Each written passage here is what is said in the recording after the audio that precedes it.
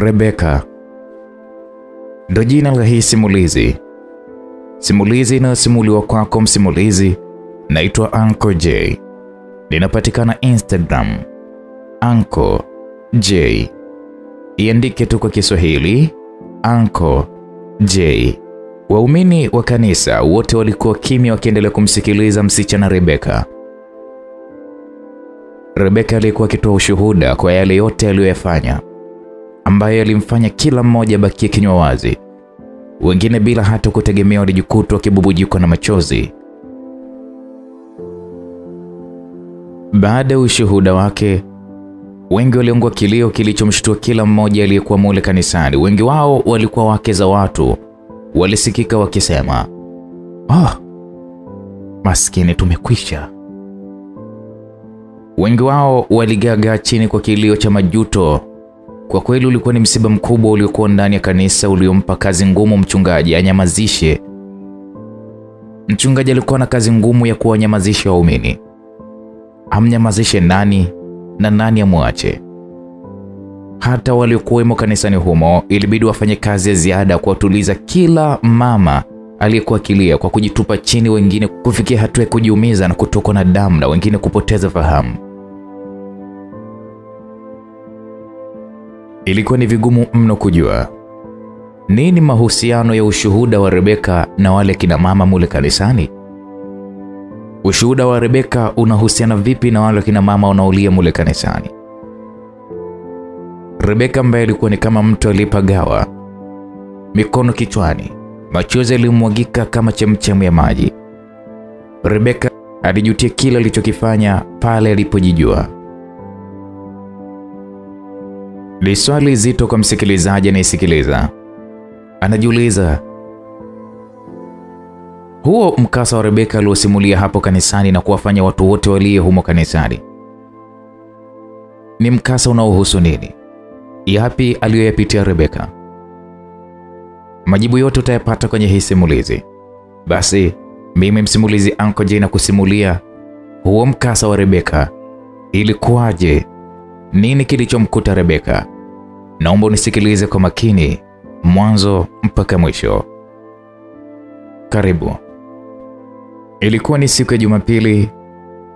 Msichana Rebeka alipotumwa na mama yake aende akakusanya kuni kwa ajili ya kuweza kupikia chakula cha mchana. Hali ya hewa ilitishia sana, kwani kulikuwa kuna hali ya mawingu iliyoashiria kwamba muda wowote ule mvua itanyesha.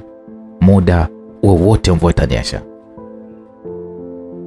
Rebeka alikwenda msituni kuokota kuni, huko akimwomba Mwenyezi Mungu mvua ile imwache kwanza ili aokote kwanza kuni, ndipo mvua hiyo inyeshe. Kutoka kwao mpaka msituni ulikuwa ni mwendo wa dakika 10 mpaka robo saa, yani dakika 15. Msikilizaji, Rebeka akiwa ameshikilia panga mkononi, kipande cha kamba na kanga chakavu kwa ajili ya kuweza kuweka ng'ata ya kubebea kuni. Kila hatua aliyokuwa anapiga ndivyo wingu lilivyozidi kuwa zito mpaka kuanza kuweka kiza. Lakini hali hile haikumzuia Rebeka kwenda kuokota kuni. Haikumzuia kabisa. Alifanikiwa kufika msituni Rebeka bila mvua kudondosha tone la maji. Alianza kuokota kuni Rebeka, kuni ambazo zilikuwa ni chache, na kitu kilichomfanya ingie ndani zaidi huo msitu. Kuni zenyewe zilikuwa ni moja moja, hivyo ilimpa kazi sana kupata mzigo. Akiwa bado anaendelea kutafuta kuni, ghafla iliteremka mvua nzito sana iliyoambatana na upepo mkali mno. Ukali wa upepo ulimfanya Rebeka jibanze nyuma ya mti mkubwa ili kusubiri mvua ipungue. Mvua iliendelea kwa muda wa masaa mawili bila hata kukatika. Hata ilipokatika muda ulikuwa umeshakwenda sana. Rebeka alikusanya zile kuni zake chache alizokuwa ameziokota kule msituni, lakini zilikuwa zimetota maji ya mvua. Alikuwa hana jinsi, alizibeba hivyo hivyo na kurudi nazo nyumbani akiwa anatetemeka kwa baridi kali kutokana na nguo zake kuloa na mvua. Rebeka alirudi huku akiwa na hasira za kunyeshewa na mvua. Na kuni alizozifuata hakuzipata, na zile chache alizozipata zilikuwa zimenyeshewa na mvua ambazo zilikuwa hazifai kwa kupikia siku ile. Kibaya zaidi, ndani hapakuwa na kuni za ziada za kuweza kupikia ile siku. Rebeka alirudi nyumbani akiwa amefura kwa hasira, hasa akizingatia asubuhi kifungua kinywa alichokipata kilikuwa ni cha mkono mmoja. Alitegemea mchana angalau angedanganya tumbo. Taratibu aliliacha pori. Aliingia sehemu za makazi ya watu huku akiwa amebeba kuni zake chache, huku akitetemeka kwa baridi. Aliona amecheza patapotea, kuni hakupata na mvua imemnyeshea pia. Akiwa anaelekea maeneo ya nyumbani kwao, alikuwa amebakiza kama nyumba 10 afike kwao, alishanga kusikia jina lake likitajwa. Tena lile jina la utani ambalo alikuwa akitaniwa shuleni. Ilimshangaza Rebeka, kwani alikuwa ameshapita miaka 3 toka maliza elimu yake darasa la 7. Jina lile lilififia shuleni. Kibaya zaidi, shule aliyokuwa akisoma ni ya kijiji cha 6 toka kijijini kwao. Elimu ya msingi alikuwa ameisomea kwa baba yake mkubwa, ambaye alimchukua kwa wazazi wake akiwa na miaka 6 tu. Alikuwa na imani pale kijijini ya kwamba hakuna aliyekuwa akilijua jina lake la utani alilokuwa nalo huko shuleni, na alishangaa sana pale alipoitwa jina hilo la utani. Jina lake la utani aliitwa Mama Maua, kutokana na kupenda sana maua, kitu kilichopelekea kupewa cheo cha bibi afya. Kabla kujibu, ilibidi ageuke kwanza akiwa na kuni zake kichwani kuangalia ni nani aliyemuita. Ilikuwa ni baada ya kumuita midomo kama 4 hivi bila kumjibu, mpaka pale alipomtaja jina lake halisi, Rebeka. Ndipo Rebeka alipogeuka akakutana na mtu ambaye waliachana miaka 4 iliyopita. Ni mmoja wa wanafunzi wenzie, lakini alikuwa amemzidi darasa moja.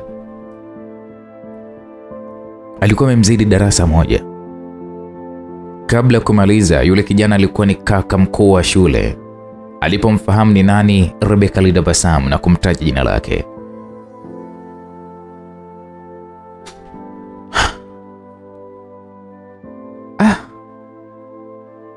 Mabogo, Rebeka alisema huku akishika mdomo.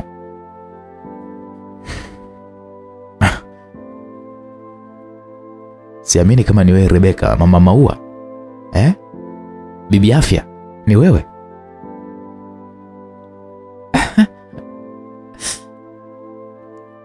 Ni mimi Mabogo. Za siku nzuri. Mabogo. Naam. Huku unafanya nini? Nikuulize wewe. Mabogo, mimi huku ndipo kwa wazazi wangu, na ndipo nilipozaliwa. Hata mimi huku ni kwetu, ila mimi sijakulia huku. Mabogo, umenenepa. Upo wapi? Mbona sijakuona hapa kijijini? Nipo mjini, tunaganga na maisha. Hata mimi naona shipu za mjini zinaonekana. Shavu dodo. Kawaida. Kwanza pole na mvua. Ina maana mvua yote imekunyeshea mwilini?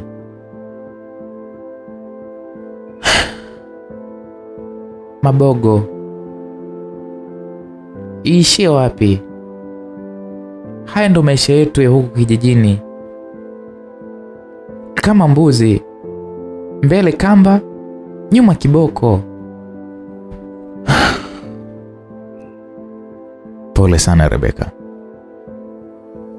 Mabogo. Naam. Siwezi kusema asante kwa sababu bado hali hii naendelea nayo, na wala sina dalili za kujikomboa.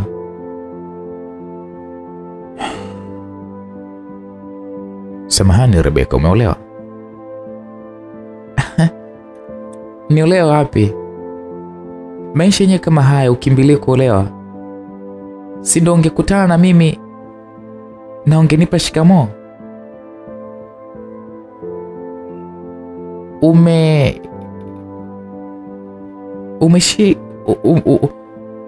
Umeisha muona Zawadi?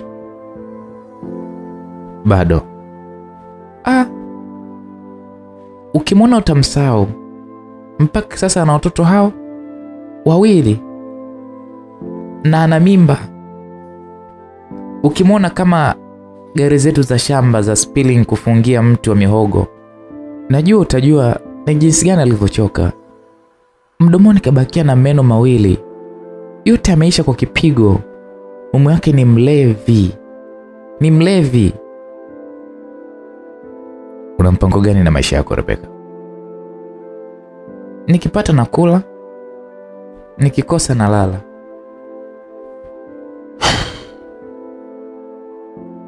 Sasa Rebeka, nisikuweke sana. Najua kibaridi kina kinyota. Nenda nyumbani. Ile jioni baada ya shughuli zako zote, naomba tuonane. Mabogo, nikipata muda. Hapa najua siwezi kwenda popote kwa kuwa kuni za kupikia hakuna. Hivyo lazima nikitoka nitaulizwa. Ingekuwa nimekwisha maliza kazi zote na wazazi wangu kwenda kwenye kinywaji, hapo huwa na uhuru mkubwa. Unataka kuniambia kuni hizi ndizo za kupikia? Nikwambie mara ngapi, Mabogo? Yaani mvua leo imejua kunitenda.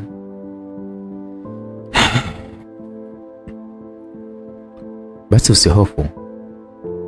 Nitakusaidia kuni, maana jana kama tulijua kukusanya kuni nyingi kwa ajili ya kuweza kuziuza. Si unajua mdogo wangu ana miradi yake. Sasa Mabogo, kuni za biashara unataka kuniuzia? Hapana. Najua ndio ni kuni za biashara, lakini mimi ndiye nitakaye kulipia. Acha tu Mabogo. Sipendi uharibu bajeti yako. Bajeti? Bajeti nitakuwa nayo mimi? Na serikali watasemaje? Kwanza Rebeka, leo nimefurahi sana kukuona.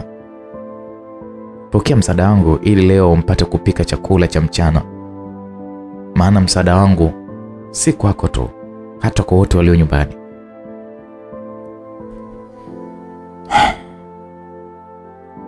Sawa Mabogo, nitashukuru.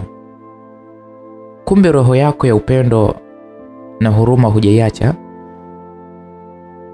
Hata wewe msimamo wako hujauacha kweli. Nimeamini kwamba wewe ni mwanamke wa shoka. Imeonyesha jinsi gani pamoja na elimu yako ya msingi, lakini umekuwa na upeo wa kuona mbali zaidi. Naam, msikilizaji, kijana Mabogo aliingia ndani na kutoka na mzigo wa kuni aliyomkabidhi Rebeka. Rebeka alishukuru na kuondoka huku akimwahidi kurudi tena baadaye. Rebeka baada kazi zake zote alizokuwa amepangiwa kuweza kuzifanya, alizifanya kwa haraka na kwa umakini mkubwa ili asije kuulizwa kwa nini hakumaliza kazi. Muda wa wazazi wake ulipotimu wa kuelekea kilabuni, alimuuliza mama yake,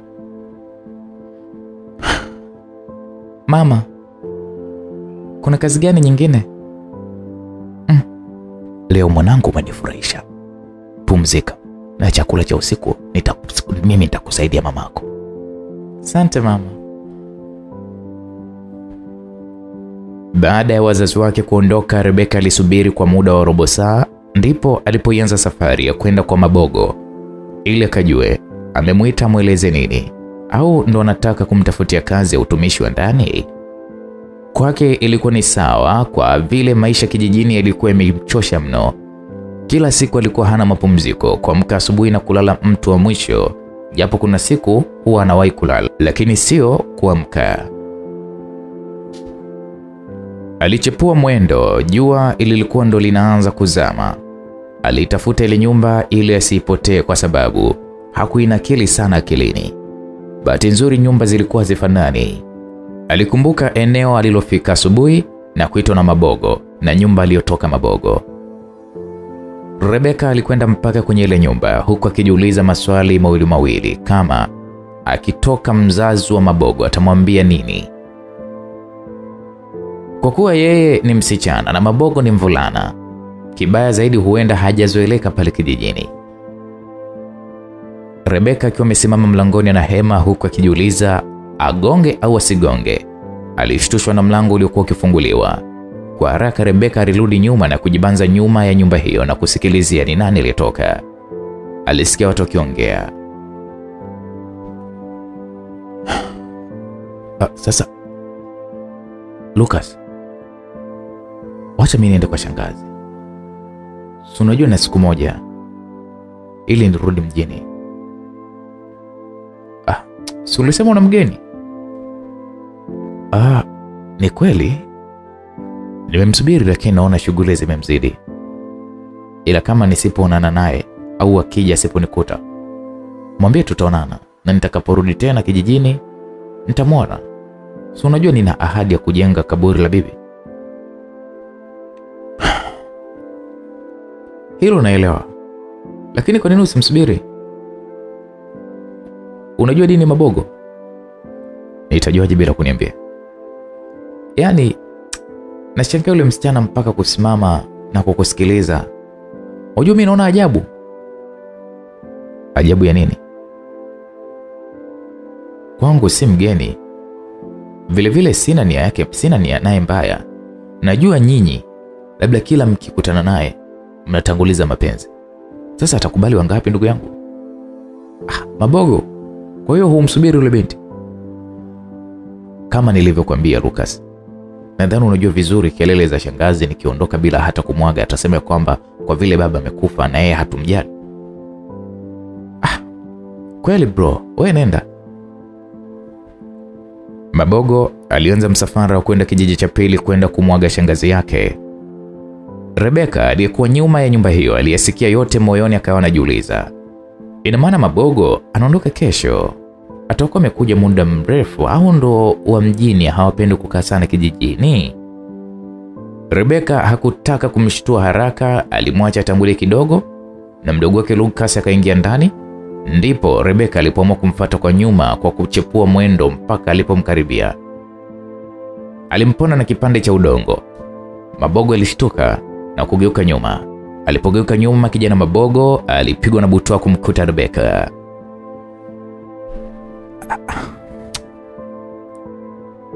Hai Rebeka. Ndio unafika? Nimefika muda toka unaaga kwamba unaenda kwa shangazi. Unaaga, sijui unaondoka kesho. Ina maana umekuja muda mrefu hapa kijijini? Rebeka, mbona semini? Wewe hukuwepo niliyoyasema umejuaje? Au wewe mchawi? Kama kuelezwa na Lucas, si rahisi kukueleza. Eti amekueleza na umeniwahi hapa kwa haraka namna hii? Umejuaje hayo? Mabogo, niamini. Mimi nimefika kipindi. Ndipo Rebeka alipomweleza kijana Mabogo alivyokuja na kujificha nyuma ya nyumba na yote aliyoyaongea ameyasikia.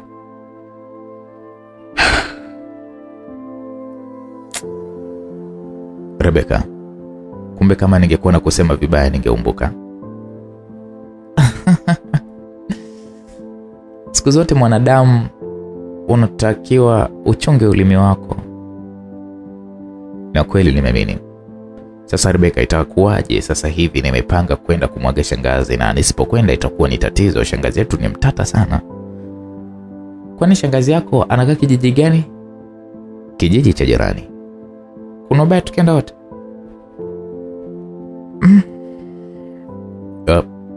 Hakuna ubaya, wasiwasi wangu nitakuchelewesha. Mabogo, nina imani ulichoniitia ni cha umuhimu kuliko kuchelewa kwangu. Sipendi ukosane na wazazi wako Rebeka. Mabogo, ina maana utachelewa sana? Sidhani. Ni kumwaga tunakuondoka, kama ni kwenda tu kumjulia hali. Siku niliyofika nilikwenda, na siku ya kuondoka ni vizuri nikamjulisha kwamba naondoka. Kwa hiyo sidhani kama taka sana. Amna tabu, tutakwenda pamoja. Wazazi wangu kwa muda huu hawana shida na mimi. Pia hata nikichelewa chakula cha usiku anapika mama. Zile kuni ulizonipa zimenisaidia. Mpaka mama kanipunguzia makazi nyumbani.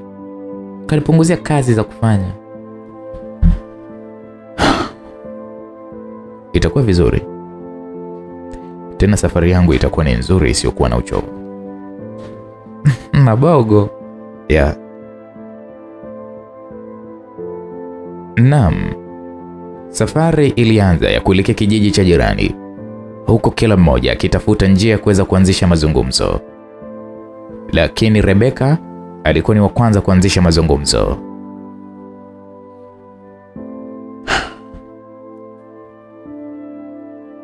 Mabogo, hujanijibu umekuja lini? Nimekuja leo, ni siku ya 3. Yaani siku 3 tu unarudi tena mjini? Unajua nimekuja ghafla, hata kazini nimeaga siku 2. Yaani Alhamis na Ijumaa. Kwa vile Jumamosi huwa hatuendi, ndio maana nimepata siku kama 4. Kwani mjini unafanya kazi gani Mabogo? Nipo kwenye shirika la umma. Mwenzetu mnafaidi Sio sisi kila kukicha fadhali ya jana. Mbona kawaida tu? Tusidanganyane Mabogo. Hali kijijini inatisha. Kila kukicha wimbi la vijana kukimbilia mjini linaongezeka. Maisha ni magumu Mabogo. Kwa vile mimi ni mwanamke, lakini ningekuwa mwanaume na mimi ningekwisha timka, yaani ningeshaenda mjini muda mrefu sana. Usemayo ni kweli Rebeka. Yote hayo ni kweli. Hii ni serikali. Kusahau kuboresha vijiji na kuvisahau kila kitu, wao wanatazama mjini tu. Kumbe hilo unajua Mabogo. Hilo nataka kunipima akili, si ndio? Samahani Rebeka. Umeolewa? Mabogo, ina maana wewe ni msaulifu sana? Kwa nini? Asubuhi nilikujibu hilo swali lako uliniuliza kabla kunipatia kuni. Umesahau? Oh, sorry. Nilipitiwa, nilitaka kukuuliza una mpango gani? I'm sorry Rebeka. Vile kuhusu na mpango gani nilikujibu kuwa mpango wangu nikipata na kula na nikikosa na lala. Ni hivi. Nia yangu kwako si mbaya Rebeka. Nia yangu ni nzuri tu. Nia gani hiyo? Unaonyesha ni mwanamke mwenye msimamo. Pia mwenye uelewa mpana. Japo upo kijijini. Umenivutia na kukuona unanifaa katika maisha yangu. Utani huo Mabogo. Ina maana hujaoa? Yaani kazi ndio mwaka wa kwanza, lazima uwe makini na chaguo lako la kwanza. Usije lamba garasa. Kwa maana hiyo unataka kuniambia huna rafiki wa kike au mchumba? Jibu nimeisha kujibu. Sitegemei kuomba kazi wakati nina kazi. Inategemea maslahi zaidi Mabogo. Ninafikiri kazi ya mtu makini huwa hakurupuki kuanza kazi mpaka awe na uhakika wa maslahi mazuri. Tuachane nayo, ulikuwa na maana gani? Nia yangu uwe mke wangu.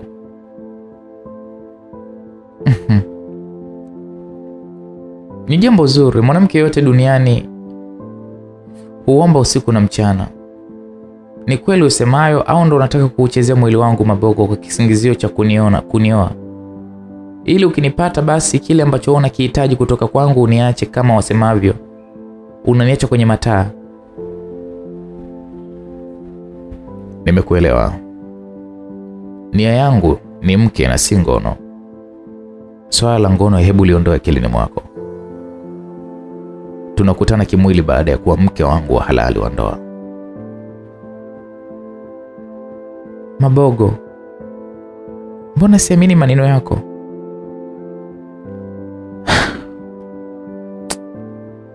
Kweli wewe ni mwanaume wa kwanza kututanguliza ngono mpaka siku ya ndoa yetu.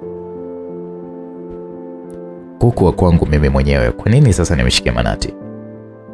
Au nidokoe finyango ya nyama kwenye chungu wakati nyama ipo kwa ajili yangu? Why? Mimi nahitaji wewe mke wangu.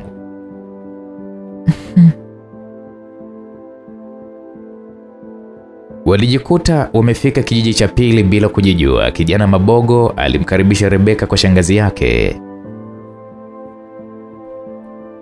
Oh, baba, karibu sana, mbona usiku? Shangazi, si unajua siku zangu zimekwisha, kesho narudi mjini. Na kweli? Samahani, nimesahau kumkaribisha mgeni. Karibu mama. Asante shangazi. Mabogo. Ndio shangazi. Na huyu ni nani? Huyo ni mkwe mtarajiwa. Oh, karibu mkamwana wangu. Tena wewe mwenyewe mkamatie kuku, umchinjie nimpikie mkamwana wangu. Shangazi. Nini? Muda umekwenda, tunachelewa. Hapana Mabogo. Ulijua unakuja na mkamwana wangu. Ilikuwaje ukaja naye usiku? Hawezi kuondoka mpaka nimpatie heshima yake. Asije akasema mkwe mchoyo au nataka nije kwako ninyime chakula. Naam. Kijana Mabogo hakuwa na jibu. Ilibidi akamate kuku na kumchinja, kisha shangazi yake amtengeneze kwa ajili ya chakula cha mgeni. Japo alijua Rebeka anaweza kachelewa, lakini hakuwa na jinsi. Waliondoka kurudi kijijini kwao, kiza kikiwa kimeingia. Shangazi yake alimpa Rebeka zawadi ya kuku ili wapelekee wazazi wake kama ishara ya kukubalika ukweni. Rebeka alipokea kitu kilichompa faraja mno moyoni, kwa kujua hata kama akiingia nyumbani, hata akiingia saa ngapi za usiku, anacho cha kujitetea na mwongeaji wake mkubwa atakuwa ni Mabogo. Waliwasili kijijini majira ya usiku. Kijiji kilikuwa kimya, wengi walikwisha lala. Kama kawaida vijijini majira ya saa 3 nyumba nyingi huwa wameshalala. Rebeka na kijana Mabogo waliwasili nyumbani kwao na kukuta wameshajifungia ndani, lakini walisikia wazazi wake wakizozana juu ya Rebeka kutokuonekana mpaka muda huo. Baba yake alimshitumu mkewe kwa kitendo cha kumkataza Rebeka asipike, akiamini ya kwamba labda walikuwa na lao jambo. Mume wangu, kuna ubaya gani kumpumzisha mtoto? Kwa nini ni punda? Wewe mwanamke, siku zote mtoto wa kike hatakiwi kudekezwa. Atakuja kututia aibu, akiolewa huko ataonekana goigoi. Mume wangu, kama kumpumzisha mwanangu nimefanya kosa, basi sikatai, lakini bila yeye leo hii tusingekula. Naam. Rebeka hakutaka wazazi wake waendelee kubishana. Alijua kama atachelewa wanaweza kushikana bila sababu za msingi. Siku zote mama Rebeka huwa hakubali kuhonewa. Aliamua kugonga mlango. Sauti kutoka ndani iliuliza, ni nani unayegonga mlango? Rebeka akasema, ni mimi. Wewe nani? Mimi Rebeka baba. Unatoka wapi sasa hivi? Baba Rebeka, sasa hivi tulikuwa tunataka kukatana masikio kwa ajili ya Rebeka. Badala kumfungulia mlango mume wangu unamuuliza maswali kama hayo, yaani kama vile anafukuzwa. Ndio nini hivyo mume wangu? Mama Rebeka alisema yale huku akitoka sebuleni na kwenda kufungua mlango. Mwanangu, ulikuwa wapi mama? Na kuku umemtoa wapi usiku? Na huyu kijana ni nani? Mama Rebeka aliuliza maswali zaidi ya 3. Alimuuliza Rebeka katoka wapi, akamuuliza kuku amemtoa wapi, na swali la mwisho akamuuliza huyu kijana ni nani. Rebeka kabla hajajibu kwa mama yake, wakati huo na baba yake alikuwa ameshatoka nje, alimkaribisha Mabogo.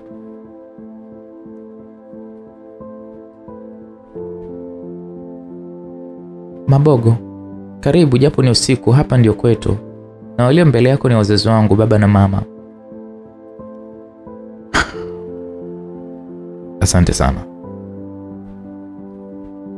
Samahani sana wazazi wangu kwa kumrudisha mwanenu usiku, tena usiku mkubwa kama huu. Nafahamu na natambua kwamba sio tabia njema. Naomba kwanza mnisamehe katika hilo.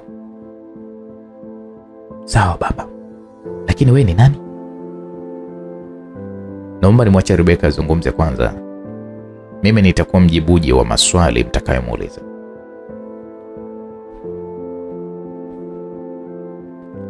Naam. Rebeka alieleza habari zote kuanzia kufahamiana na Mabogo, kuanzia shule msingi na asubuhi alivyomsaidia kuni, na jioni walipokutana na maongezi walioyaongea na kuku yule alipomtoa.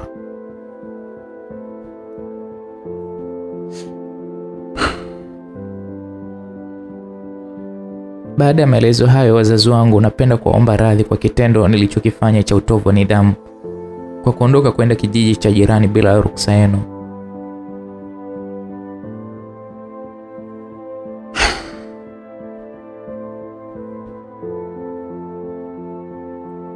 Mwanangu Rebeka. Naam. Nakujua vizuri. Siwezi kukuhukumu, ila nakusameheni wote. Sasa wewe na mwenzio mmefikia hatua gani?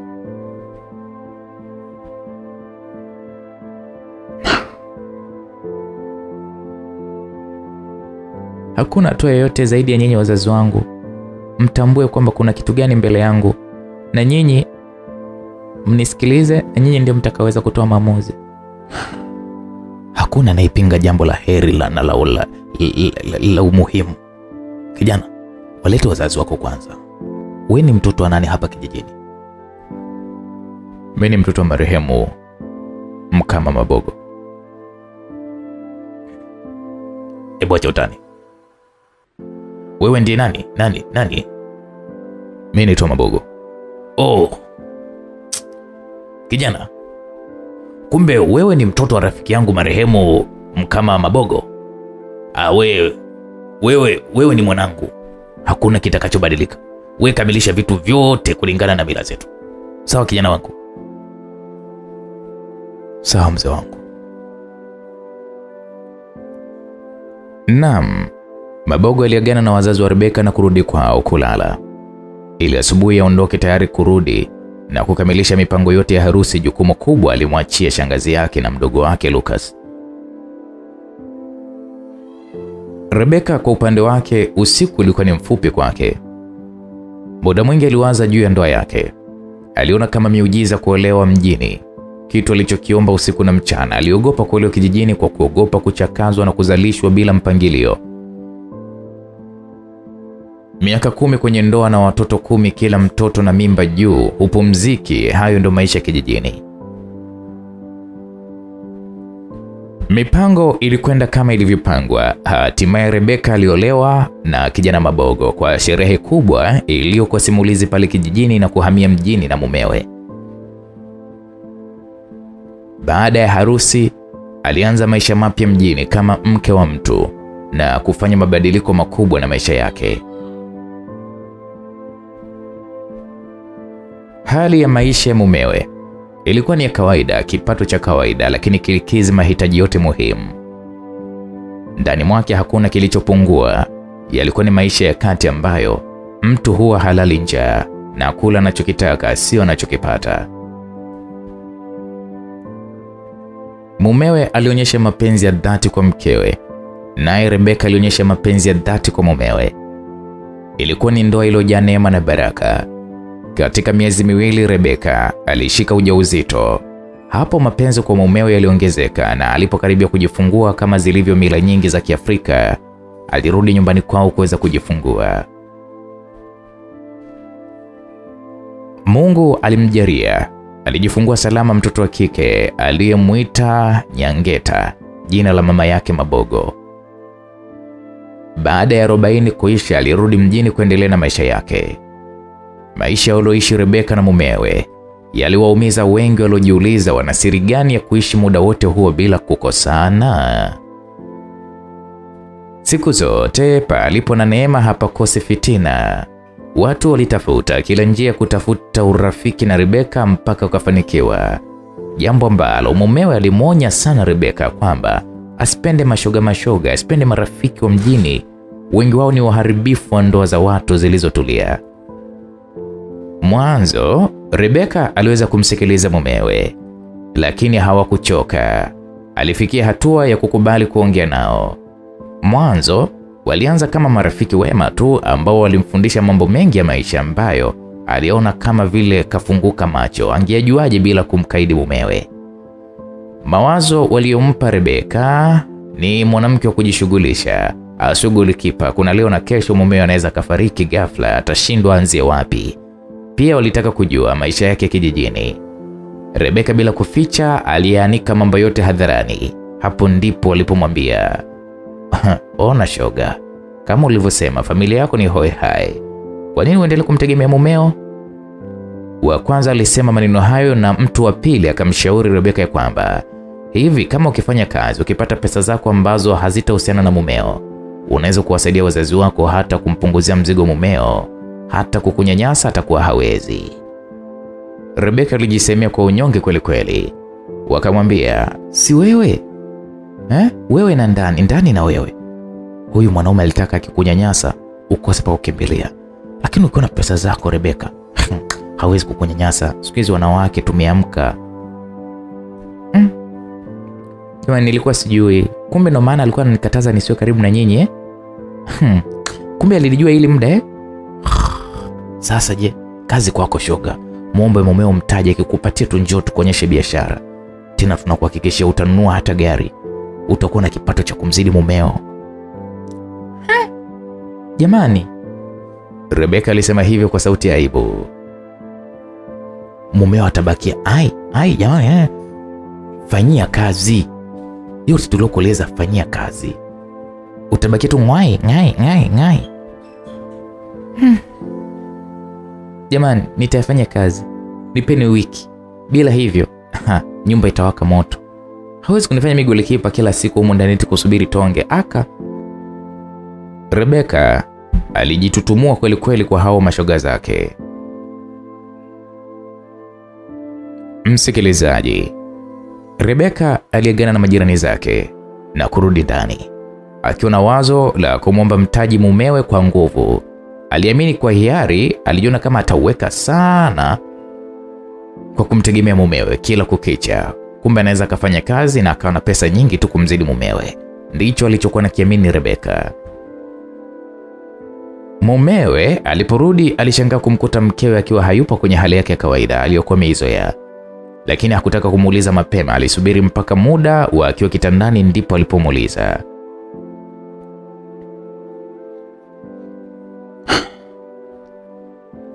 Rebeka, mke wangu, una tatizo gani?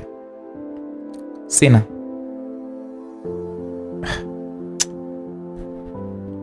Hapana mke wangu, nakujua vizuri, una tatizo gani? Nimesema sina. Hapana, bado sijakuelewa. Mimi ni nani? Mume wangu. Yanapotokea mabadiliko ndani, ni nani wa kumwambia? Wewe. Aniambie una tatizo gani? Hivi mume wangu, tutaendelea na maisha haya mpaka lini? Maisha gani? Yaani kama huyaoni hivi kwa bahati mbaya siombei, ila kwa mapenzi ya Mungu wewe ukafariki ghafla, mimi nitasimama upande gani? Bado sijakuelewa na maana gani Rebeka. Mume wangu. Ndio. Unajua dunia leo maisha kusaidiana.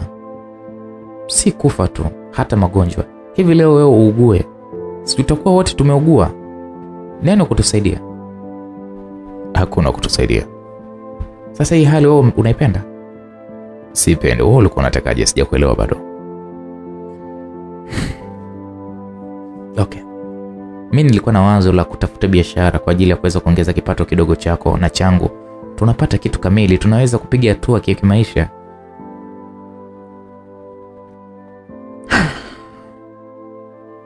Mke wangu,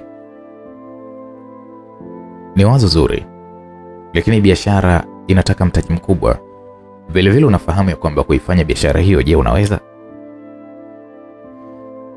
Mpaka nakwambia hivi mume wangu, jambo nimeshalifanyia kazi kwa kipindi kirefu, ninachokisubiri ni kutekeleza tu.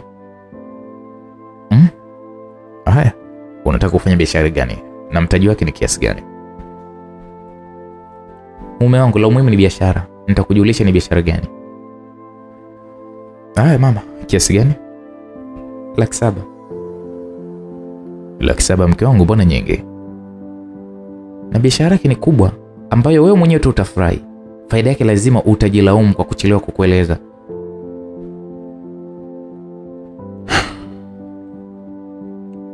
Haya mama, nipe wiki 2 nitakukamilishia hizo pesa.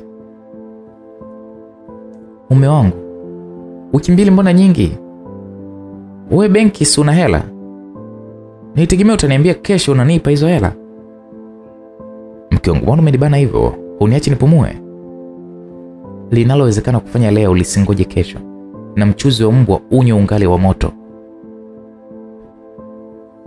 Haya, kesho asubuhi tutaongozana hadi benki na kukuchukulia hizo hela. Sawa mpenzi wangu? Hayo ndio maneno ya kiume sasa.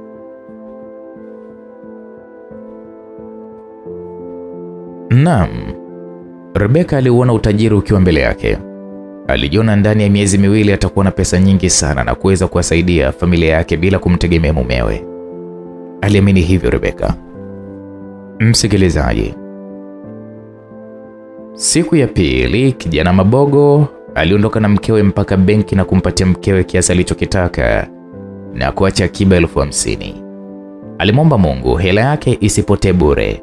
Atakuwa amedhalilika kwa kuwa muda huo hakuwa na akiba nyingine. Rebeka alipozipata zile hela za kijana Mabogo, breki ya kwanza ilikuwa ni kwa shoga zake. Aliwaonyesha zile pesa alizopewa na mumewe. Kwanza walimpongeza kwa ushupavu alioonyesha kwa mumewe na kuweza kuzipata zile pesa. Tofauti na wao, wapo waliodiriki kutoa hata milioni yao ili wapate pesa za biashara.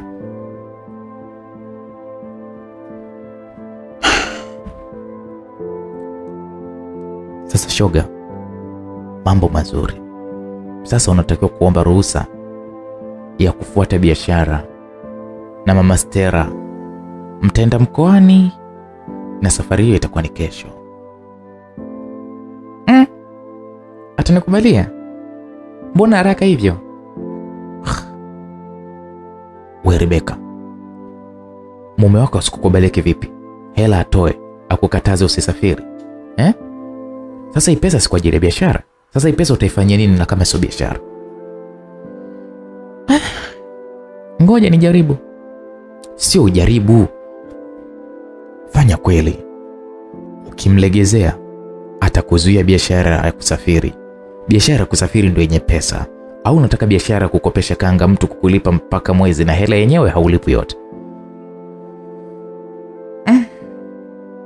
Hilo tena halina mjadala.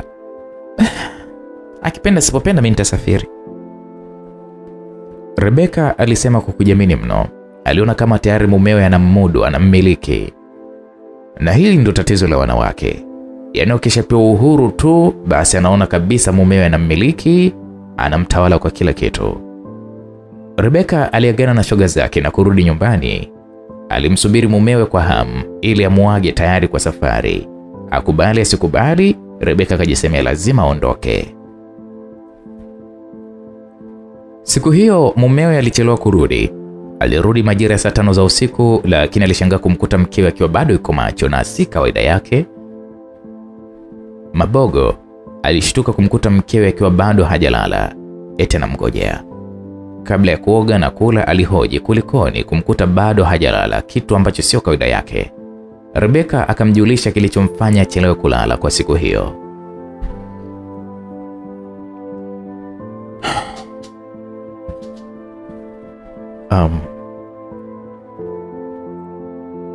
Sawa mke wangu, sikukatali. Lakini mbona haraka, hili jambo linatakiwa mapema yaani limekuwa mapema. Pia nani atakayebaki na mtoto hapo nyumbani? Mtoto kesho utampeleka nyumbani. Nikirudi nitamfuata. Sasa Mama Nyangeta, Rebeka mke wangu, unaelewa kabisa mimi ni mtumishi wa serikali. Huo muda wa kumpeleka mtoto nyumbani kijijini nitautoa wapi? Nisikilize Mabogo, hiyo mimi hainihusu, yani sijui. Ila leo mimi kesho alfajiri na kwenda safari. Unafikiri maendeleo yanamsubiri mtu? Niache, mimi naondoka. Naam. Siku zote Mabogo hakutaka kubishana sana na mkewe. Alimkubalia kishingo upande. Alimkubalia tu kishingo upande. Ile hali haikumshtua Rebeka, akili yake. Haikumshtua kabisa. Akili ya Rebeka ilikuwa tu inamwambia kwamba yeye anaelekea kwenye utajiri. Walilala mpaka alfajiri alipopitiwa na shoga yake kwenda mkoa kwa ajili ya biashara. Msikilizaji, Rebeka alirudi baada ya siku 3 akiwa amekuja na biashara ya mchele aliyouza kwa jumla na kujikuta akitoa hela ya manunuzi na usafiri. Alijikuta amefuata faida 300,000. Vile vile alileta mchele mwingi kwa ajili ya matumizi ya ndani. Kwa mara ya kwanza mumewe alimuona mkewe ni mwanamke anayeona mbali, mwenye uwivu wa kibendeleo. Tokea siku ile, kijana Mabogo hakuwa na shaka na mkewe tena, na maisha yalizidi kuwa mazuri. Ndani ya mwezi mmoja, Rebeka aliweza kurudisha hela ya mumewe na kuweka pesa ndani, shilingi milioni 1.5 taslim. Pamoja na kupata pesa zile, aliendelea kumheshimu mumewe na upendo uliongezeka maradufu. Rebeka alipanga kama biashara itaenda vizuri, basi watafute kiwanja ambacho ataanza kujenga polepole. Lilikuwa ni wazo zuri ambalo mumewe aliliunga mkono. Familia ilizidi kuongezeka upendo kwa kila mmoja. Kila mmoja alimheshimu mwenzie kwa heshima ya mke na heshima ya mume pia. Rebeka aliweza kufuta ile dhana ya kuwa mwanamke akiwa na kipato kikubwa zaidi ya mumewe huwa na dharau. Rebeka siku zote hakuonesha dharau kwa mumewe, japokuwa alikuwa na kipato kikubwa kuliko mumewe. Siku zote shetani ni mshirika mzuri penye neema. Penye upendo hupenyeza ushawishi wake kuhakikisha kwamba mwanadamu anapotea. Siku zote wakiwa katika biashara zao, shoga zake hupata kinywaji kidogo pia. Wapo waliokuwa si waaminifu kwa ndoa zao. Siku zote wakiwa katika biashara zao, shoga zake hupata kinywaji kidogo, lakini pia wapo waliokuwa si waaminifu kwenye ndoa zao. Yote hayo aliyaona Rebeka, lakini alijisemea kila mtu anajua anachokifanya na kilichomtoa nyumbani na kumpeleka kule. Tatizo likaja, kila akifuata mzigo anapata nusu. Kitu kilichomfanya aharibu malengo yake. Hakujua kumbe ulikuwa ni mtego ambao bila kutegemea ulimnasa. Sehemu aliyokuwa akichukua mzigo, alipojitokeza kijana mmoja ambaye ndiye alikuwa mkusanyaji mkuu wa mizigo toka shamba na kuwauzia wafanyabiashara. Kila alipojaribu kumtongoza, Rebeka alikuwa anakataa na mtolea nje yule kijana. Kitu ambacho kilimnyima raha sana yule kijana. Hata alipowatumia mashoga zake, Rebeka aliwatolea nje. Lakini hali ya kuyumba kwa biashara yake ilibidi aombe msaada kwa shoga zake ambao ndio wazoefu wa kazi ile. Jibu alilopewa, akaambiwa,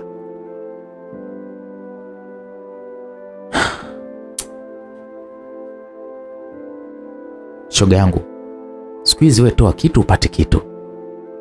Mna maana gani?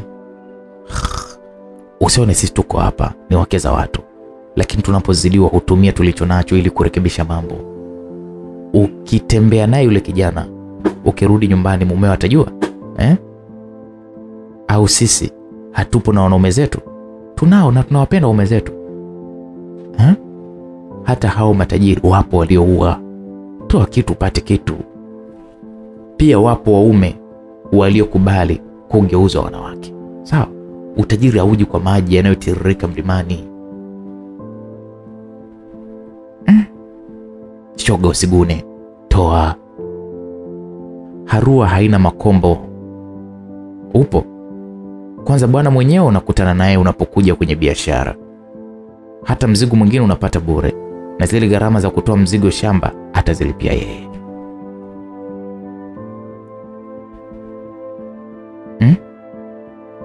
Upate bahati gani shoga wewe? Mpe bwana wewe. Wewe sio mtoto. Siku zote Harua haina makombo. Yule kijana anakutaka, wewe sio umpe tu. Mashoga zake walimuunga mkono. Walimchochea kweli kweli Rebeka. Yalikuwa ni maneno mazito, yaliyotaka maamuzi ya kina, sio kukurupuka. Rebeka alijifikiria kwa muda. Wakati huo shetani naye aliongeza ushauri wake pale alipomshauri.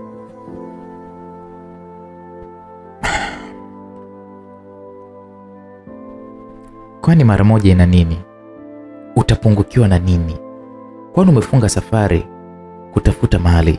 Mali inapatikana kwa njia nyingi, moja hapo ni hii. Hata wewe mumeo sio mwaminifu, lakini hakuna kilichopungua mwilini mwake, nawe pia ni hivyo hivyo. Potelea pote. Naam, bila kutarajia Rebeka alianzisha mahusiano na kijana aliyekuwa na pesa sana kwa kumiliki mashamba mengi ya mpunga. Vile vile ndiye aliyekuwa mfuataji mkubwa wa mazao yote yanayotoka shambani. Kijana huyu Richard vile vile ndiye aliyekuwa na magari yanayobeba mizigo kutoka shamba na kuleta gulioni. Rebeka siku ya kwanza kukutana kimwili na Richard, au kama wengi wanavyopenda kumuita tajiri mtoto kuchukuchu, alipewa $500,000. Rebeka aliona kama miujiza kupata pesa nyingi kiasi kile kwa starehe ya muda mfupi. Alirudi nyumbani na mchele mwingi ambao alipata kwa gharama ndogo mno. Pesa aliyohongwa na ya mauzo aliyoyapata alimpa mume wake anunue kiwanja na kuanza ujenzi wa nyumba mara moja. Yeye aliendelea na kazi kama kawaida. Muda wa kurudi, mwanzo ulikuwa baada ya siku 3, ukabadilika na kuwa wiki, mwisho ukawa mwezi. Mume alipohoji alizibwa macho na pesa alizopewa na mkewe. Kwa kisingizio siku hizi biashara wanazifuata mbali. Penzi la kijana Richard na Rebeka likazidi kukua kila siku mpaka pale kijana yule tajiri kuchu alipomshawishi Rebeka achane na mume wake ili wawe mke na mume. Pamoja na kwenda nje ya ndoa yake, Rebeka hakuwa tayari kuivunja ndoa yake kwa kijana mabogo. Kwa kuwa mumewe alikuwa bado anampenda, penzi la nje lilikuwa ni kwa ajili ya pesa tu na si kwa ajili ya kumwacha mumewe mabogo. Kijana Richard alipona Rebeka na msimamo. Alipomwahidi kumjengea kwao nyumba ya kisasa, pia yeye mwenyewe kumjengea nyumba ya kifahari pamoja na kumnunulia gari la kifahari. Siku zote pesa ni shetani. Ilisababisha Yuda kumsaliti Yesu. Rebeka kwa mara nyingine, ngome iliyokuwa kwenye moyo wake ilibomoka na kukubali kulivunja penzi lake na kijana mabogo na kuivunja ndoa yake. Kijana Richard alimwahidi ahadi angeitimiza ndani ya miezi 3. Hapo ndipo Rebeka atakapovunja penzi lake na mabogo. Ndani ya miezi 3 kijana Rich alitimiza ahadi yake kwa kuwajengea wazazi wa Rebeka nyumba ya kisasa, akamjengea Rebeka jumba la kifahari, akamnunulia na gari la kifahari aina ya Murano ya kutembelea. Baada ya kutimiziwa ahadi zile, Rebeka kabakia na kazi ya moja tu ya kuvunja ndoa yake na mumewe. Ilikuwa baada ya kufanya mizunguko yake kuhakikisha kila alichoahidiwa na kijana Rich. Alisimamisha gari yake kwenye nyumba yao, nyumba mpya kabisa.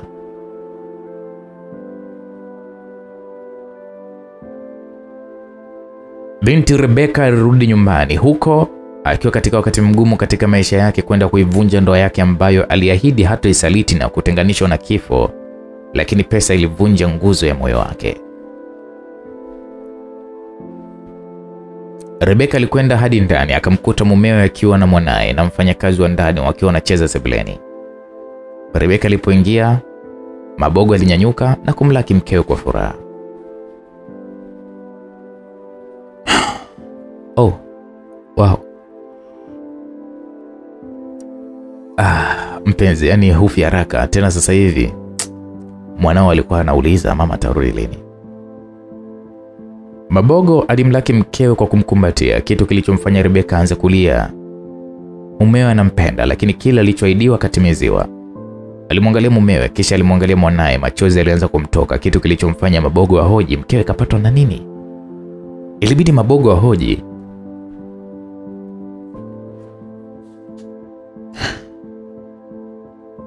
Mpenzi wangu,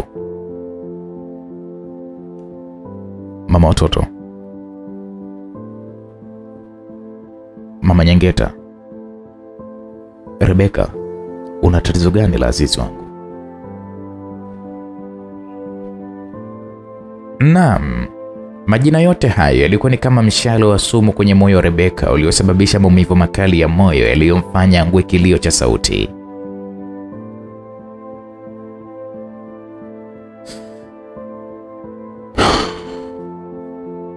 Basi usilie. Inatosha mume wangu. Inatosha baba Nyangeta. Maskini. Nimekusaliti mume wangu. Sina jinsi, utanisamehe mume wangu.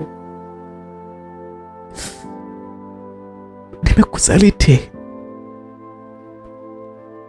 Nimemsaliti mtoto wetu kipenzi. Mungu wangu, nisamehe. Nisamehe kwa maamuzi hatari ninayoamua. Sina jinsi.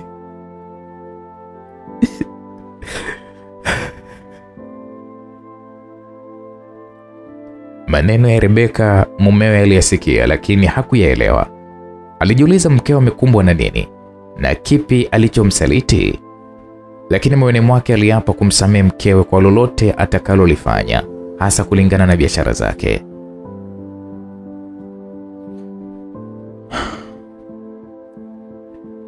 Mke wangu, hata kama ulitoka nje ya ndoa yetu, najua ni shetani mbaya alikupitia, lakini hilo nililijua na kukuapia ndani ya moyo wangu kwamba nitakusamehe kwa majaribu yoyote yale ambayo utakuwa umekutana nayo. So hivyo mume wangu, hili ni kubwa kuliko nalolifikiria. Nina dhambi kubwa mbele ya Mungu. Nimekukosea mume wangu. Nimekuwa nyoka ulinifuga.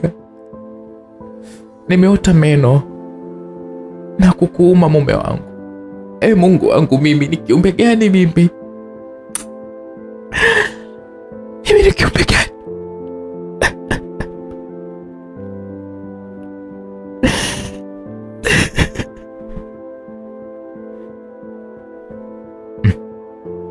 Mbona sikuelewi mke wangu, una nini leo?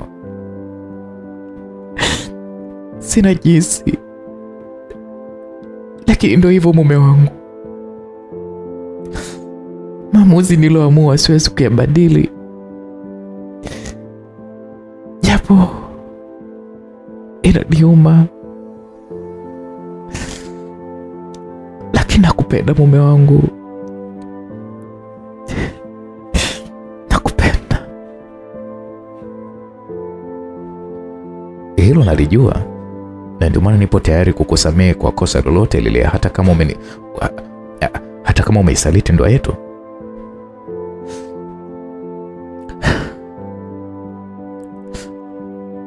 Kila neno lako mume wangu ni kama mshale wenye maumivu makali mno moyoni mwangu. Nayajutia maamuzi yangu, lakini sina jinsi, imekuwa hivyo. Utanisamehe sana. Najua nitakuweka kwenye wakati mgumu mno. Na kwamba vumilia. Mungu atakupatia mke mwema ambaye atakayepoza maumivu yako. Naam, Rebeka aliongea yale huku akilia. Alikuwa amekaa chini ya zuria mbele ya mume wake, kitu kilichomweka mumewe kwenye mtihani mzito mno uliokuwa na majibu magumu sana. Kijana Mabogo alimnyanyua mkewe na kumkalisha juu ya kochi. Wakati huo mwanae Nyangeta alikuwa akilia.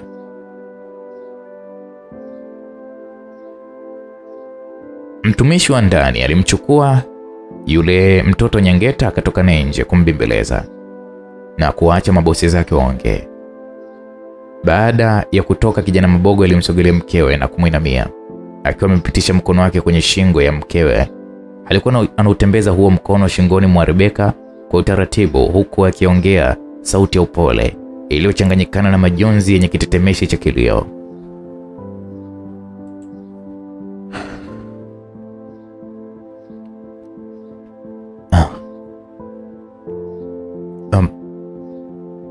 Mke wangu, ni nini kilichokusibu? Hebu nidadavulie ili na mimi niweze kuelewa. Elewa, mimi ndiye mwenzi wako. Hata kanisani unakumbuka walituhusia kwamba wewe ni mwili wangu wa pili na wewe ni mimi, yani mimi ni mwili wako wa pili, hivyo tumeota kitu kimoja, mimi na wewe ni mwili mmoja. Hebu niambie nini hasa kinachokusibu? Rebeka, mke wangu, kwa nini unaniacha gizani? Hebu niweke kwenye mwanga ili nijue nini kilichokusibu mke wangu. Ni muda mfupi nilikuwa na kuwaza, lakini kwa bahati na ukatokea. Moyo wangu uliona furaha kukuona wewe, furaha ya moyo wangu. Joto la baridi kwenye baridi kali, kato la kiu yangu, pumbazo la moyo wangu ni wewe Rebeka. Na unajua jinsi gani nakupenda. Basi mume wangu, basi natosha, stop.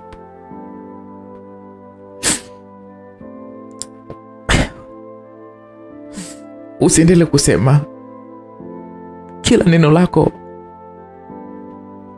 linaweza kuchukua uhai wangu. Ukweli wangu ni maumivu ya moyo wako. Ukweli wangu ni maumivu ya moyo wako. Ni sawa na kuupasua kwa kisu butu bila ganzi. Najua maumivu yake yanaweza kukuathiri kiakili na mpaka kimwili. Usiogope Rebeka. Siku zote ukweli huwa ni mchungu, lakini ukweli ni dawa. Vile vile maumivu ya ukweli huwa yanawahi kupona kuliko maumivu ya uongo. Niambie ukweli, nipo radhi kwa lolote ulilokuja nalo kwa siku ya leo. Mimi nakusikiliza.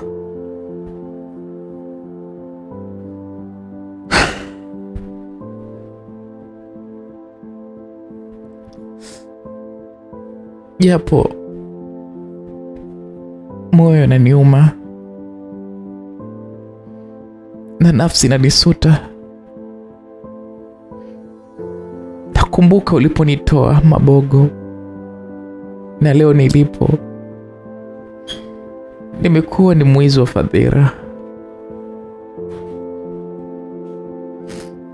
Mume wangu, siku zote mbuzi hajichungi mwenyewe. Anaweza katamani majani na shamba la jirani. Pengine nikishawishi cha mwenye shamba ili mkamate mbuzi wako. Mume wangu, mbuzi wako amekamatwa kwenye shamba la watu, na huwezi kumrudisha tena.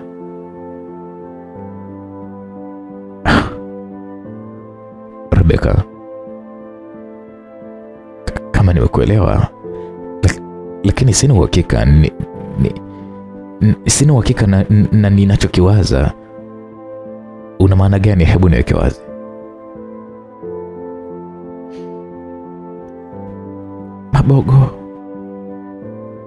Mabogo mume wangu, au baba wa watoto wangu, baba Nyangeta, kuanzia leo hii mimi sio mke wako tena. Mimi sio mke wako tena. Ati? Kama nilivyokueleza, mbuzi wako amekamatwa kwenye shamba la jirani. hawezi kumrudisha tena. No. No. I say no.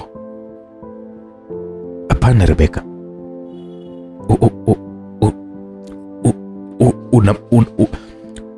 Unamaanisha au sijakuelewa na maana gani? Mabogo, kuanzia leo mimi sio mkeo. Sasa hivi mimi ni mke wa mtu mwingine. Najua ni uamuzi wa kukushtua ambao ni wa kikatili, lakini sina jinsi. Sipendi na wala nisingependa maishani mwangu kutengana na wewe, mume wangu,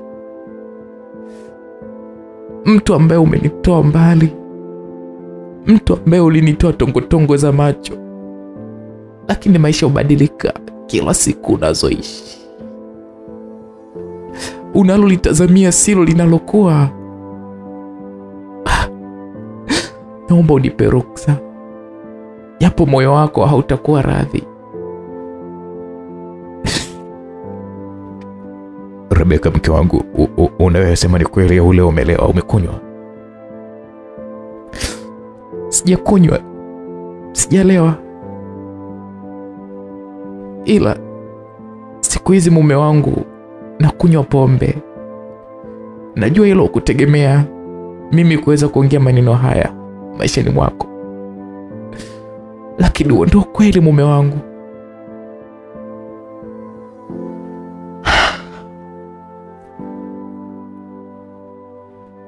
Japo siamini. Rebeka, mke wangu, nimekukosea nini kilichokufanya uchukue uamuzi mbaya kama huo? Sawa na kuondolewa moyo wangu, sasa sijui kama nitaendelea kuishi, sijui. Mabogo, mume wangu, kipenzi, kipenzi changu, huwezi kuamini, pamoja na leo tunatengana rasmi, lakini bado nakupenda mume wangu, na mapenzi yangu kwako hayatafutika mpaka naingia kaburini.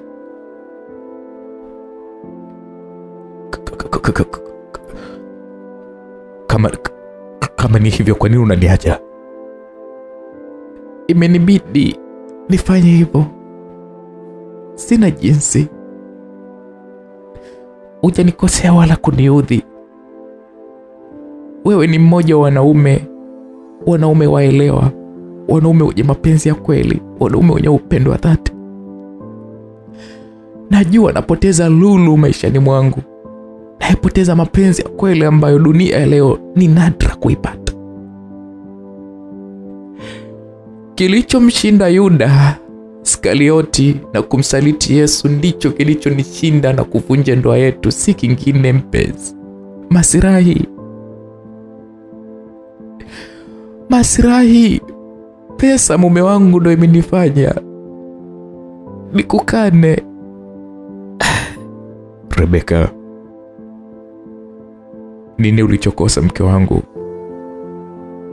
Bado nakupenda, bado nakuhitaji. Nini hatima maisha yangu? Nini hatima ya maisha ya mtoto wetu mke wangu? Ataishi maisha gani atakayokosa mapenzi ya baba na mama? Mke wangu, kwa nini unafanya hivyo? Kwa nini? Mabogo, yote hayo niliyafikiria kabla ya kutoa uamuzi.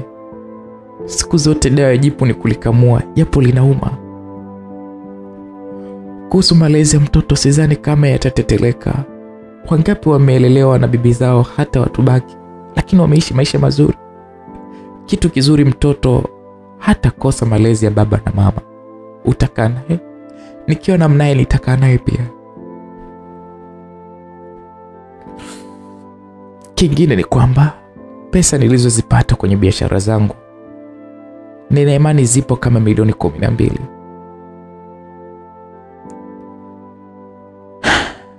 Nina imani zitasaidia malezi ya mtoto wetu, na wewe mume wangu najua tutaachana hapa hapa duniani, lakini kwa Mungu wewe ni mume wangu. Sitochukua chochote humu ndani, hata nguo zangu sitochukua. Nitaondoka mimi mwenyewe. Nyumba na vyote tulivyochuma pamoja ni mali yako mume wangu, na kwa ajili ya mtoto wetu. Ila kwa sasa masuala yote ya mtoto niachie mimi. Nitampatia kila aina ya huduma muhimu, vile vile mhudumu nitamlipa mshahara miaka 5 kwa mkupuo. Ili usifikirie swala hilo. Hela zako ufanyie kazi nyingine.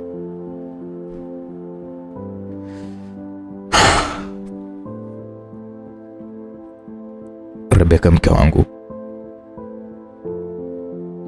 bora ungeninyang'anya kila kitu ndani na kuniachia moyo wako. Moyo wako ni wa umuhimu mno kwangu kuliko kitu chochote duniani. Rebeka, nimekuzoea mke wangu. Nimekuzoea. Tafadhali, napiga magoti. Naomba unisamehe kama kuna jambo lolote ambalo mimi nimekukosea. Bado nakuhitaji. Nakupenda Rebeka.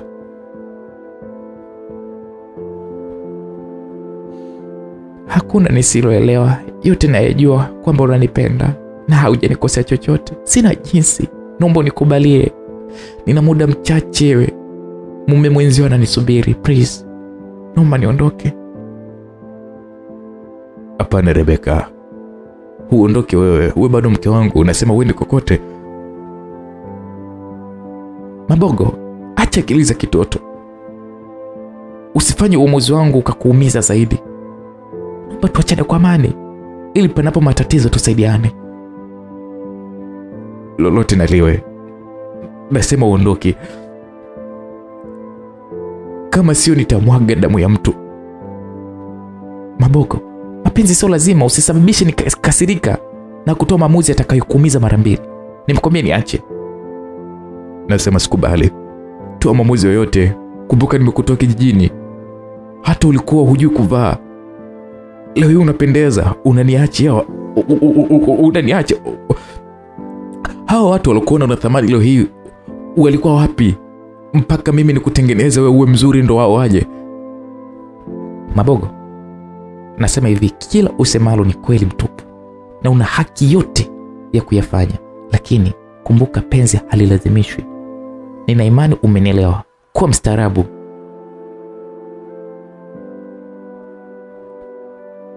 Rebeka alinyanyuka huku akimpiga mgongoni kijana Mabogo aliyekuwa ameinama akilia.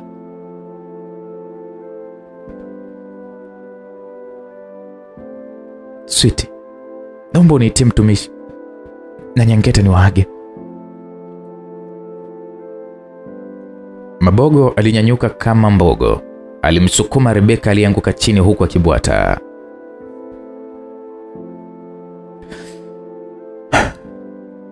Mwongo mkubwa wewe mnafiki. Unanipaka mafuta kwa mgongo wa chupa eti sweetie. Nani sweetie wako?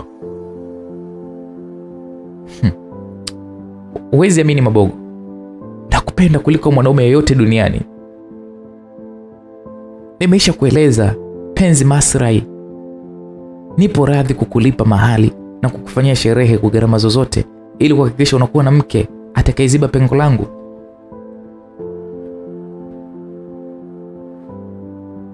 Rebeka alimjibu hivyo Mabogo huku akiamka pale chini alipoanguka.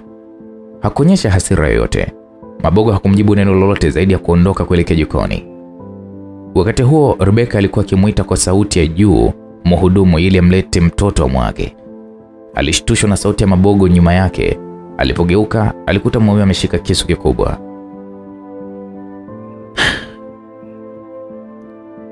Rebeka, ukivuka tu mlango kutoka nje, shingo yako ni halali yangu. Mabogo, kwa nini unataka kujiingiza kwenye matatizo bure? Ukiniua utapata nini? Bora wote tukose. Au na mimi najua. Mabogo, sipendi ufikie uamuzi huo Mabogo. Wanawake wapo wengi. Kwa nini ujikatie tamaa? Rebeka mkango, wanawake wapo wengi ndio, lakini sio kama wewe. Come on. Rebeka, mbona unanitesa hivyo? Kosa langu ni nini? Kosa langu ni nini Rebeka? Mabogo, huna kosa, wala hujanikosea, wala mapenzi yako kwako yamefutika. Kama utaki kunielewa, fanya utakavyo. Sina jinsi, wala usisubiri nivuke mlango. Niulie papa. Niue.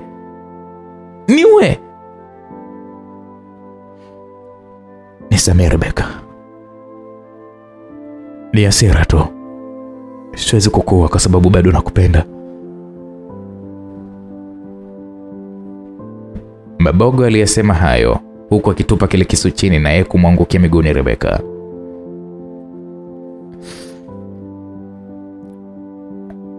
Rebeka, usiondoke.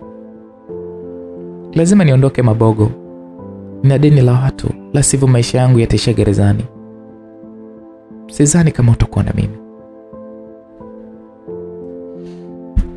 Rebeka, tutauza kila kitu ili tulilipe hilo deni, ili mradi nikubakize. Mabogo, deni lenyewe ni kubwa. Hata uuze chochote ulicho nacho, mpaka nilivyo navyo, hutaweza kulipa hata kimoja. Hutaweza kulipa hata 1/10 ya deni hilo. Naomba niache tu niende.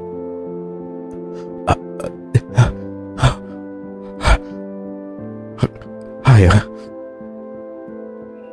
Sina jinsi, nimejitahidi kadiri ya uwezo wangu, lakini nimeshindwa. Uamuzi unao mwenyewe, kusuka au kunyoa.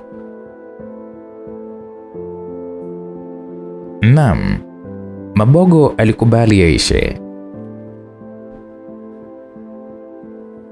Mabogo alitoa kauli ya kukata tamaa, ambayo alitegemea Rebeka kubadili mawazo. Machozi yalikuwa yakimtoka kama mtoto mdogo aliyekuwa akimlilia mama yake. Lakini msimamo wa Rebeka ulikuwa ni ule ule. Alimshika mume wake mabegani na kumuinua. Alimketisha kwenye kochi na kuongea kwa sauti ya upole ya chini chini.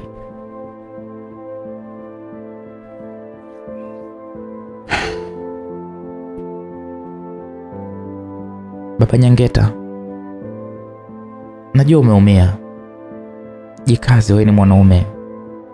Siku zote mwanaume ameumbwa kupambana na mitihani mingi.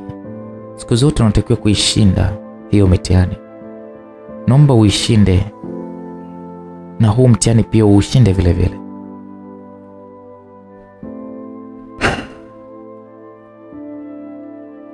Sina jinsi. Nimekubali matokeo. Siku zote unaweza kumlazimisha punda kumfikisha mtoni, lakini huwezi kumlazimisha kunywa maji. Mungu atanisaidia, japo ni kazi ngumu, lakini na imani atanisaidia. Nashukuru kwa uamuzi wa kiume. Asante sana mume wangu. Ubakie salama na mtoto wetu. Lakini muda wote tutakuwa pamoja kwa lolote, na usisite wala kuogopa kunifutafuta. Hata mimi vile vile sitogopa kukutafuta muda wote na saa yote. Maneno yale aliongea huku akiwa amemkumbatia mumewe, kila mmoja machozi yalimtoka. Wakati huo mtumishi wa ndani alikuwa ameshafika baada ya kuitwa na Rebeka. Alimkumbatia mwanae na mtumishi wa ndani huku akimsisitiza amlee kwa mapenzi yote na kumwahidi kumwongezea mshahara mnono. Kwani dada, unakwenda wapi? Ina safari kidogo. Tuongozane nje kwenye gari, nina mzigo wako. Waliongozana na mtumishi wa ndani hadi nje kwenye gari na kumpatia mshahara wake wa miaka 5. Kisha alirudi ndani na kumwaga mumewe kwa kumpiga busu moja zito mno. Akaondoka na kuelekea makazi yake mapya. Mabogo hakuwa na haja ya kumsindikiza. Alibaki kwenye kochi kama mtu aliyekuwa kwenye njozi ya mchana, akihisi kwamba anaweza kaamka muda wote na saa yote. Msikilizaji, mawazoni kijana Mabogo ajilaumu kwa kumruhusu mkewe kufanya biashara. Kutokana na wanawake wengi wanapokuwa peke yao hukosa uaminifu, si kumkimbia mumewe. Alikumbuka kauli aliyosema Rebeka ya kuwa mbuzi aliyekuwa kijichunga kaingia shamba la watu, na mwenye shamba kamrubuni na kumtaifisha kabisa, kusababisha mbuzi huyo kulikimbia zizi lake alilolizoea. Vile vile kijana Mabogo alikumbuka maneno ya Rebeka ya kwamba mwanaume ameumbwa kupambana na mitihani, na mmoja wa mtihani ni ule pia. Alimsisitiza asimame kiume na ushinde. Mabogo japo alijua jeraha alilojeruhiwa ni baya, lakini alikubali matokeo kwa kuwa imekwisha tokea. Mabogo alimwangalia mwanae aliyekuwa amepakatwa na mtumishi. Alijikuta akipata nguvu pale wazo lilipomjia kuwa ni wazo la umuhimu kwa wakati ule, ni kumtunza mtoto wake kwa hali yote na akili yake yote.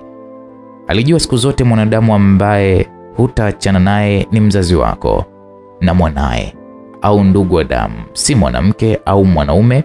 Wote hao huweza kutengana, japo dini inakataza mnapooana hamtoachana mpaka kifo kiwatenganishe. Mnaweza mkatengana na baadaye mkarudiana pia.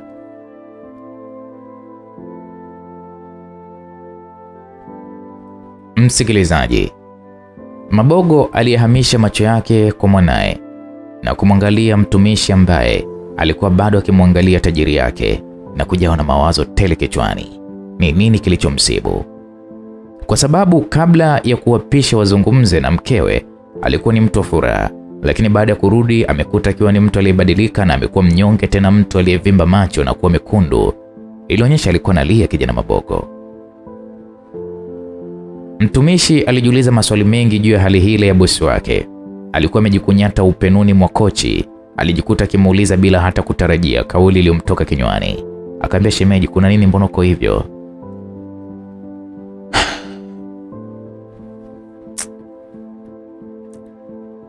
Yanayoacha tu, maskini ni mbaya sana. Una maana gani? Dada yako ametukimbia.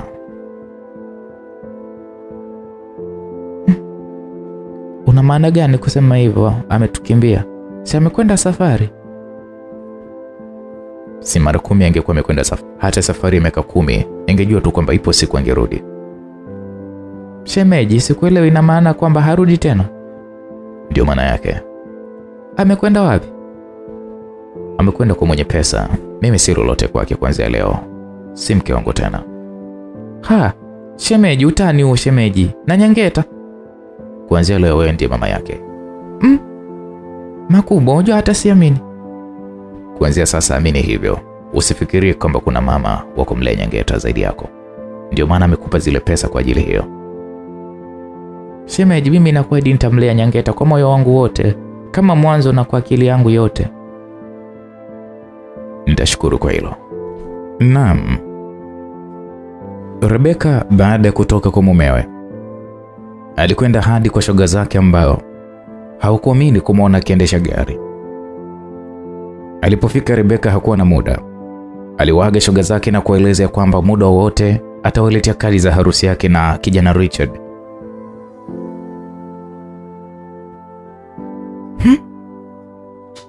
Makubwa, mwenzetu wa kiboko. Yaani umelamba ukaona haifai. Umechonga na mzinga kabisa yani. Jamani, si nyinyi mlisema kwamba penzi masirai au? Kweli? Penzi masirai? Utakaje na mwanaume? Utakaje na mwanaume, yani wewe ndiye unayemlisha? Sijui yupo kwenye hali gani mwanaume yule. Picha yake kama naiona jinsi alivyokuwa akikupenda. Unaweza kumfanya jinyonge ujue ule mkaka Lakini namuonea huruma yule mwanaume, ni mpole sana. Ina maana amekuachia uondoke vivi?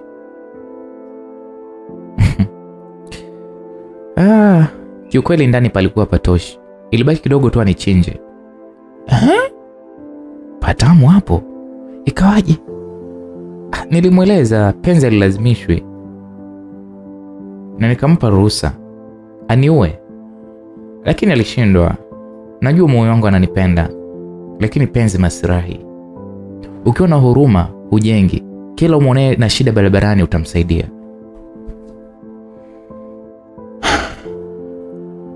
Ni kweli. Wenye roho ngumu ndio wenye maendeleo. Hata mimi nikipata mume kama Rich, na changazi.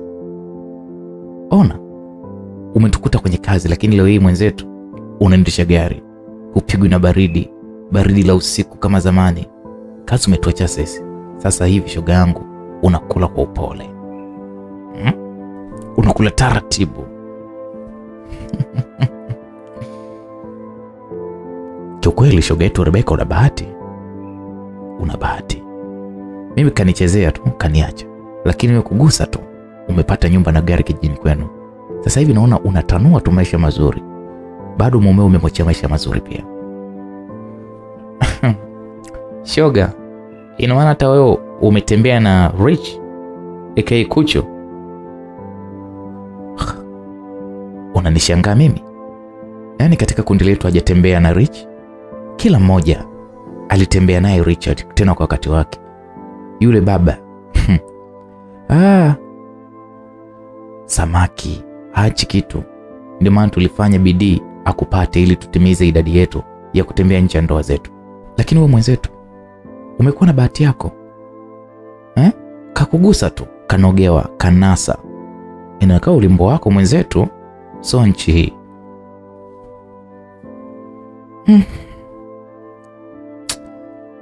Mimi hata sielewi.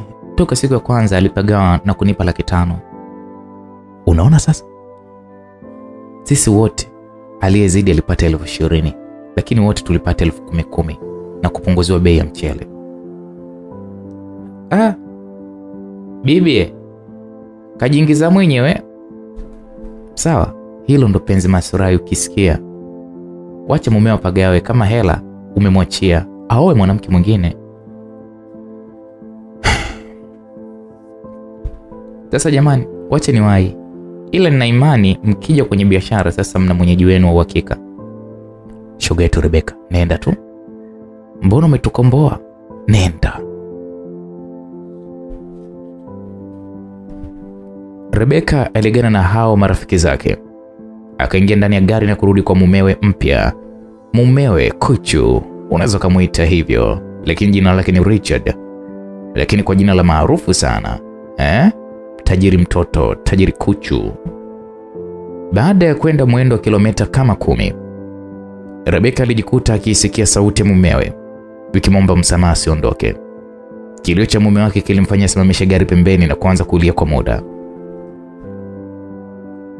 Lakini Rebeka hakujutia maamuzi yake. Alijua ni maamuzi ya kawaida kwa mwanadamu, imezoeleka. Anayeacha ni mwanaume, lakini yeye alikuwa ni mmoja wa wanawake wanaofanya mapinduzi ya kifikra. Baada ya kulia kwa muda, alipiga moyo konde na kuendelea na safari yake.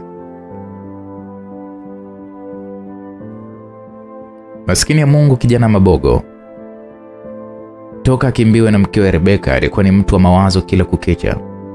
Hata kazi zilimshinda, mawazo yote yalikuwa kwa mkewe. Mwanamke aliyemtegemea kwa maisha yake yote, aliyekuwa muhimili wa maisha yake, ni Rebeka. Eti leo hii kamtoweka. Alikuwa ni mtu wa mawazo sana kijana mabogo. Alijua makosa aliyoyafanya yalikuwa ni ya kawaida kama mwanadamu, kwa kujua wote wanadamu wana mapungufu. Ndio maana Mwenyezi Mungu yupo tayari kumsamehe yeyote anayeomba msamaha kwa kulijua kosa lake. Kijana mabogo hakuwa na wazo la kwamba siku moja Rebeka atasema kwamba waachane.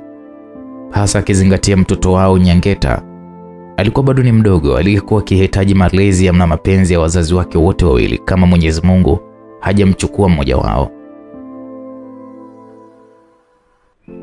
Kila alipotoka kazini, alikuwa anakaa upenuni mwa kochi na kujishika tama, na machozi humtoka.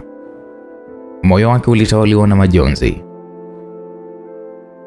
Mtumishi wake wa ndani Beatrice alikuwa anakosa raha kila akiangalia hali ya bosi wake. Alijitahidi kuonyesha mapenzi, utiifu na huruma kwa bosi wake na malezi bora kwa Nyangeta ili kuhakikisha kwamba hakuna mapungufu katika malezi ya mtoto. Mtoto alikuwa kwa afya bora ambayo alikuwa na imani hata kwa mama yake asingeweza kuipata. Akiwa amesimama kwenye mlango muda mfupi baada ya kutoka kumlisha Nyangeta na kumuosha, kisha kumlaza kitandani na kumbembeleza mpaka alipopitwa na usingizi. Siku zote Nyangeta alikuwa anajua kwamba Beatrice ndiye mama yake. Japo humwambia muite dada, lakini mtoto hakuwa tayari kumuita dada zaidi ya mama, jambo ambalo aliliacha liendelee. Beatrice alikuwa amesimama akimwangalia bosi wake. Bosi wake ambaye alikuwa bado ameegemea kochi, mkononi alikuwa na picha ambayo aliiangalia na kuishia tu kutikisa kichwa. Beatrice alishuhudia machozi mfululizo aliyomtoka bosi wake. Alijiuliza, hali kama ile itaendelea mpaka lini? Hali kama ile itaendelea mpaka lini? Mwezi wa 6, yani miezi 6 ilikatika toka Rebeka aondoke. Alitakiwa kuwa na moyo wa ujasiri. Afya yake ilizidi kudhoofu. Kwa mawazo utafikiri amefiwa, lakini ni jambo la kawaida kwa mwanadamu kutokewa na hali kama ile. Siku zote Beatrice alijiangalia na kujiona na yeye ni mwanamke, tena mwanamke aliyekamilika ambaye mwanaume yeyote rijali alikuwa na matamanio kwake.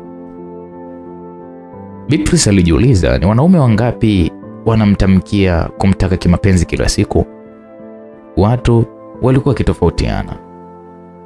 Mwanzoni alipokuja wa hali ya chini, lakini siku zilizozidi kwenda na hali yake kimwili, kimavazi na kimaumbile kilifanya hata watu wenye wadhifu wao kuweza kumtaka kimapenzi.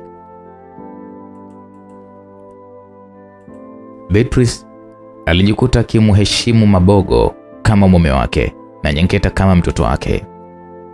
Hakuwa tayari kutembea nje kwa kumheshimu Mabogo. Vile vile mawazo yake yalivyompeleka, huenda ndiye mwenye uwezo wa kumshawishi na kumshauri Rebeka kwa kumfanya kila alilolitaka, kubwa kumlea mtoto wake kwa mapenzi mazito kweli. Siku zote aliamini kama uzuri alikuwa nao, kama Rebeka atamzidi kidogo sana, lakini alikuwa na uhakika yeye ni mzuri anayefaa kuziba pengo lile lililoachwa na Rebeka, ya kwamba yeye ndiye awe mama mwenye nyumba, hasa kizingatia ameishi ndani ya nyumba hiyo ya Mabogo kama mke wa Mabogo na si mfanyakazi, kwa kuwa amekuwa akifanya kazi zaidi ya mke wa ndani. Alijiona nafaa kuwa mke wa mtu mwenye sifa kubwa, kwanza ya usafi wa nyumba, pili alijua kumlea mtoto vizuri, hata kumzidi mama mwenye nyumba. Hata malezi ya Nyenketa yeye ndiye anayejua, mamake alijua kuzaa tu. Beatrice alijikuta akipata ujasiri wa ajabu na kumfuata pale alipokuwa amekaa tajiri yake. Alikaa pembeni yake, na wakati huo ulikuwa ni muda mchache toka atoke kuoga. Alikuwa na kanga 2 tu. Kabla ya kwenda, aliidondosha ile kanga na kumsogelea na kanga ya upande mmoja.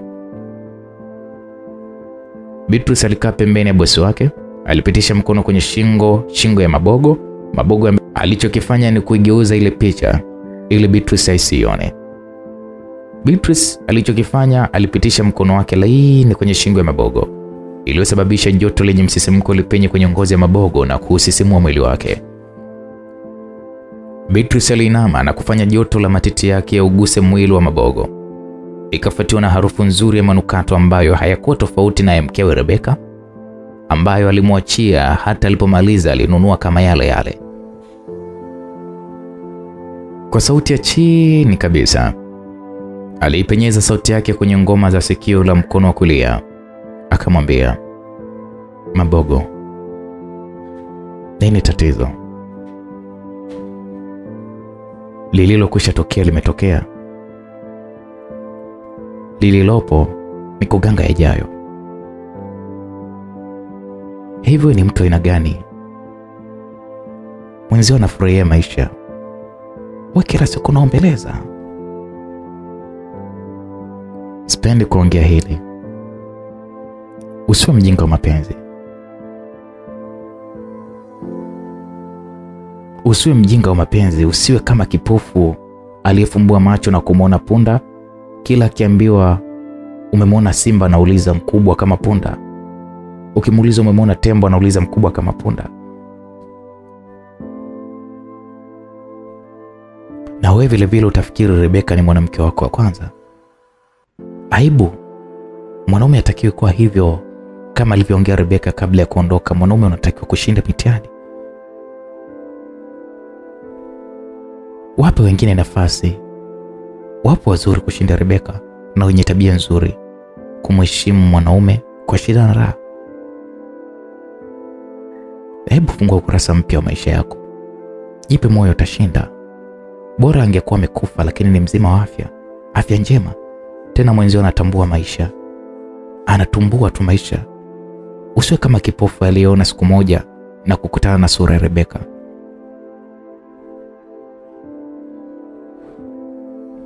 Muda huo huo Nyangeta alilia ndani, kitu kilichofanya Beatrice kwenda ndani kumwangalia analia nini.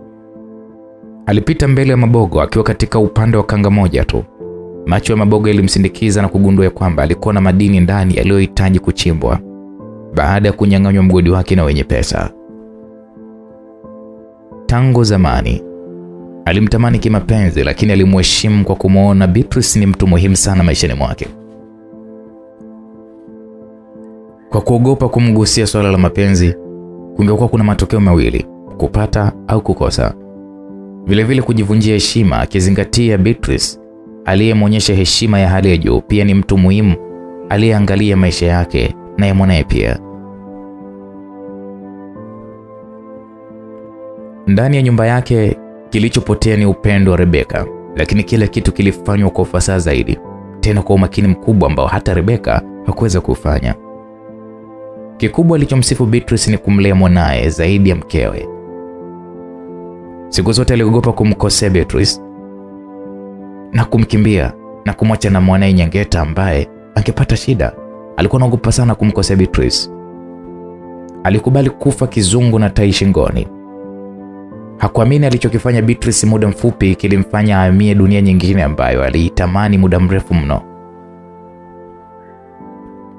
Kitendo cha Beatrice kupita mbele yake kwenda chumbani kumwangalia Nyangeta ambaye alimtunza kama mboni ya macho yake, mwili ulimsisimuka mno kijana Mabogo na kujikuta kipano na haki ya mapenzi ambayo alikuwa amekosa zaidi ya miezi 9. Akiwa yupo katikati ya mawazo, Beatrice alirudi akiwa peke yake. Kwa ujasiri mkubwa, Mabogo alimuuliza, mtoto alikuwa analia nini?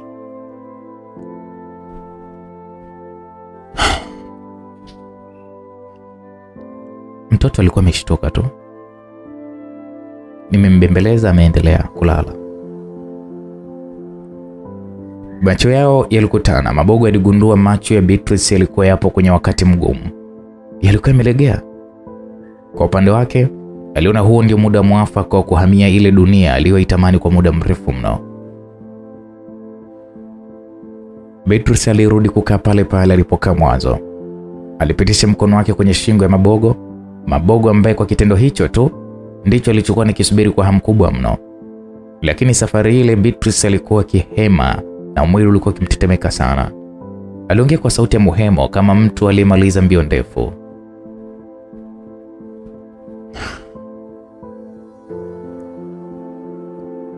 Mabogo, nini kimepungua kwangu?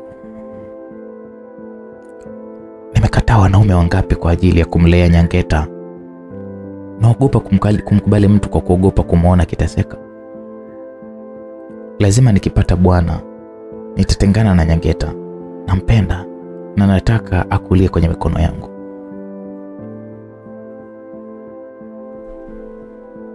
Sihitaji malipo yoyote zaidi ya kunifanya niendelee kuwa karibu na Nyangeta mpaka Mungu atakapochukua uhai wa mmoja wetu. Nampenda Nyangeta na wewe nakupenda vile vile. Nahitaji mapenzi yako. Naomba nipe nafasi nikupokee ukitoka kazini, nikuite mpenzi. Nimekuzoea, sihitaji kuwa karibu ya mwanaume yeyote zaidi yako. Nakupenda Mabogo. Nipe haki yangu niliyoiota na kuitafuta kwa muda mrefu. Na kuahidi nitakuwa mke mwema, usinihukumu kwa kosa la Rebeka.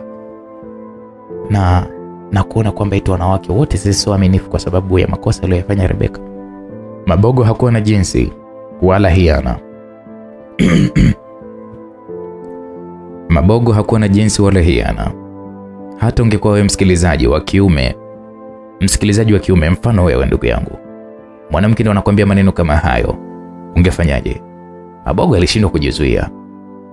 Alimpokea juu bidada huyu Beatrice na kuhamia dunia nyingine iliyoifariji mioyo yao. Kila mmoja aliona ni mwenye bahati, yani riziki.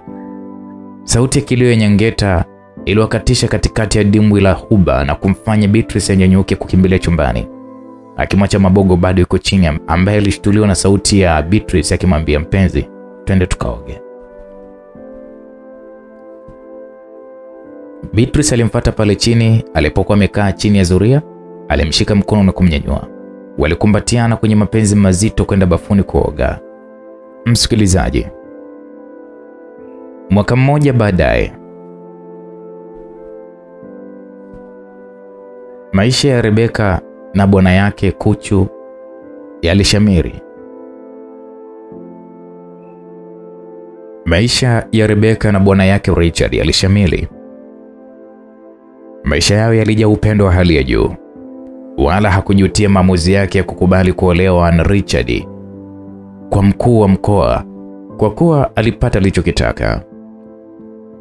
Richard alimlea kama malkia, kitu kilichomfanya Rebeka awe ni kivutio kwenye macho ya watu wenye pesa. Kila sherehe za watu maarufu, Richard alikwenda na huyu bibie, na kuonekana yeye ndiye mwenye mwanamke mzuri kuliko wote.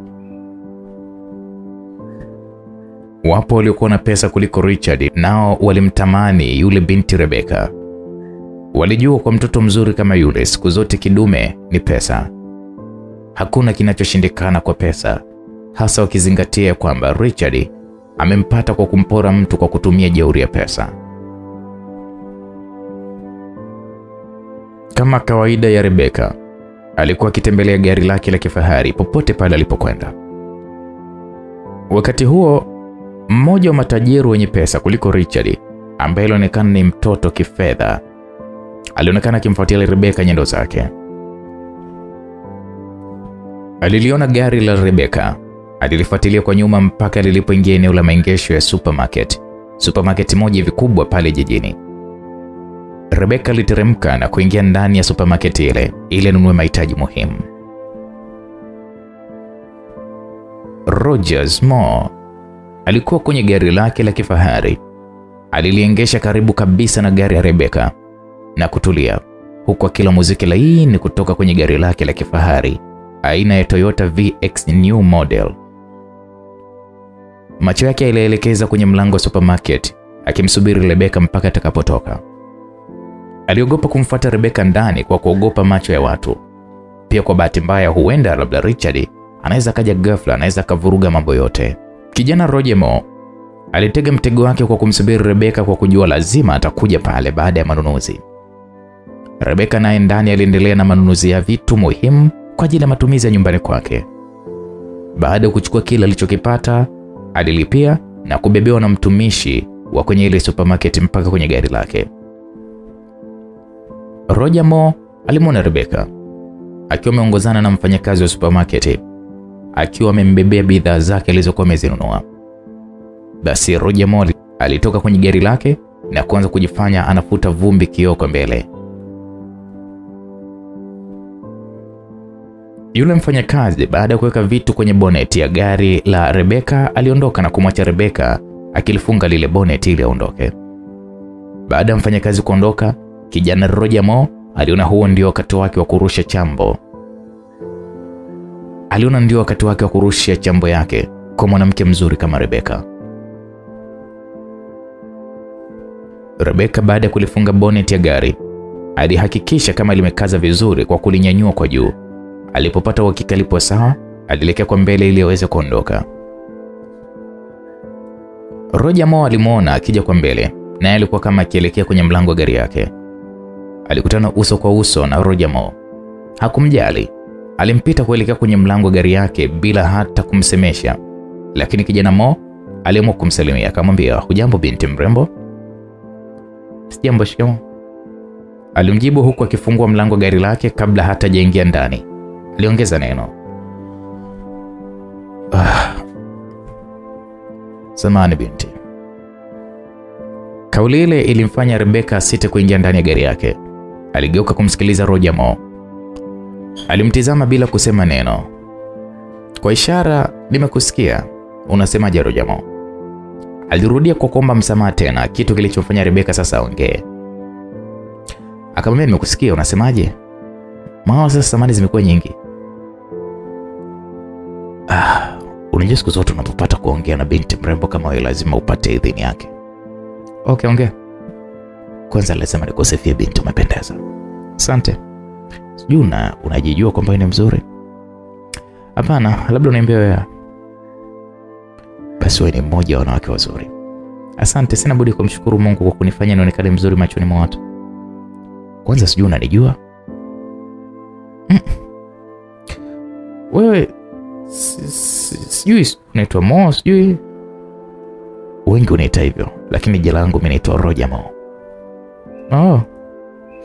Ni bahati kukutana na watu maarufu kufikia hatua ya kuongea naye uso kwa uso. Rebeka aliongea hivyo huku akiacha tabasamu pana. Sifa za Roger Mo alizisikia kuwa ni mmoja wa matajiri wanaotikisa jijini.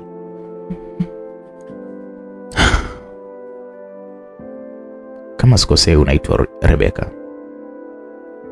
Upo sawa kabisa. Basi Rebeka, wewe ni waridi zuri lililoota sehemu isiyo yake. Una maana gani? Yaani maisha unayoishi bado sijaridhika nayo na hadhi yako ulionayo. Bado sijakuelewa una maana gani? Sikiliza Rebeka, wewe ni hadhi ya watu kama sisi wenye pesa, wenye kukufanyia kila kitu kinacholingana na hadhi yako. Kwani mimi nina nini kikubwa mpaka nionekane tofauti na nipewe sifa ambazo labda sijui nisemaje? Mimi najiona kawaida. No, wewe sio kawaida. Hujiulizi ni nini kilichomfanya Richard atikisa vijipesa vyake kwa kuvunja ndoa yako? Mpaka sasa hivi toka amekoa hajarudisha hata robo ya pesa zake. Na maisha mnayoishi unamuumiza akijitahidi miaka 2, lakini nakupa mwaka mmoja utaona mabadiliko ya maisha yake. Unajua kwamba ameshauza magari yake 2, ameshauza mashamba yake baadhi, unalifahamu hilo? Wewe yote umeyajuaje? Sisi ndio mji tumeweka kiganjani. Tunajua kila kitu, ndio maana nimeona ua kama wewe linataka udongo wenye rutuba na kumwagiliwa maji yasiyokuwa na chumvi. Unatakiwa kumwagiliwa maji mazuri, tena maji yasiyokoma, wala si ya kutegemea mvua kama maji ya Richard. Umeongea mengi mno, lakini bado sijakuelewa ulikuwa unataka nini. Utanielewa kwa kuwa wewe ni mmoja wa wanawake wanaoangalia mbele. Una maana gani? Sipendi siku moja nikuona unatembea kwa miguu wakati ulikuwa na gari. Kama leo kauza zake, kesho atauza yako. Mwisho atauza nyumba. Nitarudi kupanga na hatimaye kukukimbia na kukuacha. Unadhalilika. Utajisikia vibaya sana siku nitakayokukuta peku mitaani. Amini Rebeka, Richard amebeba mzigo mzito kuliko uwezo wake. Mbona tunaishi maisha kawaida tu? Wewe unaona ya kawaida, ila mwenzio maji ya shingo. Kusema anaona aibu. Labda asubiri kipindi cha mavuno. Ni leo. Mvua zisiponyesha, hapo ndipo kazi. Ana shughuli gani zaidi ya mashamba na zile gari zake 2 ameshaziuza?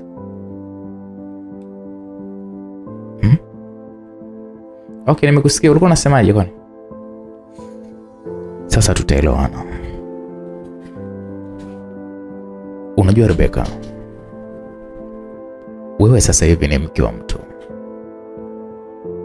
Siwezi kuongea nawe kwa nafasi. Tutapanga siku ambayo utakuwa na nafasi, ambayo nitaongea mengi, ikiwa ni mipango ya maisha bora mpaka kifo kitakapokuchukua. Nataka usijue shida. Unajua ni nini? Mungu sio mjinga kukupa uzuri. Siku zote kizuri huka pazuri. Ndio maana malaika wapo mbinguni wanakula raha, na wewe unatakiwa uishi pepo ya duniani.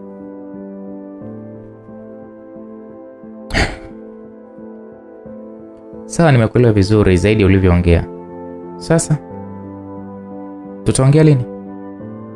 Siku yako ambayo utakuwa na uhakika kwamba Richard hatotuharibia maongezi yetu. Hilo halina shida, nitapanga safari kwa mama hata siku 2. Nina imani itatutosha kabisa. Sidhani kama una la ziada. Wacha mimi niwahi. Sijajua lini sasa. Leo lini? Jumanne. Alhamisi. Nitakuwa na bibi. Nitatoka nyumbani saa 3 asubuhi baada ya Richard kuelekea shamba, ruhusa nitamwomba leo. Hawezi kunikatalia. Sawa, hapa kwangu apindui ya geuzi. Lazima utumie tunu aliyokupa Mungu. Nina imani yote kwa leo tumemaliza. Yote tukikutana siku ambayo nina imani mtoto hatumwi dukani, tutayaongea.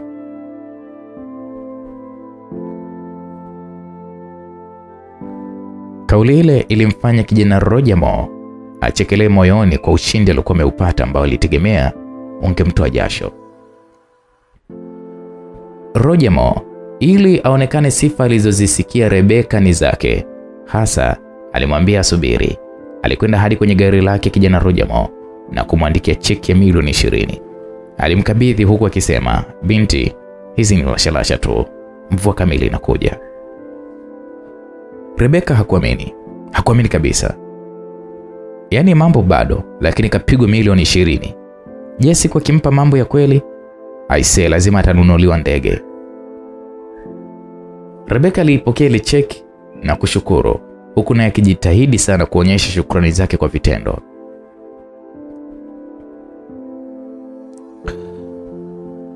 Nina imani Rojamo hutazijutia pesa zako. Hilo sina shaka nalo.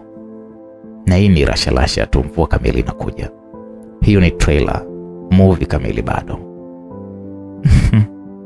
Miengu macho. Waliagana. Rojamo na Rebeka kila mmoja aliingia kwenye gari lake na kwenda na safari zake. Rebeka alirudi nyumbani na Rojamo akienda katika shughuli zake. Njiani Rojamo alikuwa akijiona yeye ni mshindi kati ya kundi la matajiri. Ni yeye atakuwa wa kwanza kutembea na msichana mrembo Rebeka. Naye Rebeka alijiona ni msichana mwenye bahati, aliye na mvuto machoni mwa wanaume. Yeye kwa kimapenzi aliyaona ni maslahi wala si starehe tena. Kwake starehe ilikuwa ni kwenye ndoa yake ya kwanza na mzazi mwenzie Mabogo. Lakini hakuwa tayari tena kuona mapenzi kama starehe. Hata kizazi alikuwa amefunga ile ya starehe na wanaume wenye pesa. Rebeka alirudi hadi nyumbani. Akaiangalia mara mbili ile cheki ya milioni 20. Alikwenda moja kwa moja hadi chumba cha kulala na kusimama mbele ya kioo kikubwa na kujiangalia upya kama ndio mara yake ya kwanza kusimama kwenye kioo kile cha kujipodolea. Alichunguza uso wake kwa kituo na kugundua kitu fulani hivi kilichofanya achie tabasamu pana sana lililozidisha uzuri wa sura yake. Alijikuta akijisemea mwenye kwa sauti ya chini, kumbe mimi mzuri. Hakuishia hapo Rebeka. Alivua nguo zote na kuangalia mwili wake kwa kituo. Alianzia kifuani, sehemu za matiti yake madogo kama vile hajawahi kunyonyesha. Yalikuwa na muundo wa duara yaliyojaa vyema na kumfanya mwanaume yote yule rijali apende kuyashika au kumtia akshi yake ya mapenzi. Aliteremsha macho yake chini hadi kwenye tumbo lake dogo kama vile mtu asiyekula. Chini kulikuwa kuna kiuno chembamba kilichoingia ndani. Mwili wa binti Rebeka ulikuwa umejengeka vizuri sana. Alikuwa na shepu nzuri sana. Rebeka alijikuta akijitamani yeye mwenyewe kwa kusema, ningekuwa mwanaume ningefaidi kumpata mwanamke mwenye umbile kama lake. Rebeka moyoni alijiona kumbe hakufaa kuwa na watu kama Richard, bali alitakiwa kuwa na watu kama Rojamo, watu wenye pesa zisizo na kikomo.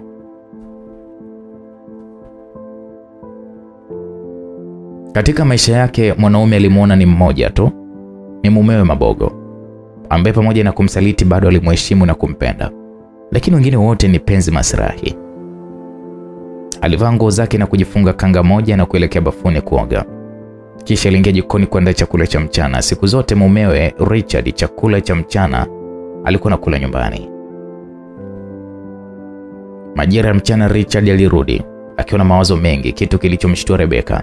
Hapo ndipo alipomsogelea na kumuuliza, vipi sweetheart?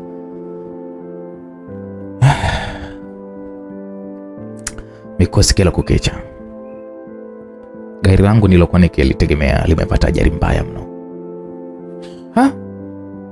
Pole sana, sasa tutakuaje? Tatizo pesa sasa hivi sina. Na gari ndo nalolitegemea kipindi hiki ninachokisubiria mavuno. Kauli ya Richard ilimfanya Rebeka akumbuke maneno ya Roger Moore ya kwamba pesa za Richard za msimu na uchumi wake ulikuwa ukididimia kila kukicha.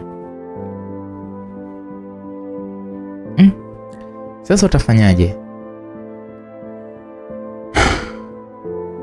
Nevi, nilikuwa naomba tuyauze gari yako ili nitengeneze gari yangu. Ndani ya miezi miwili nitakununulia gari nyingine.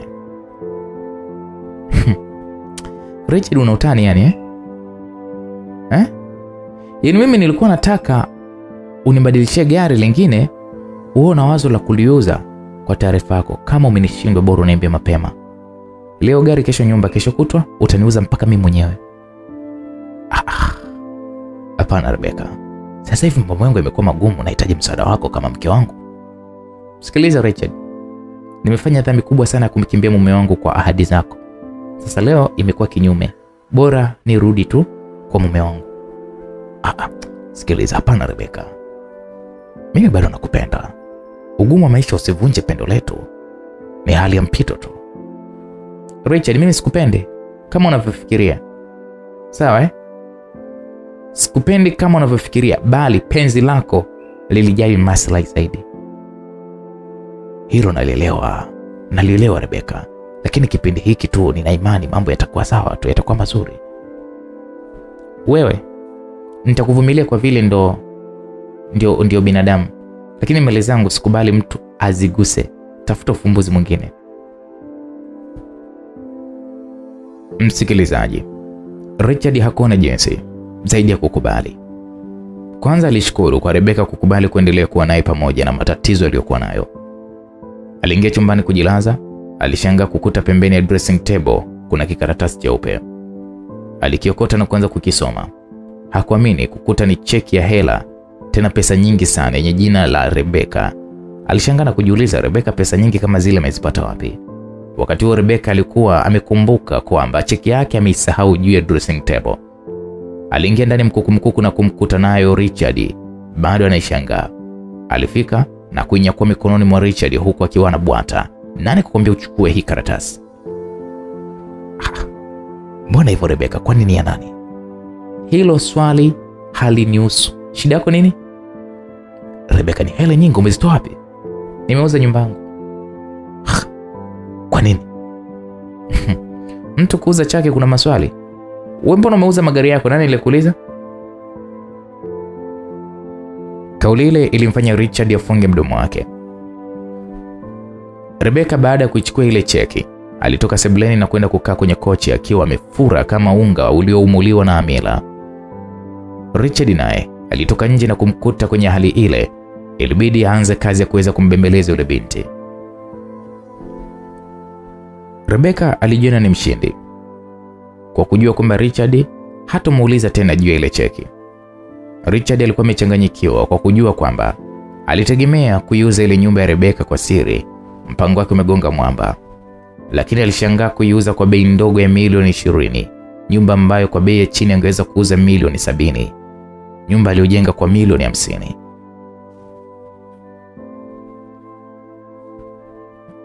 Aisee, nyumba aliiona chungu, hata hamu ya kula hakuwa nayo. Aliamua kutoka nyumbani kwake ili akatafuta ufumbuzi mwingine, au sio ataumbuka, huku akijiona pia Rebeka amemkimbia, jambo ambalo hakulitaka kuliona katika maisha yake. Kukujia pia kumlinda kwa hali na mali, kuhakikisha kwamba hampotezi yule binti.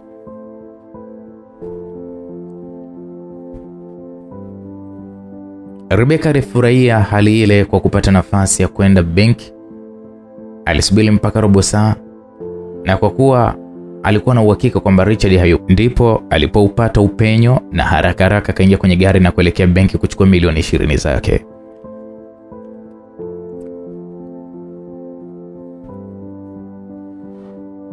Rebeka alipofika benki alikwenda mpaka kwenye keshia na kumpatia ile cheki ambayo moyoni alikuwa bado haamini huenda amepewa cheki hewa. Lakini hakujutia sana kama atakuwa amedanganywa. Atakuwa amejidanganya yeye mwenyewe kwa kuwa bado hajampata. Kwa hiyo yeye Rebeka aliona hana hasara. Mawazo yake yalikatishwa na mhudumu wa kike wa benki na kumuita, dada, hesabu pesa zako. Macho yake hayakuamini, maburungutu ya pesa yakiwa mbele yake.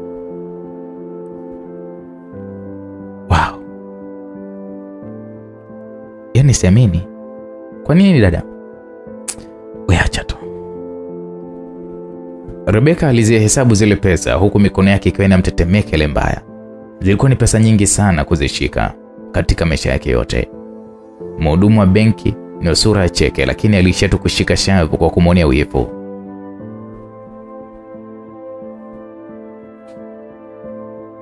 Pesa zote Rebeka alizingiza benki na kurudi nyumbani.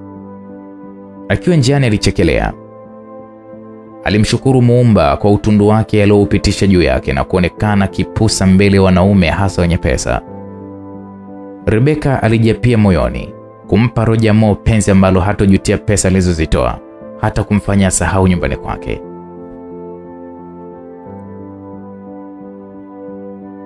Majira ya usiku, Rebeka kama kawaida yake alijipamba kwa manukato ya kunukia na kuvaa kanga moja. Richard alirudi majira ya 2 kasoro usiku na kula akiwa na Rebeka kama kawaida yake, kwa kuonyesha uchangamfu wake wa kawaida wa siku zote. Naye Richard alijitahidi kuonyesha uchangamfu, lakini siku zote amunapo Rebeka, hata awe na mawazo kiasi gani, mawazo yote hufutika hasa anapokumbatiwa na kulisikia joto la Rebeka. Aise, huwa anapagawa na anasahau kila kitu. Kijana Richard anasahau kila kitu.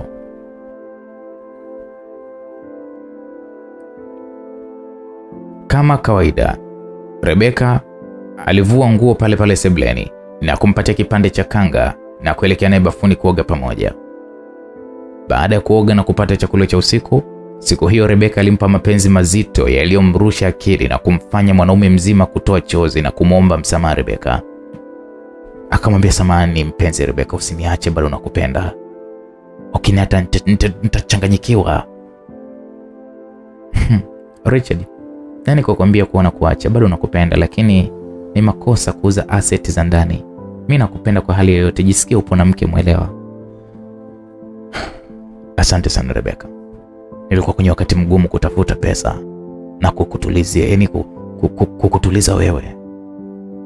Usihofu, mimi sio tatizo kwako. Fanya mambo yako kwa utulivu.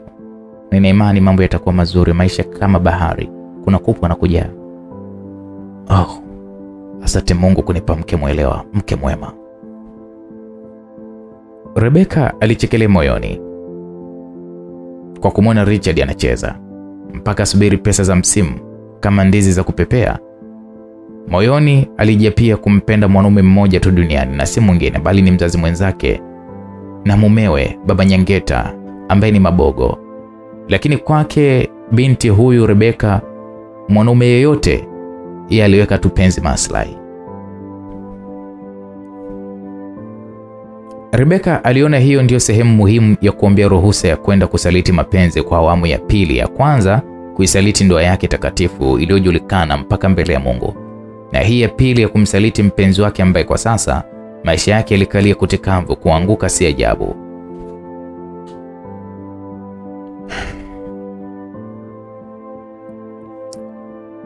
Mpenzi, kesho kutwa nilikuwa naomba ruhusa nikukimbie mara moja nielekee nyumbani. Mpenzi, kuna nini tena? Si wiki jana tu ulikuwa kule. Nilisahau kueleza, samahani kwa hilo. Nina shida na mama, tuna maongezi yetu. Nilijua nitakueleza lakini mambo yamekuwa ni mengi. Kuomba nisamehe kwa hilo mpenzi wangu, sijakwambia mapema.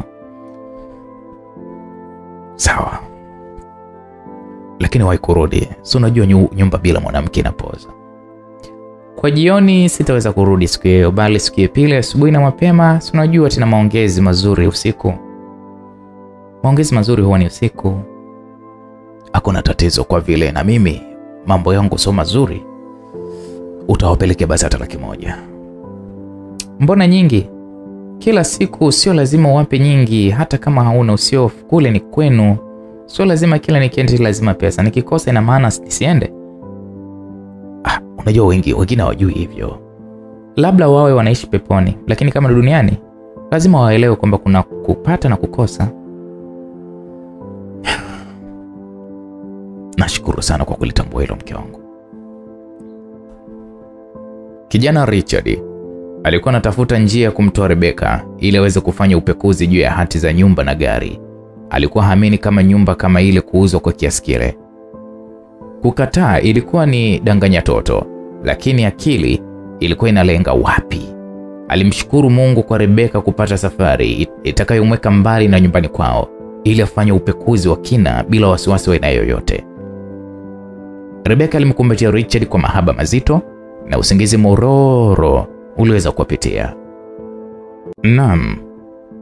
Siku ilifika kama ilivyopangwa. Rebeka aliamka mapema mno na kumwandalia mpenzi wake kifungua kinywa Richard, tayari kwa kwenda mihangaiko yake. Baada ya kufungua kinywa, Richard alimwaga Rebeka na kumwomba awasalimie wote kijijini, baba pamoja na mama mkwe. Kila mmoja alimla kisogo mwenzie kwa kujiona kwamba amefanikiwa mpango wake. Richard aliona kwamba amefanikiwa kumtoa bidada Rebeka pale kwake ili atafute hatimiliki za mauzo ya hiyo nyumba ambayo Rebeka alisema ameuza milioni 20. Lakini pia Rebeka alijiona mjanja kwa kuwa alikuwa anakwenda kumsaliti Richard. Rebeka alikuwa anakwenda kuonana na kijana Roger. Sasa basi, baada ya kuondoka kwa Richie, Rebeka alijiandaa na saa 3 juu ya alama alitoka ye mwenyewe mlango wa geti la nyumbani kwake. Roger alikuwa amefika saa 1 kabla ya muda uliokuwa umepanga. Alishuhudia gari alilokuwa Rebeka. Alikuwa na uhakika lazima atakuwa peke yake. Baada ya kumshuhudia Richard akitoka muda so mrefu, akaamini kwamba Rebeka atakuwa yuko peke yake kwenye ile gari. Alimwacha mpite, ndipo alipomfuata kwa umbali mfupi. Rebeka aliendesha gari lake si kwa mwendo mkubwa, kwa kujua kwamba kuna mtu alikuwa akimfuata baada ya kulipita gari la Roger jirani na nyumbani kwake. Roger alikuwa nyuma yake mpaka magari yao kuacha mji, ndipo alipongeza mwendo baada ya kuwa na uhakika hakuna mtu aliyekuwa akiwafuata. Alilipita kidogo lile gari na kulipigia honi, na Rebeka alijibu kwa kuwasha taa na kuzima kuonyesha kwamba tayari ameshampata. Baada ya mwendo mfupi, waliacha njia ya kwenda shamba na kuelekea kwenye hoteli moja hivi ya kitalii iliyo na hadhi ya kimataifa, Biski Hotel.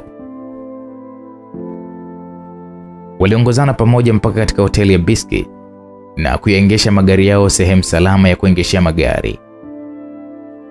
Pale unasimamisha gari mbele ya hoteli kisha unaliacha. Kuna mhudumu wa kazi yake ni kulipeleka kwenye maegesho. Ni vitu vilivyokuwa vigeni kwa Rebeka. Waliongozana mpaka mapokezi ambapo walipata chumba cha hadhi ya juu sana cha bei kubwa kuliko vyumba vyote vya ile hoteli. Kwa upande wa Roger, maeneo yale hayakuwa mageni kwake. Mara nyingi alionekana pale. Wengi walimjua kwa utajiri wake. Jina lake lilitawala akilini mwa watu. Wapo waliomjua kwa sura na wapo waliomjua kwa kusikia tu au kumuona kwenye vyombo vya habari. Roger na Rebeka waliongozana mpaka kwenye chumba walichokipanga. Kilikuwa cha hadhi ya juu ambayo kwa Rebeka kilikuwa ndo mara yake ya kwanza kuingia. Aliona kama miujiza, alijikuta akijitupa juu ya kitanda kipana kilichotandikwa maridadi kabisa. Roger alimwangalia Rebeka na kumuona jinsi alivyokishangaa kile chumba. Alijua ni ugeni wa mambo yale. Alimuuliza, vipi, mbona kama unashangaa sana? Siamini, najiona kama nipo ndotoni. Vitu hivi bwana, nimezoea kuviona kwenye television. Tena sio nchini, sio hapa, kwenye nchi za watu huko. Leo na mimi siamini bado. Hivi vitu vidogo vya hadhi yako hivi, unataka kuniambia Richard hajawahi kukuleta sehemu kama hizi? Utani wa Roger. Sehemu kama hizi si za watu kama Richard. Nimeamini wewe ni matawi ya juu. Uwezi kuamini. Yaani kama ningepata muda niliotaka, ningekupeleka kwenye mahoteli ya Ulaya huko. Wewe Rebeka, sio kulala hoteli ya hadhi ya chini. Lakini baadaye tutapanga. Lazima nawe upande ndege. Utani huo. Uwezi amini. Hata mke wangu hajawahi kulala sehemu kama hii. Ni wewe peke yako mwenye hadhi ya kulala sehemu kama hizi. Usiniambie. Rebeka alikurupuka kutoka kwenye kile kitanda na kumvamia Rojamo kwa kumrukia kama nyani na kuanguka wote kitandani. Rebeka, nataka kukufanyia vitu ambavyo vinafanana na hadhi yako. Richard anacheza tu, hana uwezo. Uwezo alionao Richard hauringani na hadhi yako. Alafu eti alitaka kuuza gari langu ili atengeneze gari lake. Kiko wapi sasa? Hata mwezi haujafika tayari kile nilichokisema kimetokea. Ini siamini. Haya ni madogo tu, makubwa yanafuata. Nitakufanyia mambo mengi makubwa. Rebeka alijitahidi kumpa Rojamo penzi zito lililomrusha akili na kujikuta akitangaza ndoa siku ile ile. Bila kujielewa, alijikuta akimwandikia cheki nyingine ya milioni 50. Rebeka, amini hapa ni maji ya bahari yasiyo na mwisho wala yasiyojulikana lini yatapungua. Sahau kukauka. Wakati wa kupeana raha, Rebeka alitaka watumie mpira wa kiume, yani kondom, lakini Rojamo alikataa kwa kusema yeye anajiamini. Vile vile hata Rebeka anamwamini pia.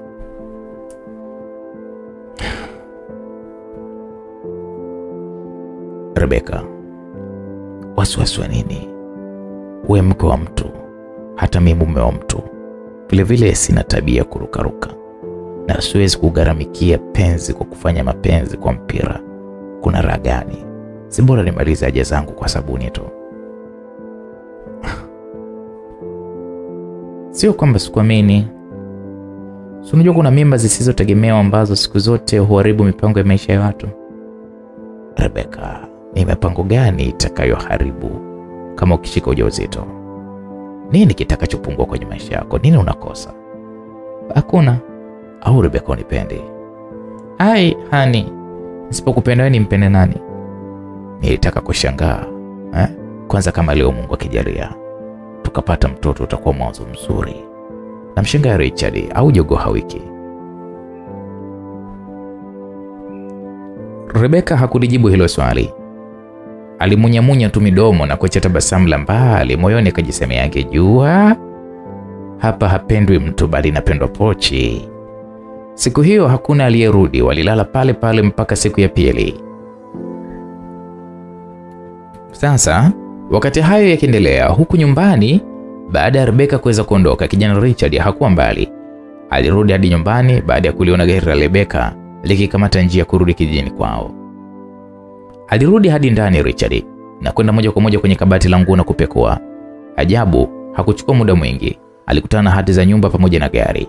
Alichukua ile hati ya nyumba, lakini ya gari aliiacha kwa kuijua ya kwamba atawahi kugundulika.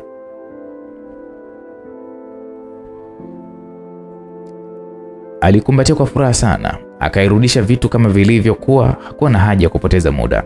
Alikwenda kwa mnunuzi wa nyumba ambaye alipatana naye kipindi kirefu tu.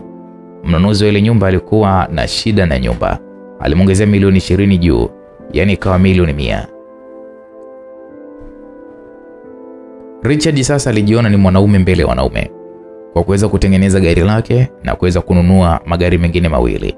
Alijua mpaka yule bibia aje kujua, basi yeye Richard atakuwa na pesa ya kununua nyumba nyingine. Siku hiyo aliingia baa kupata moja ya moto moja baridi. Kwa kweli kidogo moyo ulitulia. Vile vile alikuwa tayari kuliuza gari la Rebeka na kumnunulia gari ya bei ya juu kwa kumwongezea milioni 20.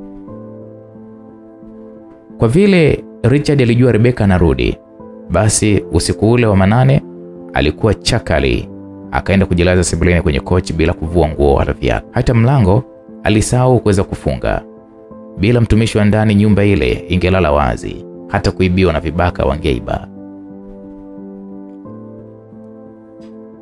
Sasa basi Rebeka alirudi nyumbani kwake. Ilikuwa ni majira ya saa 2 hivi za asubuhi.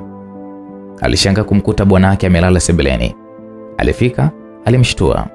Akamwambia, Kuchu mume wangu, umerudi? Umerudia pombe zako? Yaani kuyumba kidogo tu umechanganyikiwa hivyo?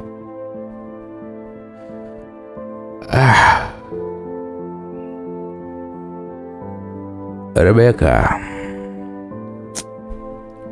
wala mimi sijalewa sana, lakini kitanda nilikiona kipana kama bahari.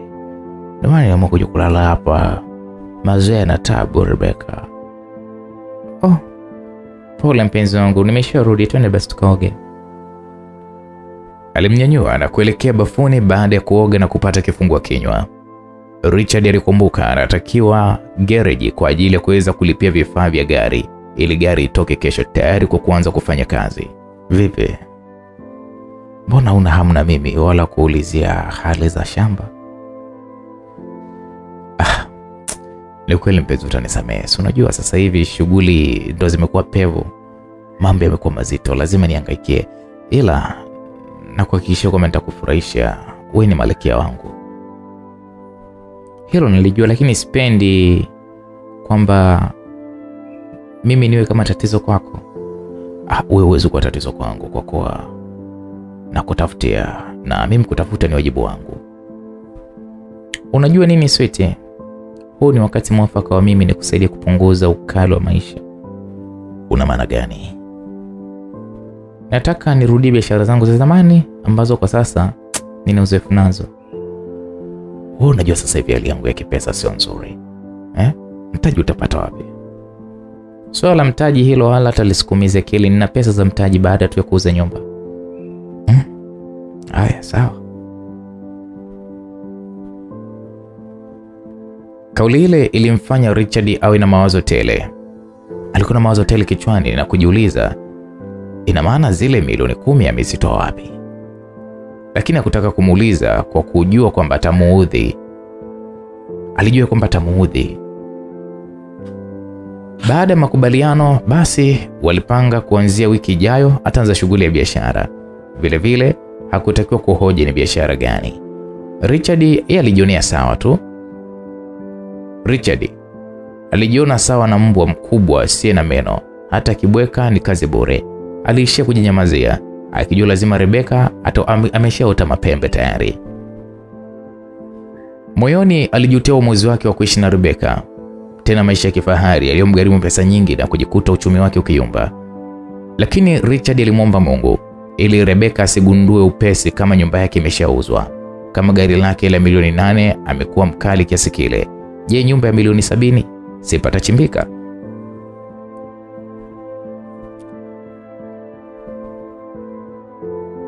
Naam,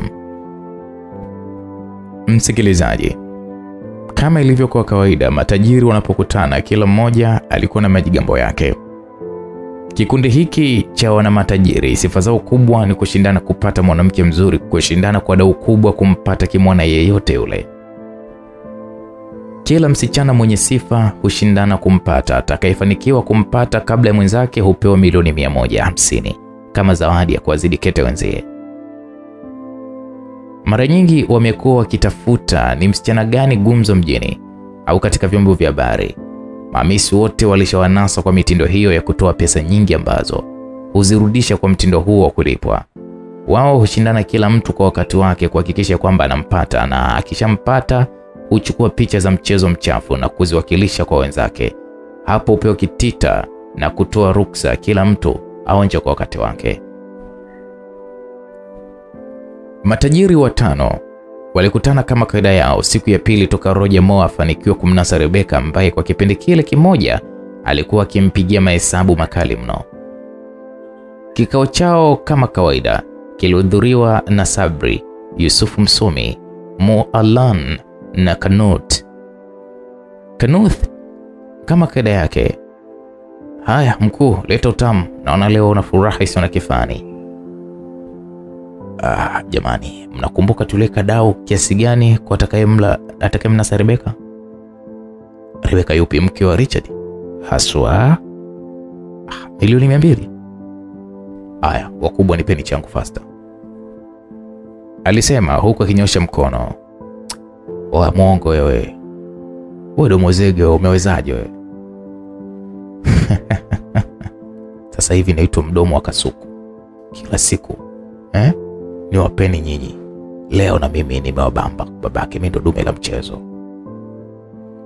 Haya baba, tusiandike mate, tupe vielelezo kama kweli wewe umeshapita na yule mwanamke Rebeka.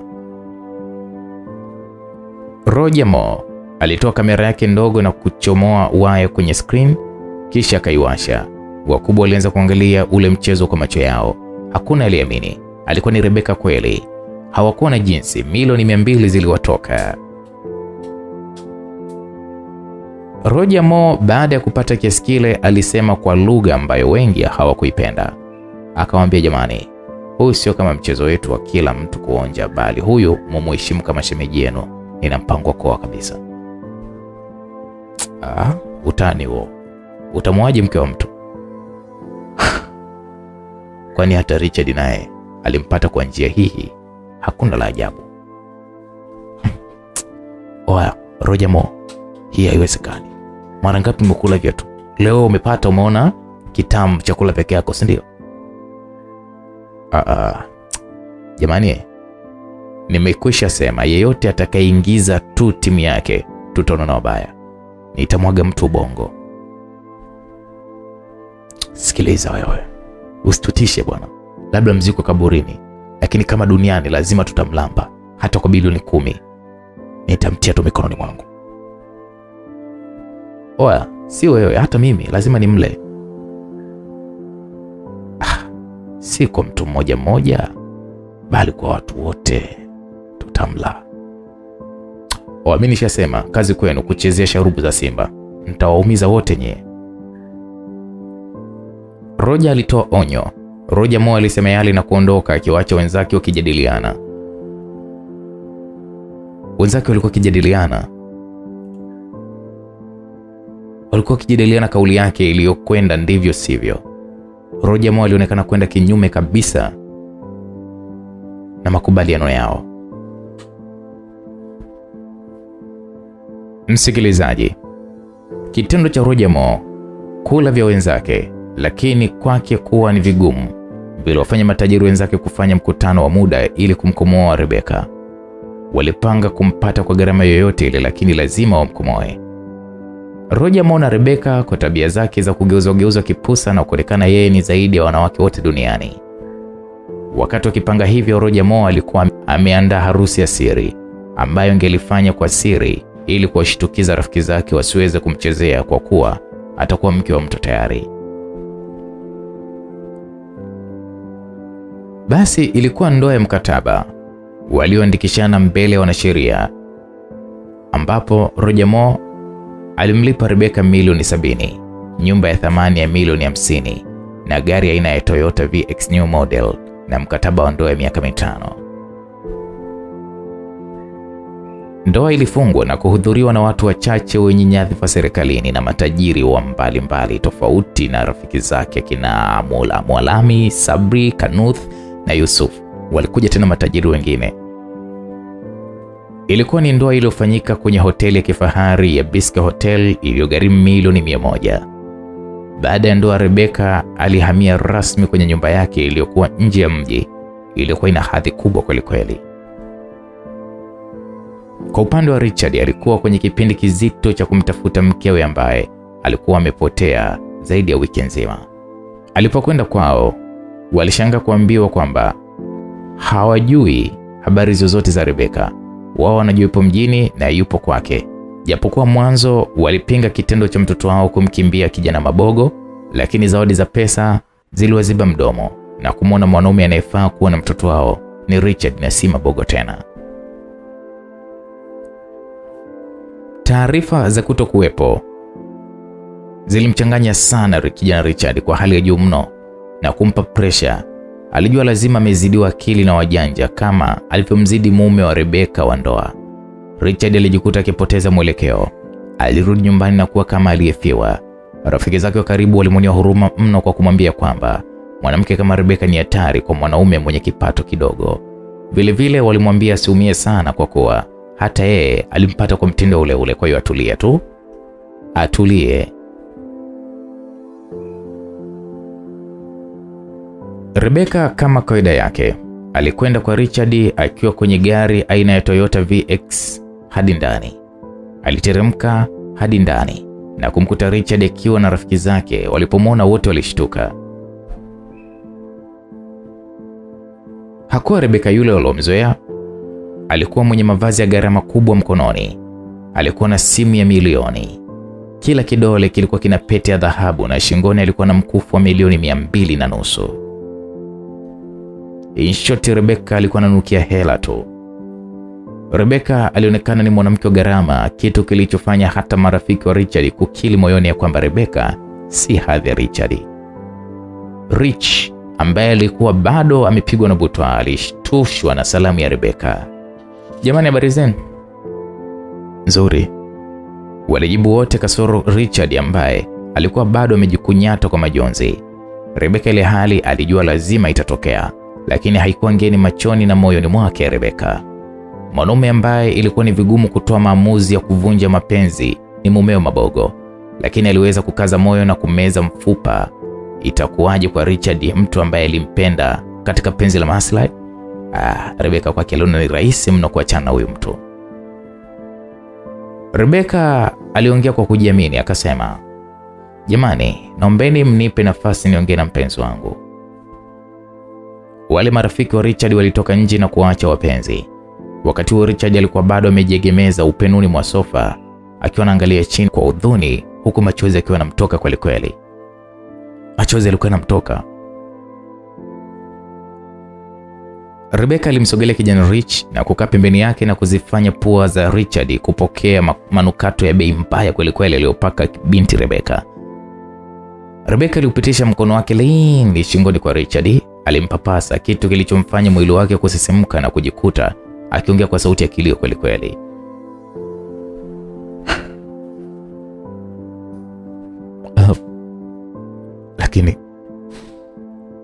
Lakini kwa nini mpenzi umeamua kunifanya hivyo?"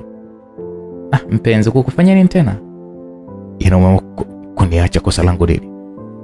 "Huna kosa lolote mpenzi." "Hapana. Ni wazi kuna kitu ambacho nilikuwa na kuudhi, lakini hukutaka kuniambia na kuamua kunihukumu bila kujua kosa langu, lakini bado nilikuwa na muda wa kujirekebisha." "Wala sio kama unavyofikiria, basi tu kile chenye mwanzo kina mwisho. Kama ilivyotokea kwa mume wangu wa kwanza, na wewe vile vile." "Yaani umeona unifirisi ndio unanikimbia?" "Wasiwasi wako tu." "Sawa, wasiwasi wako. Mimi kwa taarifa yako naondoka kama nilivyokuja. Siondoki na nyumba wala gari, vyote na kuachia. Pia zile pesa ulizobahatika kuziona, nitakuachia. Sitaki uyumbe kimaisha. Nina imani tumeelewana katika hilo." "Sio hivyo Rebeka, nimekuzoea." "Uwezi kunizoea bwana, kama mume wangu Mabogo." "Lakini kumbuka wewe bado ni mke wangu. Bado sijakupa talaka." Richard, usinichekeshe mie. Mimi nawe tumefunga ndoa kwa mkuu wa mkoa, lakini Mabogo tumefunga ndoa kanisani, ndoa inayotambuliwa na Mungu. Wewe na Mabogo nani mume wangu?" "Tuachane na Rebeka. Bado nakupenda, usiniache, nitakuwa kwenye wakati mgumu." Richard, fanya kama mtu kufa huwa akiwa anaipenda dunia, lakini kila kitu na wakati wake, na mapenzi vile vile. Hujivunii mapenzi yetu yamezaa faida. Nimekuachia kila kitu, au ulitaka niondoke na vitu vyangu?" "Hapana."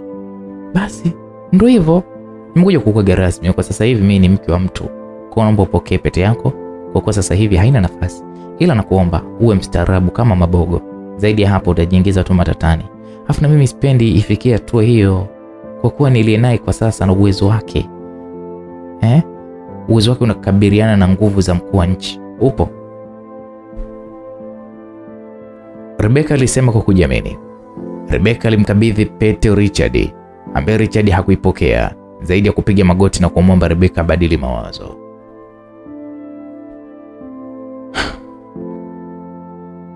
"Richard, kubadili mawazo ningebadili kwa mume wangu ambaye ni wa kwanza, ambaye nilimwacha nikiwa nampenda, na bado nampenda mpaka kufa moyoni. Yaani bado nampenda. Kwenye moyo wangu mwenye nafasi ni yeye. Kwa mwingine penzi ni maslahi. Ila Richard, usikate tamaa. Sawa?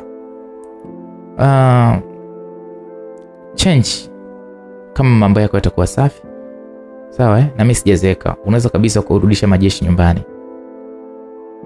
Rebeka aliangalia saa yake na kumweleza Richard,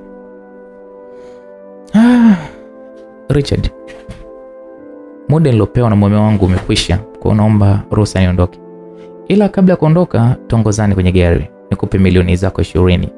Nina imani milioni moja ina uwezo wa kukurudishia furaha yako. Sawa Kwa kumwoa mpenzi uliokuwa unampenda kabla yangu.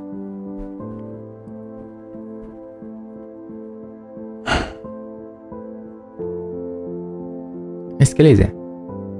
Sina imani kama ulikuwa ukinipenda mapenzi ya dhati zaidi tu ya kuvutiwa na umbile langu na sura yangu na kunika ndani kama furniture. Bado naamini alinipenda mapenzi ya kweli ni mume wangu Mabogo. Kwa kuwa aliniokota nikiwa sina hata viatu. Si nyinyi mlionipenda na kuniona nimeshapendeza kabisa.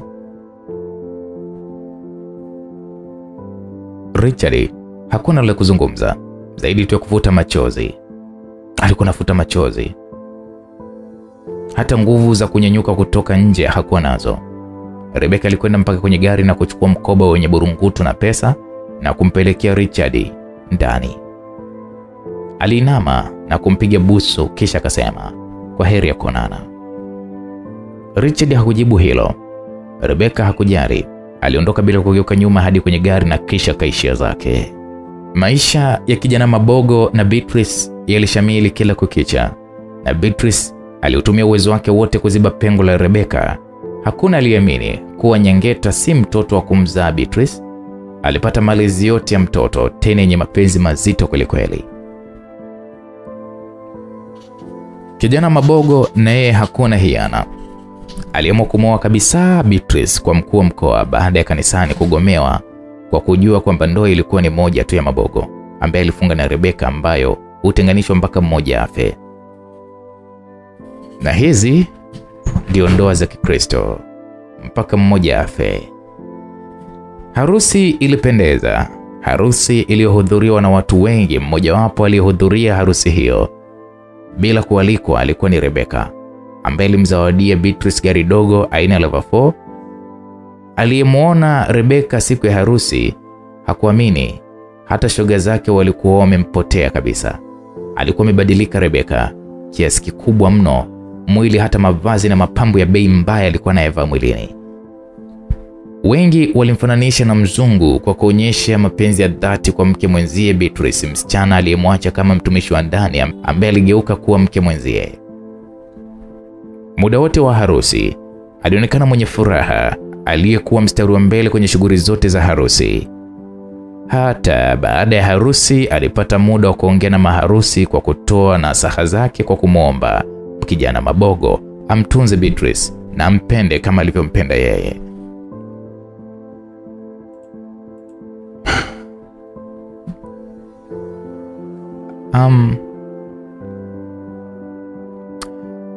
Nina imani moyo wa Mabogo ulikuwa na nafasi moja ya upendo kwangu.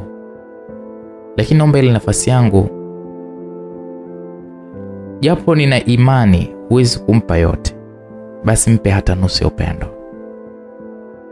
Naomba ile nafasi yangu, japo nina imani huwezi kumpa yote, basi mpe hata nusu ya upendo. Mabogo, si kwamba moyo wangu na furaha, basi tu ni macho tu yanacheka na midomo kutabasamu, lakini moyoni na majuto. Nina imani Mungu muumba wa wanaume na wanadamu wenye mfano wake, mmoja wapo ni wewe Mabogo. Mwanaume unayejua mapenzi kwa mwanamke na ni mwalimu mwema kabisa. Naweza sema najutia maamuzi yangu ya kuachana wewe, vile vile naweza nikasema sijuti kwa kuwa kila kitu hupangwa na Mungu. Ila amini bado nakupenda Mabogo, na upendo wangu utakoma pale tu roho itakapotengana na mwili. Lakini upendo wangu usikufanya usimpende mke mwenzangu Beatrice. Kwanza nakushukuru kwa kuweza kutuliza maumivu ya moyo wa mwanaume wangu. Sitakoma kumuita mwanaume wangu mume wangu, kwa kuwa ndoa yetu tayari tulishaiandika kwenye kitabu cha Mungu na ifutike mpaka kifo. Beatrice, nakuomba umlee mume wetu kama ulivyomlea ukiwa mtumishi wa ndani. Japo nipo mbali na nyinyi, kila kizuri utakachokifanya nitakupa zawadi ambayo itakuwa ni kumbukumbu maishani mwako. Hii ya leo ni mwanzo, vile vile habari nimezipata juu japo hamkutaka nijue. Lakini Mabogo, mimi na wewe ni ndugu. Ni aliyetuunganisha ni Nyangeta. Nioneni ni mmoja ndani ya familia. Na kuombeni msinitenge. Vile vile nikiomba ushauri msisite kunipa. Mabogo, sitompenda mwanaume yoyote chini ya hili jua zaidi yako. Wewe ni zaidi ya mwanaume. Mungu akulinde na kuongoze kwa kila jambo.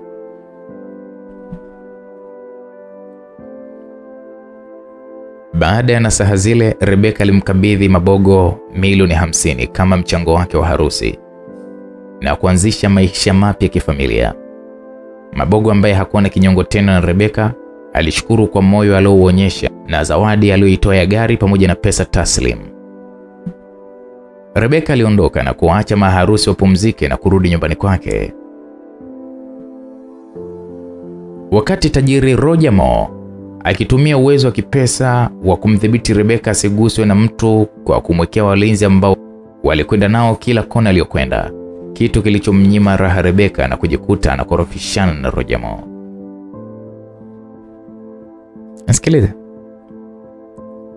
Sikiliza Roger Moore, hii tabia kunifanya kama gaidi. I say siwezi. Una maana gani tena Maswiti? Hivi hawa watu uliowaweka kunifatafata mimi nilipo mpaka chooni ni wa nini? Ina maana wanakufuata mpaka chooni? Wewe kunisimamia nje ya chooni nikiwa chooni kuna utofauti gani? Hata kama nikipumua wakisikia? Mimi siwezi mambo yenyewe kama ndo hayo. Mimi na wewe bora tuachane. Nina imani huniamini, ndo maana unaniwekea walinzi ili nisikukimbie, si ndio? Sikiliza Roger Moore, nimekuvumilia sana, lakini sasa naona inatosha. Pesa zako zote nakurudishia. Hata sasa hivi sina dhiki kiasi hicho. Tena tuongozane nikakupe pesa zako. Na liba juu. Hutaona nateteleka. Pesa ninazo. Nahitaji mapenzi. Kujitanua mimi mbona sikufuatifuati wewe unapokwenda? Au mbona hakuna mtu anayekufuatafuata? Kwa nini unaniwekea mimi walinzi?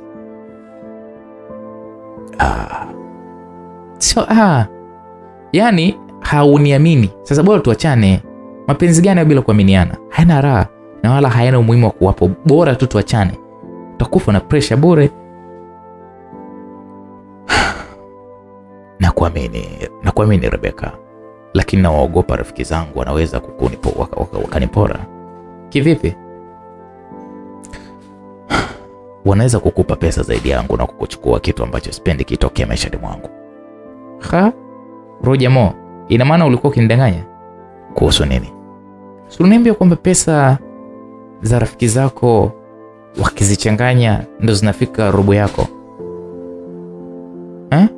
Sasa mbona sikuelewi unachokiongea hapa? Pamoja na hayo, mwanamke mzuri kama wewe hutakiwi utembee hivi. Kulindwa ni haki yako kama mke wa rais. Ni mke wa rais kwangu. Kama unataka niwe na wewe, nataka uhuru. Umenikuta na uhuru wangu, sipendi uninyang'anye uhuru. Siku zote heri maskini huru kuliko tajiri mtumwa. Nasema tena staki. Nimekuelewa, lakini safari za mbali basi nitakupa mtu kusindikize. Ina maana kwetu siku hizi nimepapotea? Sina maana hiyo, ni kwa usalama wako. Sasa nisikilize. Sawa?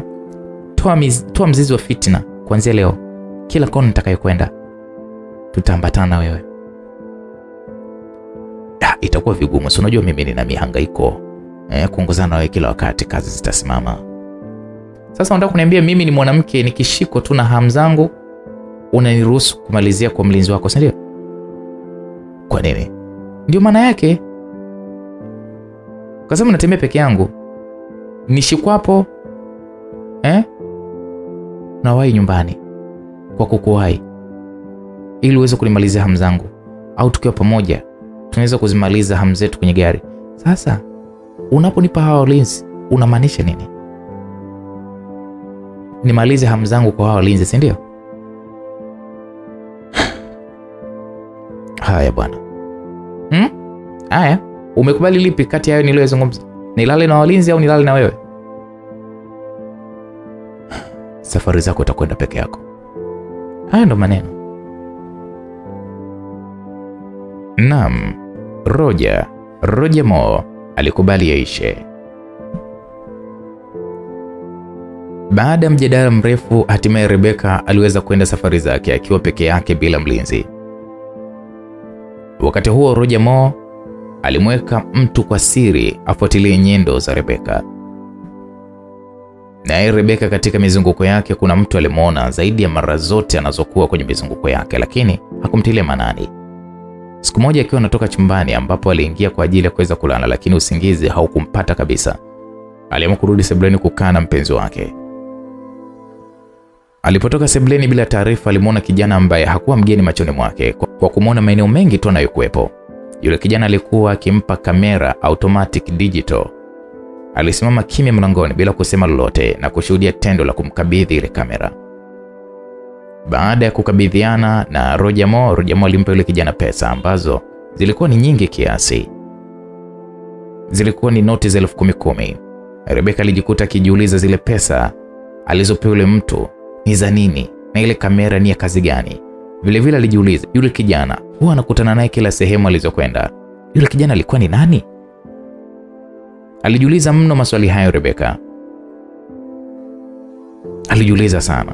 Yule kijana aligeuka ili aondoke. Aliponyanyua macho yake walikutanisha na Rebeka na kumfanya kushtuka na kupoteza mwelekeo wa kwenda. Japo hapakuwa na kitu, alijikwaa na kuanguka. Kama angekuwa peke yake angetimua mbio. Alijikuta akiaga mara mbili. Mama, shikamoo, kwa heri. Rebeka alitabasamu huku akipiga hatua kuelekea kwenye makochi alipokuwa amekaa Roger. Naye Roger Moore alishikwa na butwaa kwa kitu ambacho hakuwa amekitegemea. Alijua Rebeka muda ule atakuwa amelala, kumbe ndivyo sivyo.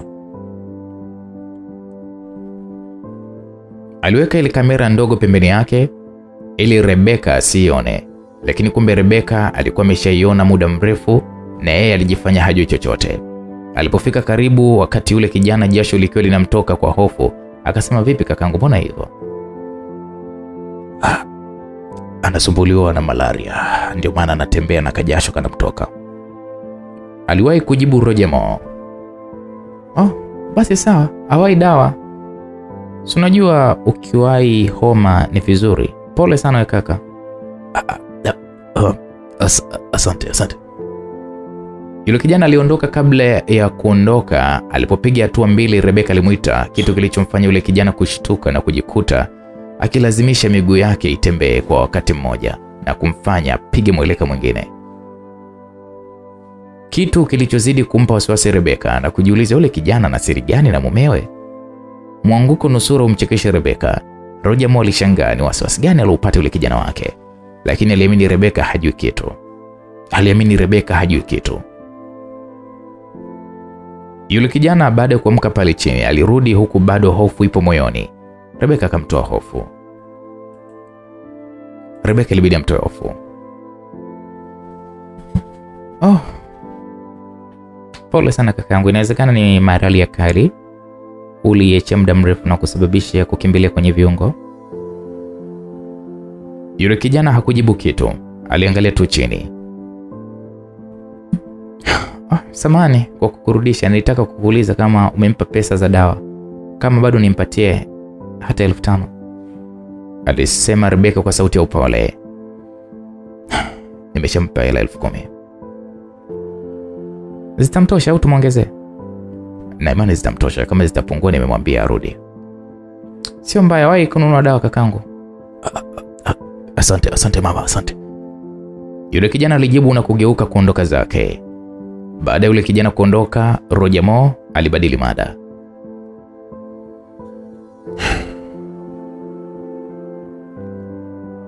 Vipi mpenzi, mbona ukulala? Yaani kulala peke yangu ukiwa sebuleni, wala usingizi huji, ndio maana nimekufuata. Nikalala kwenye kifua chako. Haya, njoo ulale au tuende chumbani. Vyovyote vile. Basi tuende chumbani, hata mashetani yakipanda ni rahisi kuyapunguza. Kama ulijua hivi. Waliponyanyuka, Roger Moore aliiziba ile kamera kwa mto wa kochi. Tukio lote Rebeka liliona na kujawa na maswali mengi juu ya ile kamera.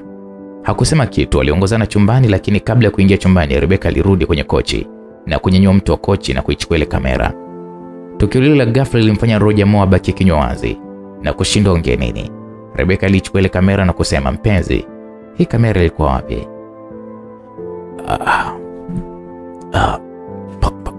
Hiyo mbona ipo? Sawa. Rebeka alishika ile kamera mkononi akionyesha kutokuwa na wasiwasi nayo. Kitu kilichompa imani Roger Moore kuwa hajui lolote Rebeka wala hajui kinachoendelea ndani ya ile kamera.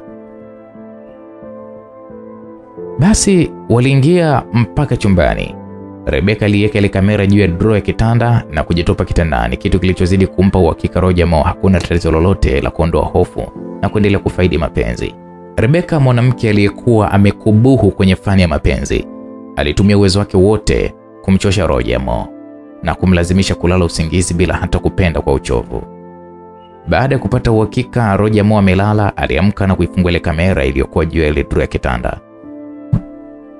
Aliangalia picha zilizohifadhiwa. Alikuta picha nyingi zote zikiwa ni za kwake za siku ile, na kila kona aliyofika ilikuwa imepigwa picha. Lakini hapakuwa na picha mbaya, pamoja na kutokuwa na picha mbaya ilionyesha ni jinsi gani asivyomwamini, kitu ambacho alijua bado ni kumnyima uhuru. Alijua Rebeka bado ananyima uhuru na huyo mpenzi wake. Alirudisha ile kamera kama ilivyokuwa na kujilaza pembeni ya Roger Moore, kwa kuwa na yeye alikuwa amechoka, usingizi ulimpitia.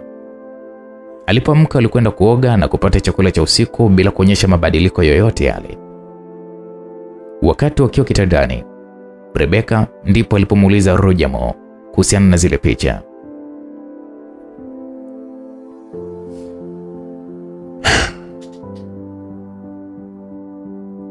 Mpenzi, nina imani bado huna imani na mimi. Kwa hiyo hakuna umuhimu wa mimi kuwa na wewe. Kwa nini? Nilikueleza nini na unafanya nini? Lakini si nimefanya kama ulivyoniagiza. Hujafanya. Lini umefuatwa na mtu? Siku zote toka nilipokubaliana kwamba sitohitaji kuona vibaraka vyako. Toka utumie vibaraka vyako. Hivi mimi kitu gani nimefanya kibaya kwako? Rebeka, mbona sikuelewi? Tatizo unanifanya mimi kama mtoto mdogo au kuwa na pesa unaweza kuwa na akili nyingi? Bado sijakuelewa una maana gani. Mbona kila dakika unanipa pressure? Mimi naye nani anampa mwenzie pressure? Sikiliza Roger Moore, nimechoka. Yaani kumbe kila niendapo nafuatwa na watu. Nini sasa kama uniamini? Tukae pamoja. Nisamehe Rebeka, nakupenda sana. Anayenipenda ni huyu mmoja tu. Nani huyo? Mume wangu. Mbona sikuelewi, mume wako nani kama sio mimi? Nyinyi yote hamwezi kuwa na yaani hamwezi kuwa kama mwanaume wangu. Mwanaume wangu ni mmoja tu. Ni kauli gani hizo za kunidhalilisha? Eti Rebeka.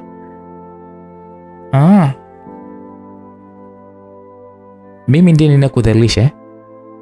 Kama sio wewe kuniwekea watu mpaka chooni. Sasa hivi kila ninalolifanya napigwa na picha. Mbona umwaka mkubwa kwangu? Sina maana hiyo. Sipendi kukupoteza. Nakupenda sana. Wewe usinidanganye. Mapenzi kama kifo. Siku ikifika haina ujanja. Hakuna aliyeweza kuzuia kifo. Hata mtu umpende vipi ni Mungu pekee, na mapenzi vile vile. Na kwa mtindo huu hatufiki mbali. Basi nakuhakikishia lolote litakalotokea kwa upande wangu, litakalokukwaza, ruksa kutoa maamuzi yoyote. Mimi tena siongei, ni vitendo ndivyo vinafuata. Vitendo ndivyo vinavyofuata. Kauli ile ilimweka Roger Moore kwenye wakati mgumu sana kwa kujilinda. Alijilinda asimkosee lolote Rebeka. Kauli yake yeye mwenyewe ilikuwa ni sawa na kitanzi alichokijivisha yeye mwenyewe. Kauli ya Roger Moore ilikuwa ni kama kitanzi alichojivisha yeye mwenyewe.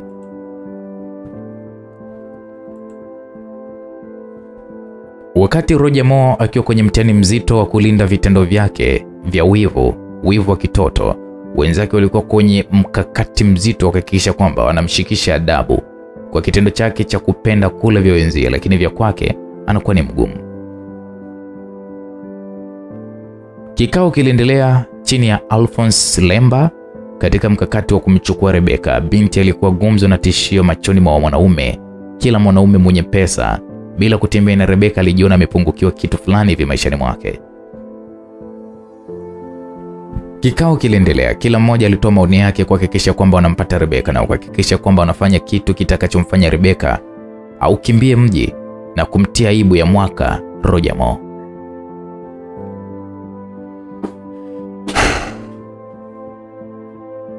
Sasa wakubwa, mnasemaje? Kwa kuwa tuko pamoja wote, mimi sio mwongeaji peke yangu, alisema Lemba. Vile kama tulivyozungumza, ni mchango kabambe, kila mmoja avunje benki. Mkataba wa harusi ile nimesikia ni milioni 280, alisema Mwarami.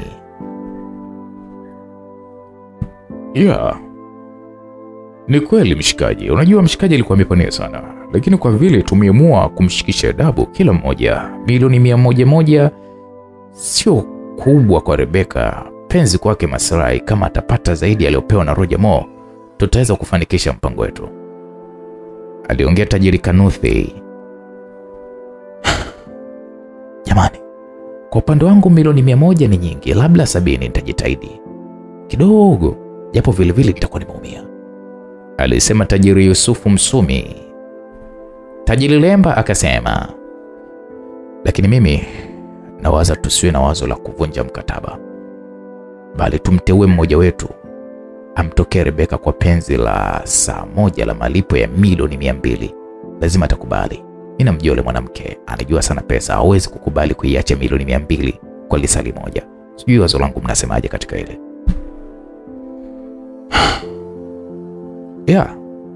Ndio. Maana tulikuchagua wewe kuwa mwenyekiti kwa mipango ya kuona mbali. Nina imani ni mpango mzuri na wenye gharama nafuu endapo tukifanikiwa, alisema tajiri Kanuthi. Tajiri Yusufu akasema, nina imani 100%, lazima ataingia mtego kibwege sana yule. Tajiri Mwarami akasema, siku zote ndege mjanja unaswa na mtego mbovu. Tajiri Lemba akamalizia kukusema, haya, nani wa kumtuma kufanikisha huu mpango wetu? Tajiri Mwarami akasema, kuna mwingine zaidi ya Dr. Love Kanuthi. Basi Kanuthi ndiye tulimpa jukumu zima la kuhakikisha Rebeka anaingia kwenye anga zetu, tayari kufanya kitu cha kihistoria ambacho kitachukua muda kupotea kilini mwa watu. Na wewe usifanye kama Roger Moore, tutatoana uhai. Oho. Walimtahadharisha tajiri Kanuthi. Tajiri Mwarami akasema, kweli Rebeka, maneno mengine usipokuwa na moyo utaganda kama ruba, lakini lazima Kanuthi ushinde nafsi ili tumshikishe adabu Roger Moore. Mimi kwangu kitu cha kawaida, nyinyi wenyewe mtanivulia kofia na kunipigia saruti katika hili. Sasa mchango mpaka kesho jioni umeshakamilika. Kazi ishe wiki hii ili tufikirie mambo mengine, maana swala hili limetukosesha haraka kabisa, alisema tajiri Lemba. Akafunga kikao cha matajiri hiko, msikilizaji. Kikao kilifungwa na kila mmoja aliondoka tayari kwa utekelezaji wa kuleta pesa kiasi cha shilingi milioni 50 kila mmoja, tayari kwa kufanya dhalilisho la mwanamke mrembo mwenye kila sifa ya uzuri, binti mrembo Rebeka. Msikilizaji, baada ya kukabidhiwa milioni 200, Kanuth alikuwa akitembea nazo kwenye gari kufuatilia nyendo za Rebeka kila kona aliyokwenda. Ilichukua wiki ndipo siku moja ilibahatika kumkuta Rebeka akiwa ameharibikiwa na gari. Kanuth alisimamisha pembeni yake. Wakati huo Rebeka alikuwa akijiandaa kumjulisha fundi wake aje. Ulikuwa ni muda mzuri kwa Kanuth kujaribu bahati yake. Kipindi kile Roger Moore alikuwa amesafiri nje ya mji kwa siku moja kwa ajili ya shughuli zake. Baada ya kusimamisha gari, alimfuata Rebeka ambaye ilionyesha simu iliyopiga ilikuwa haipatikani. Sura ya Kanuth haikuwa ngeni kwa Rebeka, lakini hakukumbuka aliona wapi.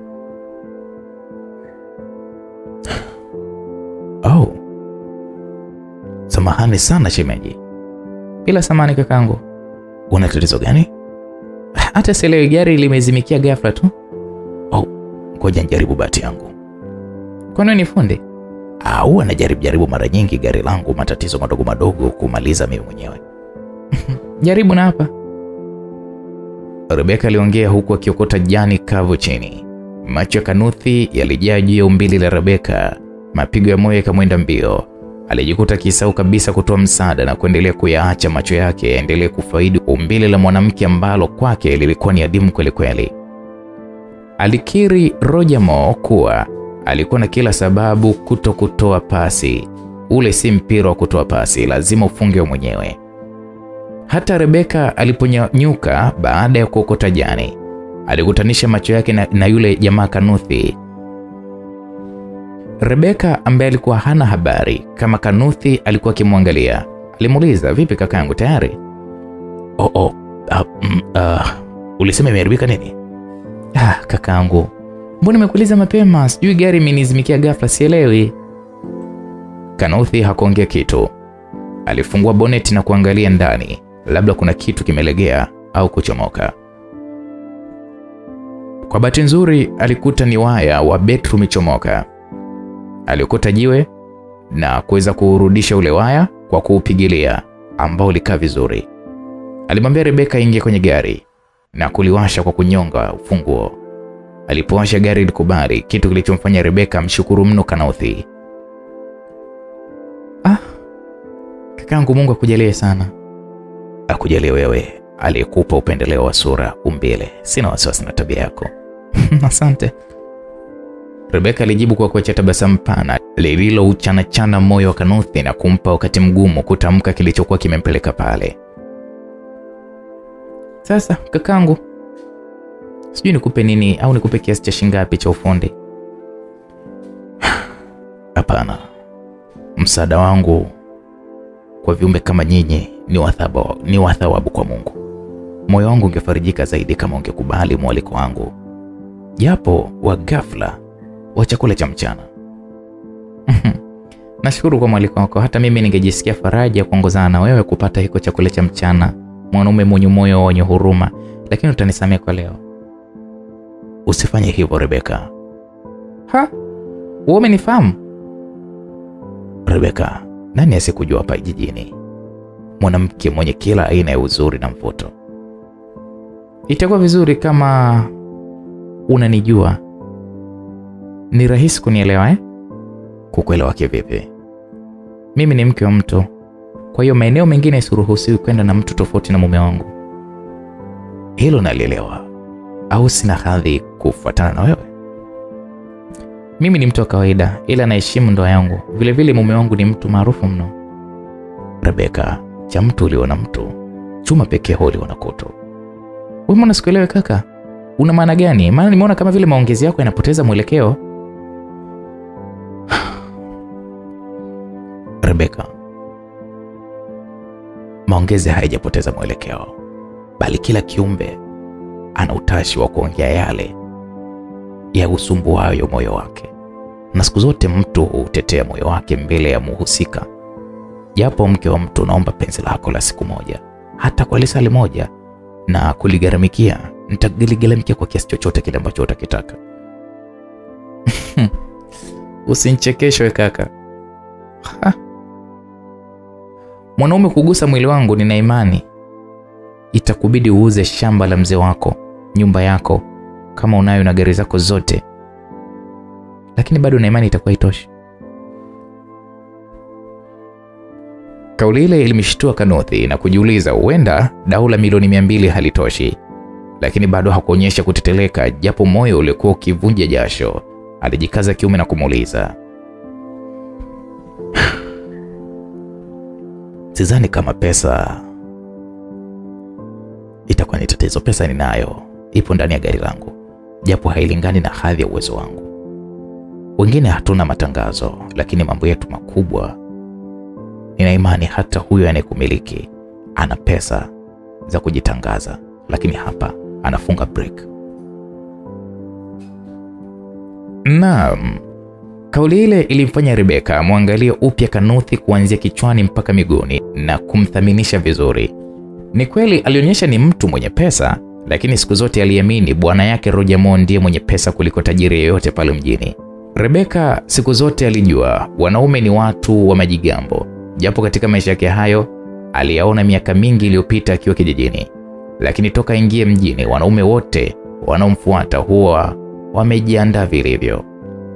Akiwa amejitanua kama ndege tausi kwenye hifadhi moja wapo ya taifa, Rebeka aliongea kwa kujidai. Kumwangalia yule bwana, ana dau gani la chapchap? Hesabu aliyoweka ni milioni 150.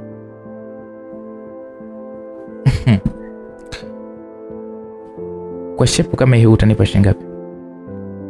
Kwa kukuonyesha uwezo wangu wa kipesa, mimi ndiye naitwa Bwana Bingo.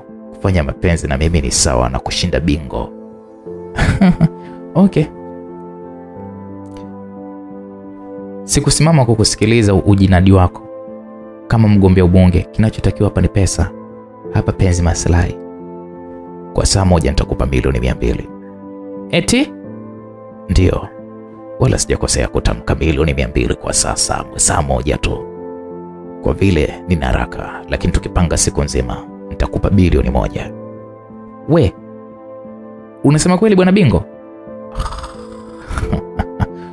Kwa jeuli yangu, pesa yenyewe ipo kwenye gari. Nitakupa sasa hivi. Nenda. Kaihesabia kwako. Jioni nijurishe tuonane wapi. Siamini, nasikia unanitania. Msikilizaji, tamaa ya pesa ilimwingia Rebeka na kutaka kuiona ile pesa siku zote. Aliuapia moyo wake kuwa hata pishana na pesa. Pesa alifananisha na samaki pamoja na chambo. Kanuthi alikwenda mpaka kwenye gari na kurudi na fuko lenye pesa milioni 200 taslim. Alipomshikisha, aliufungua ule mfuko na kuyafanya macho ya Rebeka kukutana na maburungutu ya pesa mapya kabisa. Moyo ulimwenda mbio Rebeka na kuzitamani zile pesa na kwamba tayari afanye nayo mapenzi hata ndani ya gari. Rebeka alikuwa tayari, lakini aliogopa kuwekewa kanyaboya. Ilibidi aombe kuzihakikisha.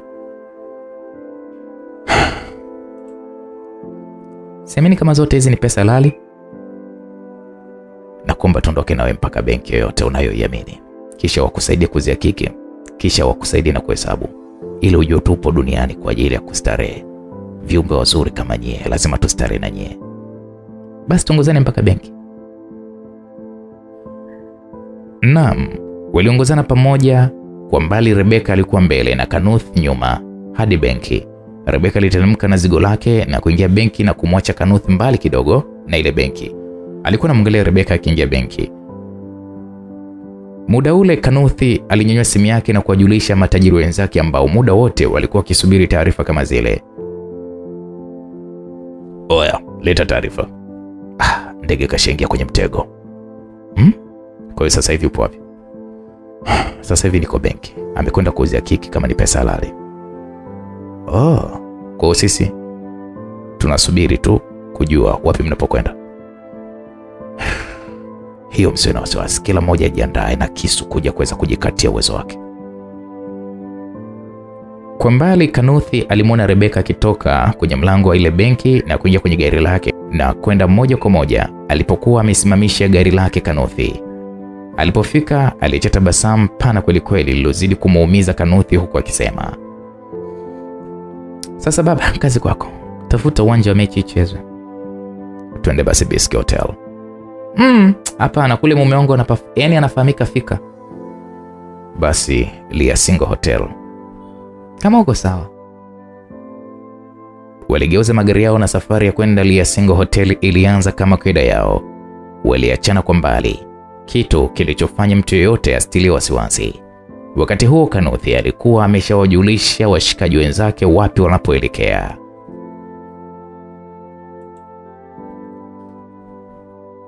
Waliwasiri kama walivyopanga na kupata chumba cha bei mbaya. Baada ya kuingia ndani, Kanuthi alijifanya ni mtu asiye na papara. Lakini angekuwa peke yake angemrukia kwa sababu uzalendo ulikuwa umemshinda kabisa. Kuchelewa kuvua nguo kulikuwa ni kama kukosa alichokuwa nakifuata. Alijichelewesha kusubiri rafiki zake. Alipopata uhakika ya kwamba ameshafika, ndipo alipokwenda naye kuoga kabla ya mapambano. Wakiwa bafuni wakioga, aliingia Mwarami na kuweka dawa kulevya kwenye kinywaji cha Rebeka, kisha akatoka nje. Walipotoka kuoga, Kanuthi alimwomba Rebeka wamalize kinywaji ili mpambano uanze. Naye Rebeka alikuwa kama mbwa kwa chatu. Baada ya kuziona milioni 200, alikubali chochote kile alichoambiwa na Kanuthi. Walimaliza vinywaji vyao kwa Rebeka kubugia chote, naye Kanuthi alifanya vile vile. Haikuchukua muda, Rebeka alizidiwa na zile dawa, alilegea. Kilichoendelea hakujua maskini ya Mungu. Kanuthi aliwaita wenzie ambao walifanya tendo la udhalilishaji, huku akimpiga picha mnato na video. Baada ya kufanya tendo lile, walimdunga sindano ya kukata sumu ya dawa na kumwacha akiwa amelala. Waliondoka wakisherehekea ushindi mzito ulioupata wa kumkomoa Rojamo, pia kumdhalilisha Rebeka. Msikilizaji, sindano aliyopigwa Rebeka ilimwahisha kuamka. Alipozinduka kutoka usingizini, alijishangaa kujikuta yuko peke yake. Mwanaume aliyejitambulisha kwake kama Bwana Bingo hakuwepo. Hilo hakulijali sana. Alinyanyuka kitandani na kutulia kwa muda, mwili ukiwa na uchovu mno. Alijishangaa kwa kuzidiwa na pombe. Si kawaida yake kuzidiwa kiasi kile cha kulala. Siku zote hunywa kwa kipimo kile kile. Sasa iweje leo hii alale kiasi kile? Kumbukumbu zake Rebeka zikamjulisha kwamba hakunywa sana. Alitulia, akawa ameinama kitandani akiwa ndani ya shuka. Kichwa alisikia kizito mno. Alijiuliza ametumia pombe gani ambayo kwake ni ngeni namna ile. Aliamua kunyanyuka baada ya kusubiri bila kumwona mtu. Aliangalia saa yake ndogo ya dhahabu ya mkononi na kukuta ni majira ya saa 11 za jioni. Alijiona kumbe usingizi ulikuwa ni mzito wa masaa zaidi ya 8. Moyoni alishukuru kuwa bwana yake Rojamo yupo safarini. Bila hivyo dili lake lingebumburuka. Aliamua kwenda bafuni kuoga, lakini alipoteremsha mguu alihisi maumivu makali sana. Kitu kilichomfanya arudi tena kitandani. Pembeni alipotupa macho, alikuta kuna mipira ya kiume, yani kondom ipo mipira 12 zilizokwisha kutumika. Alijikuta na guna. Ina maana huyu bwana kanitumia kwa mipira yote hii? Kweli kanikomoa. Alijimlazimisha sana kuamka kuelekea bafuni. Rebeka alitaka kwenda kuoga. Kila hatua aliyopiga, maumivu yalikuwa ni makali, lakini aliuma meno na kwenda hadi bafuni na kuoga. Akiwa kwenye maumivu makali sana katika sehemu zake za siri, alitembea hivyo hivyo kwa shida hadi kwenye kabati. Alichukua nguo zake kazivaa kwa shida sana. Aliamua kuondoka pale hotelini, huku mwili ukimuuma kama kidonda, hadi kwenye gari lake. Rebeka alishindwa kuendesha gari. Alipojaribu kukanyaga mafuta, maumivu yalikuwa ni makali sana. Kitu kilichomfanya jiulize juu ya usukani, akiwa ameuma meno kweli kweli. Aliteremsha kioo na kumuita kijana mmoja ambaye alikuwa nje ya teksi yake. Kwa shida, alimuita kwa shida, kwa kuwa hata alipomuita mtu kwa sauti maumivu yalikuwa ni makali mno. Bahati nzuri yule kijana alimsikia na akafika mpaka pale alipokuwa Rebeka. Alimuuliza, "Vipi sister? Inaonekana una matatizo, mbona machozi yanakutoka?"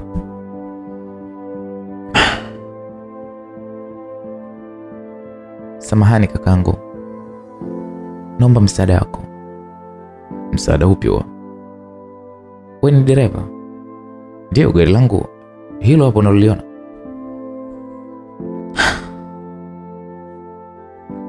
"Nilikuwa naomba unisaidie kunitafutia dereva ambaye atanisaidia kuniendeshea gari langu mpaka kwangu." "Kuna malipo?" "Kiasi chochote utakachokitaka." "Haina haja, mimi natosha. Kwani ni mbali sana kwako?" "Sio mbali sana, ni mjini." "Utanipa 15,000. "Haina shida, ingia basi twende." Yule dereva alikabidhi gari lake kwa mtu na kuliendesha gari la Rebeka, ambaye kila muda ulivyokuwa ukienda ndivyo hali yake ilivyozidi kuwa mbaya.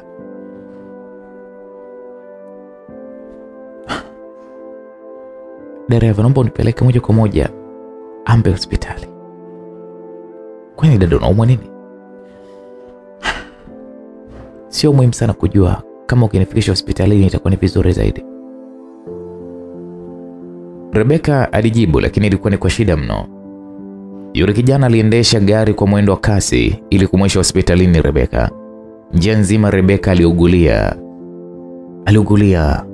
Rebeka akawa anasema, mama nakufa.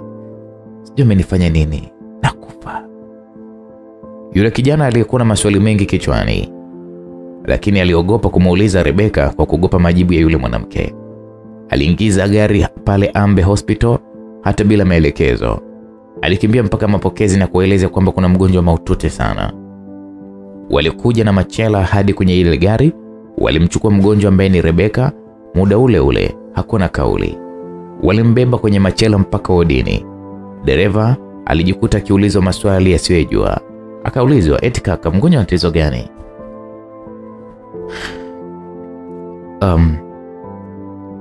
Kwa kweli mimi sijui. Hujui? Ndio, aliniomba msaada nimwendeshe gari lake nimwaishe hospitalini. Ina maana umjui kabisa? Ndio, simjui. Si Rebeka huyu, mke wa tajiri Roger Mo. Muuguzi mmoja alimfahamu Rebeka.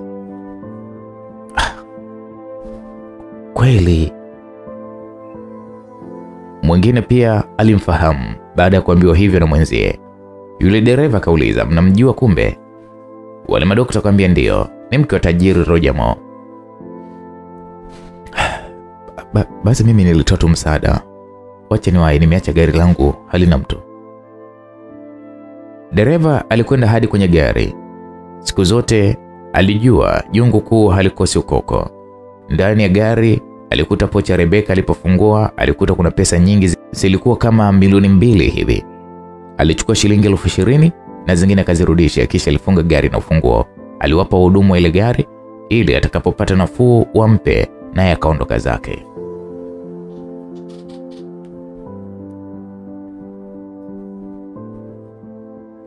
Rebeka alizinduka majira ya saa 5 za usiku na kuweza kuelezea tatizo lake aliloweza kulipata.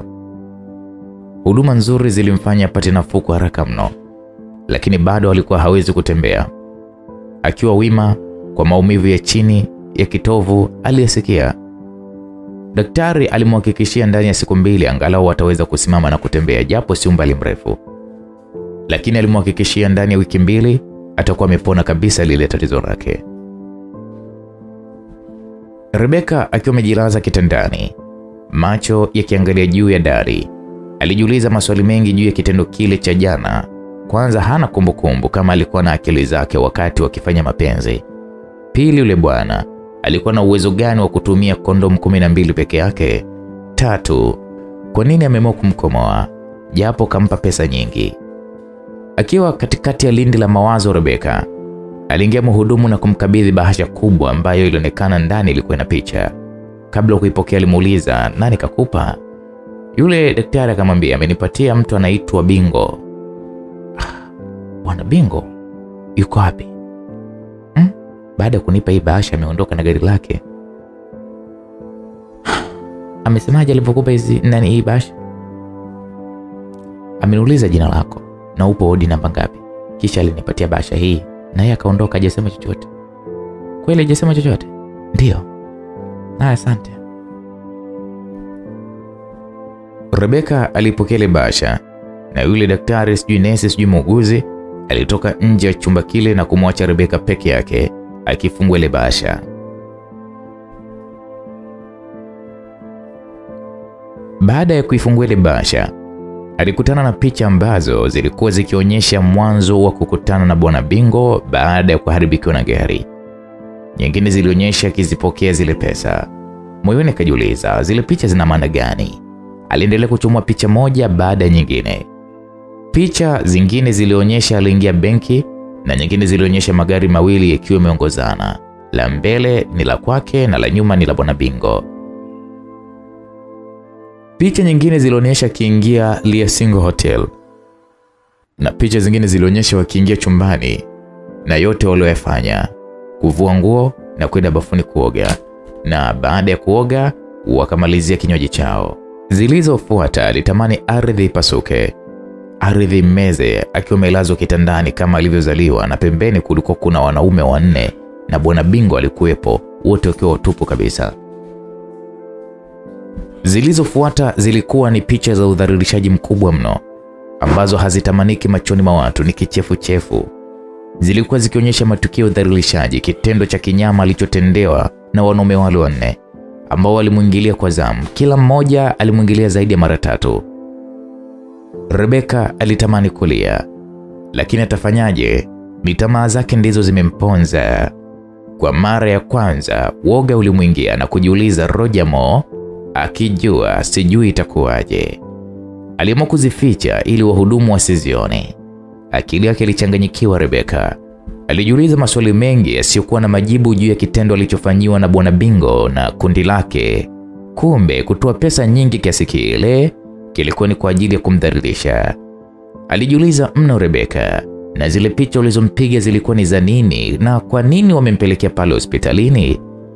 Alijikuta kwenye majuto makubwa mno na kumkumbuka mume wake Mabogo, na kuona heri mara 100 maisha aliyokuwa naishi na Mabogo kuliko ya muda ule. Alijiuliza sura yake ataiweka wapi? Akikutana na wanaume wale ni sawa na kutembea utupu, japo atakuwa amevaa nguo. Aliapa akitoka hospitalini Rebeka atatoroka na kwenda sehemu yoyote isiyojulikana, kukimbia ile aibu. Msikilizaji, sasa Rojamo aliporudi safari zake alipatwa na mshtuko kusikia mkewe yuko hospitalini amelazwa. Hakuwa na haja kuingia ndani, alikwenda moja kwa moja mpaka hospitalini. Rebeka alipomwona Rojamo alitamani kukimbia, lakini alificha ile hofu yake. Alipogundua uso wa Rojamo una wasiwasi, alimtoa hofu kwa kumchanulia tabasamu lililoupoza moyo wa presha na kuhoji kwa wasiwasi, vipi mpenzi, kulikoni?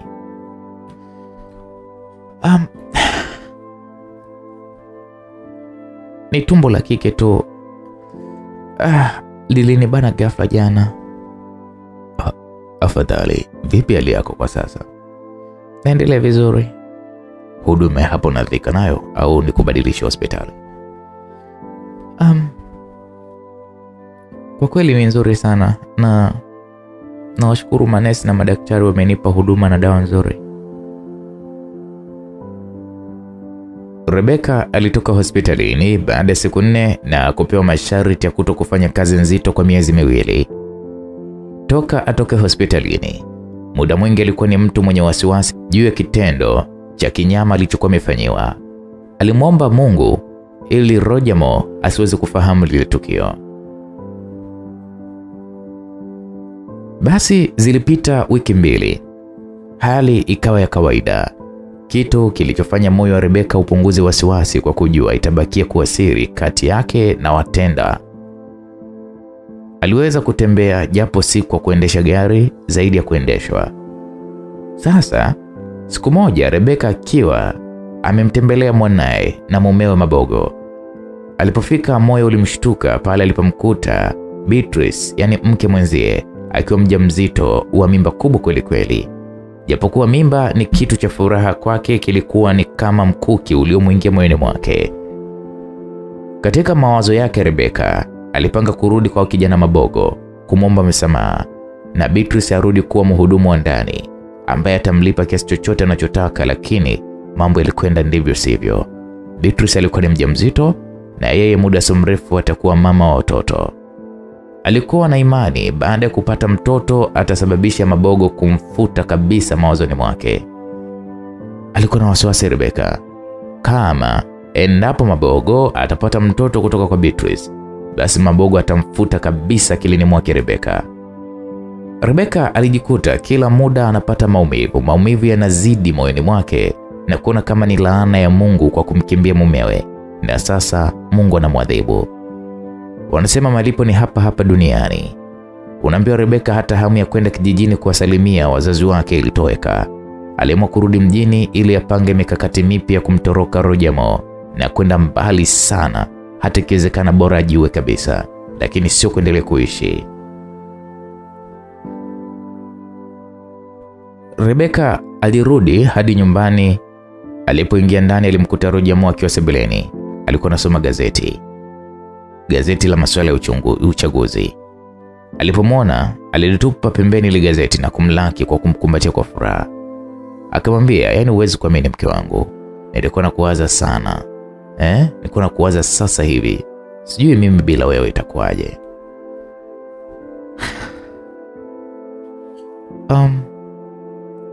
Hata mimi nimeamua kurudi nilipokuwaza tu.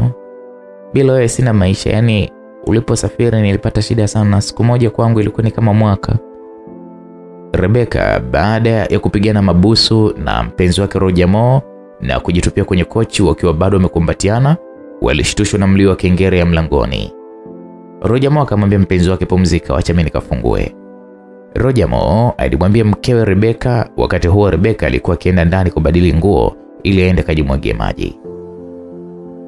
Roger Moore alikwenda mpaka mlangoni akafungua mlango. Alikutana na mlinzi wa getini ambaye alimkabidhi bahasha kubwa iliyokuwa ina maandishi makubwa ya wino wa kalamu yenye wino mzito wa rangi nyekundu. Bahasha hiyo ilikuwa imeandikwa hivi: "Mla cha wenzie na chake huliwa." Baada ya kuisoma, alimgeukia mlinzi ambaye alijua lazima ataulizwa swali.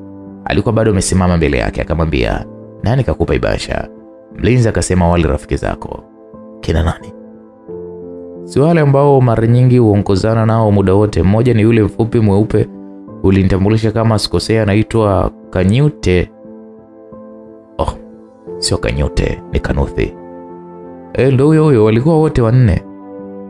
"Wabelekea wapi?" "Aisemi sijui. Wamenipa tu, waliingia kwenye gari na hawa wakaondoka zao. Wakati huo mimi ndo nakuja kwako, wenyewe ndo akawa naondoka." "Walisemaje?" "Waliniuliza kama upo, niliwaambia kwamba upo, wakanipa mzigo huu na kuniambia kwamba nikuletee. Tena nimekumbuka waliniuliza na mama kama yupo." "Uliwajibu nini?" "Niliwajibu yupo." Ajabu, waligonga mikono na kusema kwamba shughuli imekwisha. Alafu wakakumbatiana na kuondoka wakicheka kwa furaha sana. Shughuli imekwisha wana maana gani? Na ili neno la mla cha mwenzie na wana maana gani hawa? "Bosi, kwa kweli maswali kama hayo mimi utanionea, wewe ndiye unayejua vizuri." Samahani, kaendelea na shughuli zako." Yule mlinzi aligeuka na kurudi kwenye lindo lake na kumwacha Roger Moore akiwa ameshikilia bahasha mkononi. Bahasha ambayo ilionekana ina picha ndani yake. Alifunga mlango na kurudi kwenye sofa na kujilaza. Kisha alifungua ile bahasha ili aone kuna kitu gani ndani ya bahasha. Wakati Roger Moore anafungua bahasha, Rebeka alikuwa amejifunga kanga moja na juu alikuwa ameweka taulo begani akielekea kuoga. Alipotoka chumbani alishtuka kumwona Roger Moore akifungua bahasha. Moyo ulimpasuka, alijua huenda ni ile siri ambayo sasa inamfikia bwanake. Alitamani kukimbia Rebeka. Alitamani kuinyakua kabla Roger Moore hajaanza kuziangalia zile picha. Miguu ilikuwa ni mizito. Alibaki amesimama kama sanamu akimwangalia Roger Moore. Alichambua picha moja baada ya nyingine. Roger Moore ambaye baada ya kuanza kuziangalia zile picha hazikuwa tofauti na zile alizopewa Rebeka. Kote zilikuwa ni sawa tu. Alipotazama hapa kumshtua sana. Japo sehemu ya Rebeka kuonekana anaingia ile single hotel ilimfanya jasho limtoke, alijua kazidiwa akili. Pigo kubwa lililomfanya pige kelele na kuzirai zilikuwa ni zile picha chafu alizokuwa amepiga Rebeka na ujumbe wa maneno unaosema, "Mheshimiwa, kazi imekwisha. Huwezi kutuzidi akili sisi. Sisi ndiye tuliokukaribisha mjini. Ongea na watu uvae viatu. Siku zote mla cha mwenzie na chake uliwa. Chetu chako, cha kwako, chako mwenyewe. Hii haipo. Ukijua kupokea ujue na kutoa. Hii shughuli unayoiona imegharimu milioni 250. Kwa hiyo ili issue hii ibakie siri yetu, malipo yake ni milioni 400. Bila hivyo, kona yote ya nchi hii na jirani, picha za umpendaye zitazagaa kuanzia kesho. Tunataka hizo pesa. Uwezi kiburi, basi hapa ni maji marefu. Upatapo ujumbe huu, tujulishe. Tupo sehemu yetu ya kawaida. Tuletee pesa milioni 400. Aise, Roger Moore baada ya kusoma ujumbe ule alipiga kelele na kuzimika kwa kusema, "Oh, wamenimaliza." Rebeka aliyekuwa akimfuatilia Roger Moore alishtuka kama mtu alipigwa na shoti ya umeme na akajikuta na kurupuka na kumkimbilia. Alimkuta akiwa chini ameshapoteza fahamu. Alizitupia macho, zile picha zilikuwa ni zile zile chafu. Wazo la ghafla lilomjia ni kutoroka kwa kofia Roger Moore. Agendapo akipata fahamu, huenda atachukua maamuzi mabaya juu yake. Rebeka alikumbuka kauli ya Roger Moore ya kwamba yuko tayari kutoa roho ya mtu ili kuhakikisha anamlinda kwa gharama yoyote. Tena alimuonyeshia silaha kwa kusema, "Mwenye pesa hata akiua hadharani hafungwi, wanaofungwa ni maskini tu." Aise, Rebeka hakutaka kumsaidia. Alikimbilia chumbani na kuchukua vitu vyake muhimu na akavipaki kwenye mabegi na pesa zilizokuwamo kwenye kabati kama milioni 70 na kupitia zile picha na kuziweka kwenye gari lake na akaondoka, huku mlinzi akiwa amepigwa na butwaa. Rebeka alipitia kituo cha mafuta kujaza mafuta na safari ya sehemu isiyojulikana ilianza. Pamoja na kuelezwa asifanye kazi nzito, lakini aliamua liwalo na liwe. Aliendesha gari kwa kasi kufuata barabara inayotoka nje ya mji.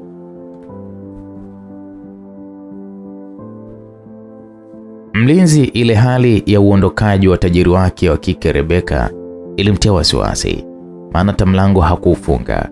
Aliamua kwenda ndani japo huwa haruhusiwi kuingia ndani bila sababu maalum. Alipoingia ndani aliona hali imekaa shagara bagara. Alikwenda kwa mwendo wa tahadhari hadi sebleni. Macho yake yalitua kwenye mwili wa mtu aliyekuwa amelala chini. Alijua akishafanikisha zoezi lile litakalofuata ni kumsaka Rebeka na kumrudisha nyumbani. Alijua lazima kakimbilia kwao. Wakati akiwa njiani kuelekea Kim Hotel, nako Kim Hotel matajiri 4 walikuwa wanajipongeza kwa kufanikisha zoezi lile. Naam, msikilizaji. Basi baada ya kupita masaa kadhaa, Roger Moore alifanikiwa kuweza kuzinduka. Na Roger Moore alipozinduka hakumuona Rebeka mule ndani. Sasa Roger Moore alijua kwamba cha kwanza inabidi afanikishe kwanza zoezi lile la kuweza kuwakabidhi milioni 400 wale washikaji zake. Na kitakachofuata hapo ni kumsaka Rebeka na kumrudisha nyumbani, kwa sababu alijua lazima tu Rebeka atakuwa amekimbilia kwao. Sasa Roger Moore akiwa njiani anaelekea maeneo ya Kim Hotel. Nako huko Kim Hotel matajiri 4 walikuwa wanajipongeza kwa kufanikisha zoezi lao. Walikuwa wakinywa kwa furaha huku wakiongea maneno ya kejeri kwamba Roger Moore ni mshamba tu, hawezi kushindana na sisi. Mjini hapa tumempokea sisi wenyewe, hata kutongoza tumemfundisha sisi wenyewe, eti leo anataka kutuzidi akili. Alisema maneno hayo Remba, tajiri Remba alikuwa anasema kwa kujigamba sana. Tajiri Muarami akasema, picha tulilolicheza kama Ulaya vile. Sasa kazi kwake, alipe milioni 400 au tuzitawanye kama tulivyomwambia. Sisi ndo watoto wa mjini. Tajiri Yusufu akasema, tena tumekosea. Si anajifanya na pesa, tungemwambia milioni 600. Sasa wakiwa katika maongezi, mlango ulifunguliwa. Aliingia Roger Moore ambaye alionekana mpole, kitu kilichomtia huruma kila mmoja aliyokuwa mule ndani. Kwa sauti ya pole Roger Moore akasema, kwa hiyo wakubwa, mnataka kiasi gani? Kama tulivyoandika milioni 400. Liba ya milioni 200 tuloifanyia kazi, alijibu tajiri Lemba aliyekuwa na glasi ya pombe mkononi. Sasa wakubwa, mimi na milioni 300 mtapokea? Hata milioni 350 hatupokei. Basi pokeeni hiki cheki milioni 300, zingine nitaleta. Roger Moore alipitisha mkono nyuma kama anataka kuchomoa cheki. Walishanga kujikuta wakitazamana na mdomo wa bastola.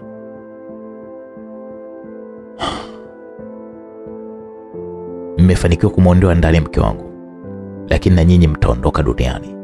Sasa tunataka tuone mmeweza kutumia milioni 200 kuvunja ndoa yangu.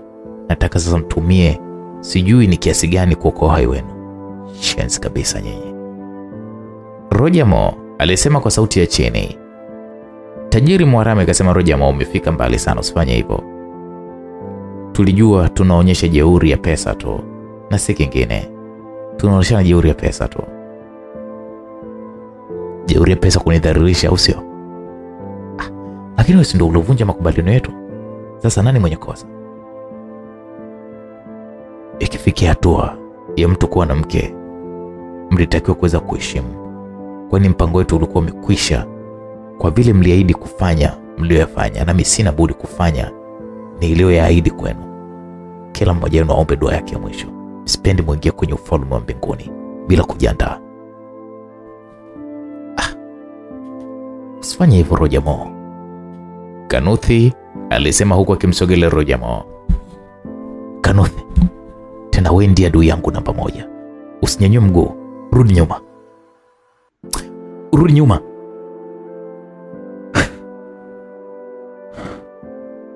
Kanuthi alisuasua kurudi nyuma, kitu kilichomzidishia hasira Roger Moore na kuongea kwa sauti ya juu mno.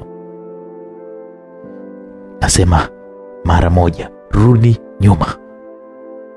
Kanuthi bado alikuwa anaomba msamaha. 2, nasema rudi nyuma. 3, 1, 3, 2, 3 za mwisho. Hakuongeza kauli nyingine zaidi ya mlio miwili ya risasi iliyotoka kifuani mwa Kanuthi na kumtupa kwa nyuma, ikiwa imeharibu vibaya kifua chake. Pale pale Kanuthi alifariki dunia. Tajiri Yusuf alijua sasa kazi imeiva. Alipotaka kutoa bastola yake, naye alikuwa ameshachelewa, kwani risasi 2 zilitua kwenye kifua upande wa kushoto wa moyo na kumnyamazisha pale pale. Chumba kilikuwa kikinuka damu. Lemba na Mwarami walikuwa wapo kwenye wakati mgumu wa kuokoa maisha yao. Tajiri Remba aliamua liwalo na liwe. Aliamua kumvaa Roger Moore, lakini wakati akijirusha kumvaa alikutana na risasi iliyotua kichwani iliyomfanya amwangukie Roger Moore kama mzigo. Puh. Kitendo cha Roger Moore kuanguka na mwili wa tajiri Remba, ambaye naye alikuwa tayari ni mgeni wa Mungu. Tajiri Mwarami alipata nafasi ya kuitoa bastola yake na kuwa tayari kwa kujihami. Roger Moore baada ya kuanguka chini, aliupindua mwili wa tajiri Remba na kutaka kummalizia Mwarami. Walijikuta kila mmoja akiacha risasi zilizompata kila mmoja kifuani na kumtupa kwa nyuma na kuchukua uhai wa kila mmoja. Ndani ya chumba kulikuwa kuna maiti za watu 5. Mlio wa mlipuko wa risasi iliwafanya mapolisi waliokuwa wakimfuatia Roger Moore waingie ndani na kwenda moja kwa moja kwenye chumba cha tukio kwa tahadhari kubwa mno. Ndani ya chumba walijikuta wakipigwa na butwaa kwa kukuta maiti za watu 5 walifariki. Maiti za watu 5 walifariki, tena watu wakubwa. Lilikuwa ni fumbo zito ambalo hakuna aliyelijua. Polisi walizichukua maiti zote na kuzipeleka hospitali ya mkoa na kuanza uchunguzi wa vifo vya marafiki 5 mara moja.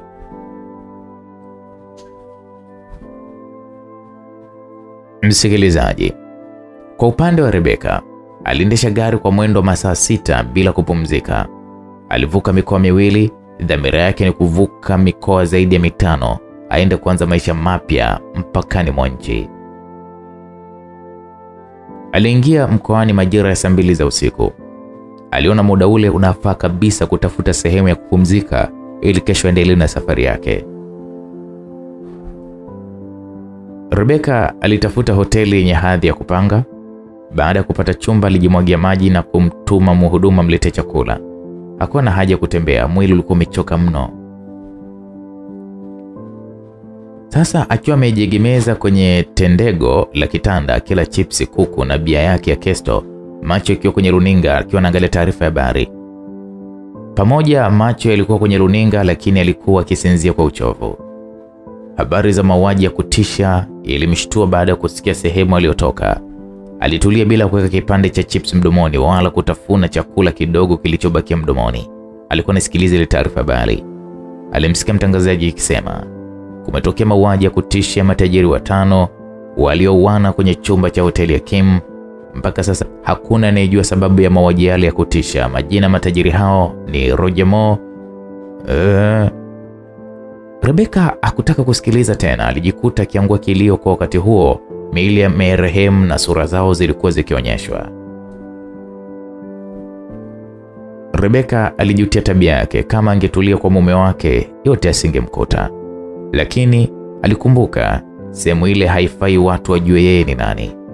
Aliamua kulilia moyoni. Japo maumivu yake yalikuwa sawa na kukipasua kifua kwa kisubutu bila hata ya ganzi. Alilala pale mpaka siku ya pili. Asubuhi alfajiri alianza safari yake ya kuelekea mpakani mwa nchi.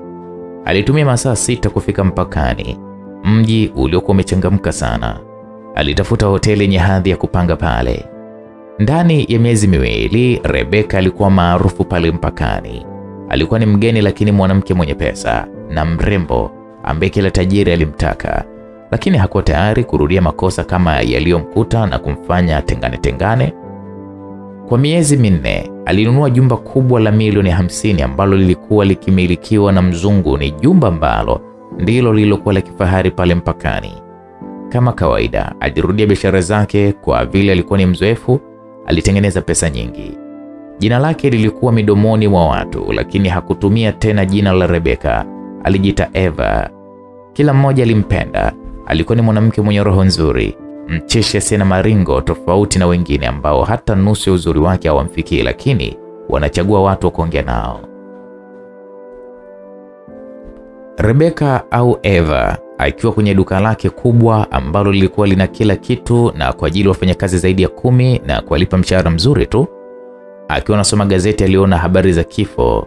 Picha haikuwa ngeni machoni mwake. Ilikuwa ni ya bwana wake Richard.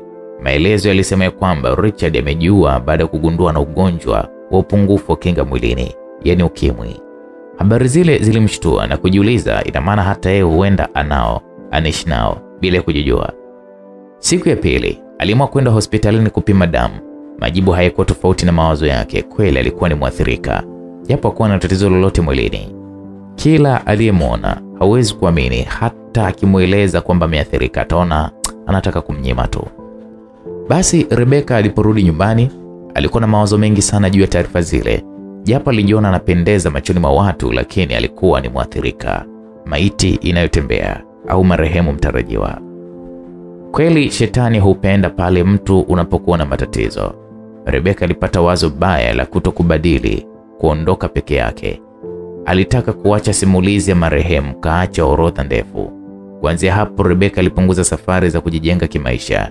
Kazi nyingi aliwatuma watu. Aliamua kuwa mtu wa kustarehe nao kina baba wa Kwale. Hawakuchoka. Safari ile alikuwa ni mpole. Kila aliyemtongoza alimkubalia bila masharti kama mwanzo. Kila aliyempata alijiona amepata, kumbe amepatikana. Hakukubali kufanya mapenzi kwa kutumia mpira. Kila aliyempata alipolazimishwa kuvua mpira alitia amri. Kila aliyempata alipolazimishwa kuvua mpira alitii amri. Kila alipokuwa anaenda na mtu nyumba ya wageni, alikuwa wa kwanza kuvua nguo ili uingie kichwa, hata wazo la kondomu linapotea. Kila aliyegusa aliondoka nao, naye aliugawa kama peremende. Sifa zake mbaya ziliwanyima raha wake za watu. Mtu alikuwa tayari kukorofishana na mkewe ili tu ampate Rebeka. Rebeka baada ya kumaliza wanaume za watu, akawaanzia vijana ambao aliwahonga ili kufanya nao mapenzi. Wao waliona wamepata, kumbe maskini walikuwa wamepatikana. Kila mmoja alimchukia pale mpakani, hasa wanawake. Siku moja sasa, Rebeka akiwa peke yake amekaa dukani mwake, walipita watoto wazuri wakitoka shuleni. Walikuwa watoto wenye afya njema. Aliwaangalia akajikuta machozi yakimtoka. Moyo ulimuuma na kujiuliza nafsini, hivi ataendelea kuugawa maradhi yale mpaka lini? Na nini hatima yake mbele ya Mungu? Alijiuliza. Watoto wazuri kama wale, wazazi wake watakapofariki lazima wataishi maisha ya kutangatanga, kwa kukosa lishe bora, kwa kukosa elimu bora. Kilio cha mateso yao lazima kitamhukumu akiwa duniani au akiwa amekufa. Basi jioni Rebeka akiwa amekaa anaangalia kipindi cha mahubiri, alimsikia mhubiri akisema kuwa kila mwenye mzigo wa dhambi ampelekee Bwana, kwani ndiye mwenye uwezo wa kusamehe na kumfanya mtu aingie dunia mpya akiwa safi mbele ya Mungu.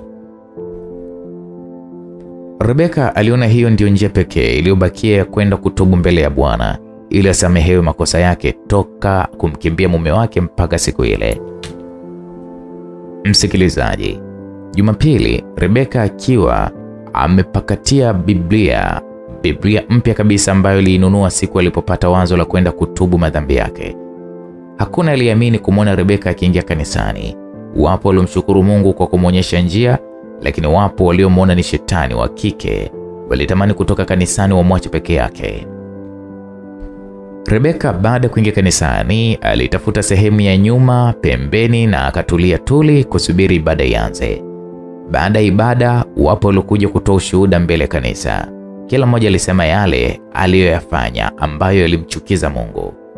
Walikuwa wanaume na wanawake, wapo waliohasi nyumba zao kwa ajili ya nyumba ndogo, wapo waliotoka nje ya ndoa zao, wapo waliotelekeza nyumba zao kwa ajili ya ulevi. Hata wachawi walitoa ushuhuda wao jinsi walivyowatesa watu, kuwaua na kula nyama zao. Ulikuwa ni ushuhuda wa kusisimua ulioacha watu midomo wazi. Akiwa amebakia mmoja akimalizia ushuhuda wake, Rebeka alitaka naye kwenda, lakini moyo ulikuwa ni mzito. Lakini alijiuliza, asipokwenda pale ambapo kila mmoja alisema mabaya yake, yeye anasubiri nini? Alijilazimisha kunyanyuka Rebeka na akapita katikati ya mistari miwili ya waumini waliokuwa wamekaa. Kila mmoja alimtupia jicho Rebeka kutaka kujua na kwenda wapi huyo. Lakini Rebeka hakujali macho ya watu, alikwenda kwa mwendo wa taratibu kwa mchungaji. Mchungaji alipomwona alimfuata Rebeka na kumshika mkono na kumpandisha kwenye madhabahu.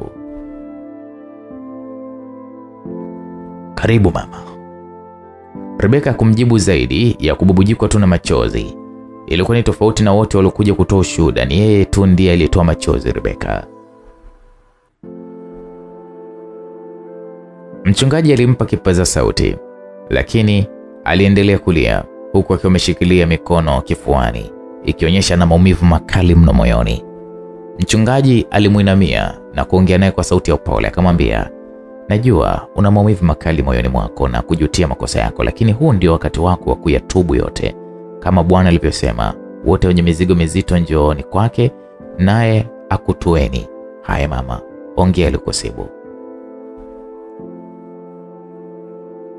Rebeka alinyamaza na kuanza kuongea kwa sauti iliyochanganyikana na kilio. Maisha yake yote tokea alipotoka tumboni mwa mama yake mpaka siku ile aliposimama pale, alimaliza kwa kusema,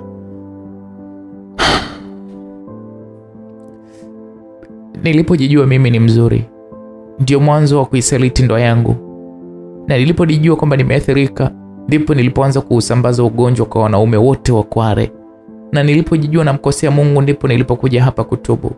Kwa sasa hivi mimi ni mwathirika wa magonjwa ya ukimwi. Aise, kauli ile ilikuwa ni kama mshari wa moyo. Ilikuwa ni kama mshari wa moyo kwa wanawake wote waliokuwa na uhakika ya kwamba Rebeka alitembea na waume zao.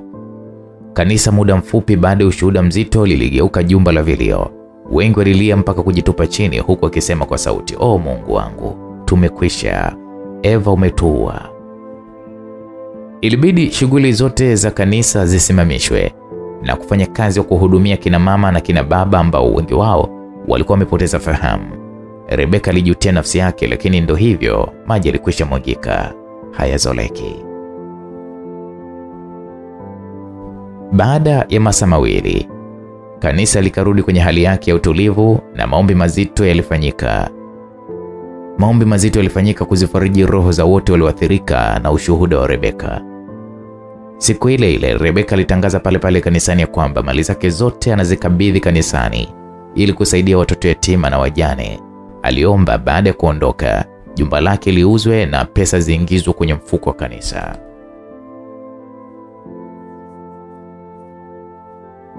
Msikilizaji, siku ya pili Rebeka alijipakia kwenye gari lake na kuamua kurudi nyumbani kwa wazazi wake. Hakuwa na hamu ya kuishi tena mjini. Nyumbani kwao alipokelewa na wazazi wake wote na ndugu na jamaa. Kijijini ilikuwa ni furaha isiyo na kifani kwa wazazi wake. Bahati nzuri alimkuta mwanaye ambaye alikuwa amefuatana na baba yake. Mwanaye alikuwa kwenye afya njema. Wazazi wake walitaka kujua alikuwa wapi muda huo wote, Alikuwa wapi muda huo? Wao walijua na yeye alikuwa amekufa kwenye mauaji yale ya kutisha ambayo hayataondoka akilini mwa watu haraka. Sasa baada ya mapumziko na kupata chakula, aliwaweka sebuleni ndugu jamaa na marafiki na kueleza tamu na chungu ya maisha yake. Kila mmoja alikuta machozi yanamtoka. Rebeka naye alikuwa akiongea huku akilia kwa majuto na kufuata moyo wake kwa kila alilolitamka. Wakiwa katikati ya majonzi, kila mtu akitokwa na machozi, kijana Mabogo na mkewe Beatrice waliingia pale wakiwa na mtoto wao Majaliwa. Macho yake yalitoka kwenye uso wa baba mkwe. Alikutana na michirizi ya machozi. Ilibidi ajiulize kulikoni? Jamani, kulikoni? Kuna habari gani hapa? Kauli ile ilimfanya Rebeka anyanyue uso wake na kukutana na mumewe Mabogo. Alijikuta akisema, Mabogo, Mungu wangu, wewe ni Rebeka? Rebeka bila kuongeza neno alijitupa mzima mzima kwenye miguu ya Mabogo. Akasema, mume wangu, nimekwisha. Kweli mshahara wa dhambi ni mauti. Rebeka, una maana gani kusema hivyo? Nimeathirika Mabogo. Nini? Nimeathirika. Nimevuna nilichokipanda. Kauli ile ilimfanya Mabogo kutokwa na machozi kama mtoto mdogo. Alimnyanyua na kumkumbatia kwa mahaba mazito, huku akimweleza maneno yaliyomliza kilio cha sauti Rebeka.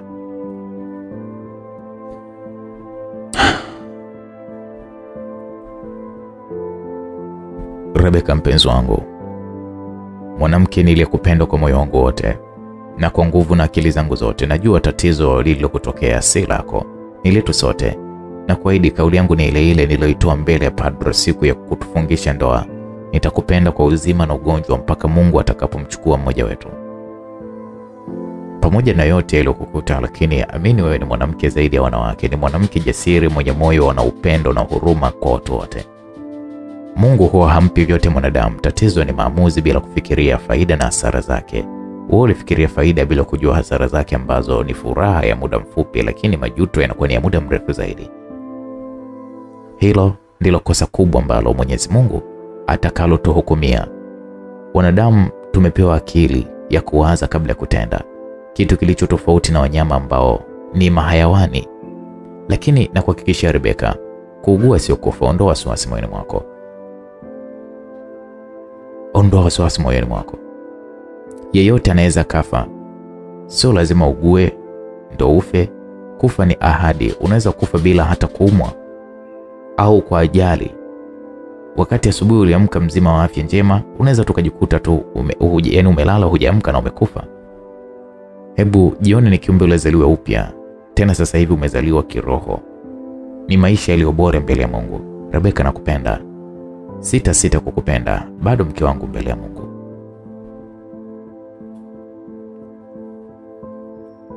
Rebeka alijikuta kilio kilichomliza kila mmoja pale. Lakini kijana Mabogo alimfariji, kitu kilichomfanya moyo utulie. Mabogo alimwacha Rebeka kijijini, kwani hakutaka tena maisha ya mjini. Alijenga kanisa kubwa na kituo cha kuwahudumia waathirika wa ukimwi na kununua gari la kijijini litakalokuwa likihudumia watu wenye matatizo. Jina lake lilikuwa tena midomoni mwa watu. Mwanamke jasiri mwenye moyo wa huruma na upendo. Alifahamika kama dada wa kanisa. Pesa zake zote alizitumia kwa maendeleo ya kanisa. Pamoja na yote, linalomuumiza moyo wake ni upendo wa mume wake Mabogo. Anaamini mpaka anaingia kaburini Mabogo ndiye mwanaume bora mwenye sifa zote za kuwa mumewe, na mtu ambaye pamoja na kumfanyia yote bado upendo wake mbichi kabisa usoisha moyoni mwake. Lakini ndio hivyo, Beatrice ndiye mrithi wake. Hana jinsi, amekubali aishe. Msikilizaji, sasa hivi Rebeka ni mama wa shamba. Mjini anakuogopa kama ukoma. Mwisho kila mtu ameona. Moyo si wa kuendekeza kila mmoja aridhike na anachokipata. Tuziheshimu ndoa zetu. Hata kama tunakula mara moja kwa siku, tamaa ya mwili ni majuto ya moyo. Mungu huwapenda wenye subira ya moyo, ambao huwapa farijiko la milele.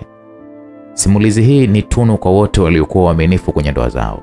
Hata kwa walioathirika, na waeleza kuugua si kufa, waishi kufuata ushauri. Maisha yao hayatakuwa na dosari. kufa kwa mtu ni ahadi. Na huu ndio mwisho wa hii simulizi iliyoandikwa na mtunzi Ali Mbetu na kusimuliwa kwako nami msimulizi Uncle J. Ninapatikana pale Instagram Uncle J. Iandike tu kwa Kiswahili. Ukiingia kwenye upande wa search Uncle J. Asante, tukutane pia wakati mwingine. Bye bye.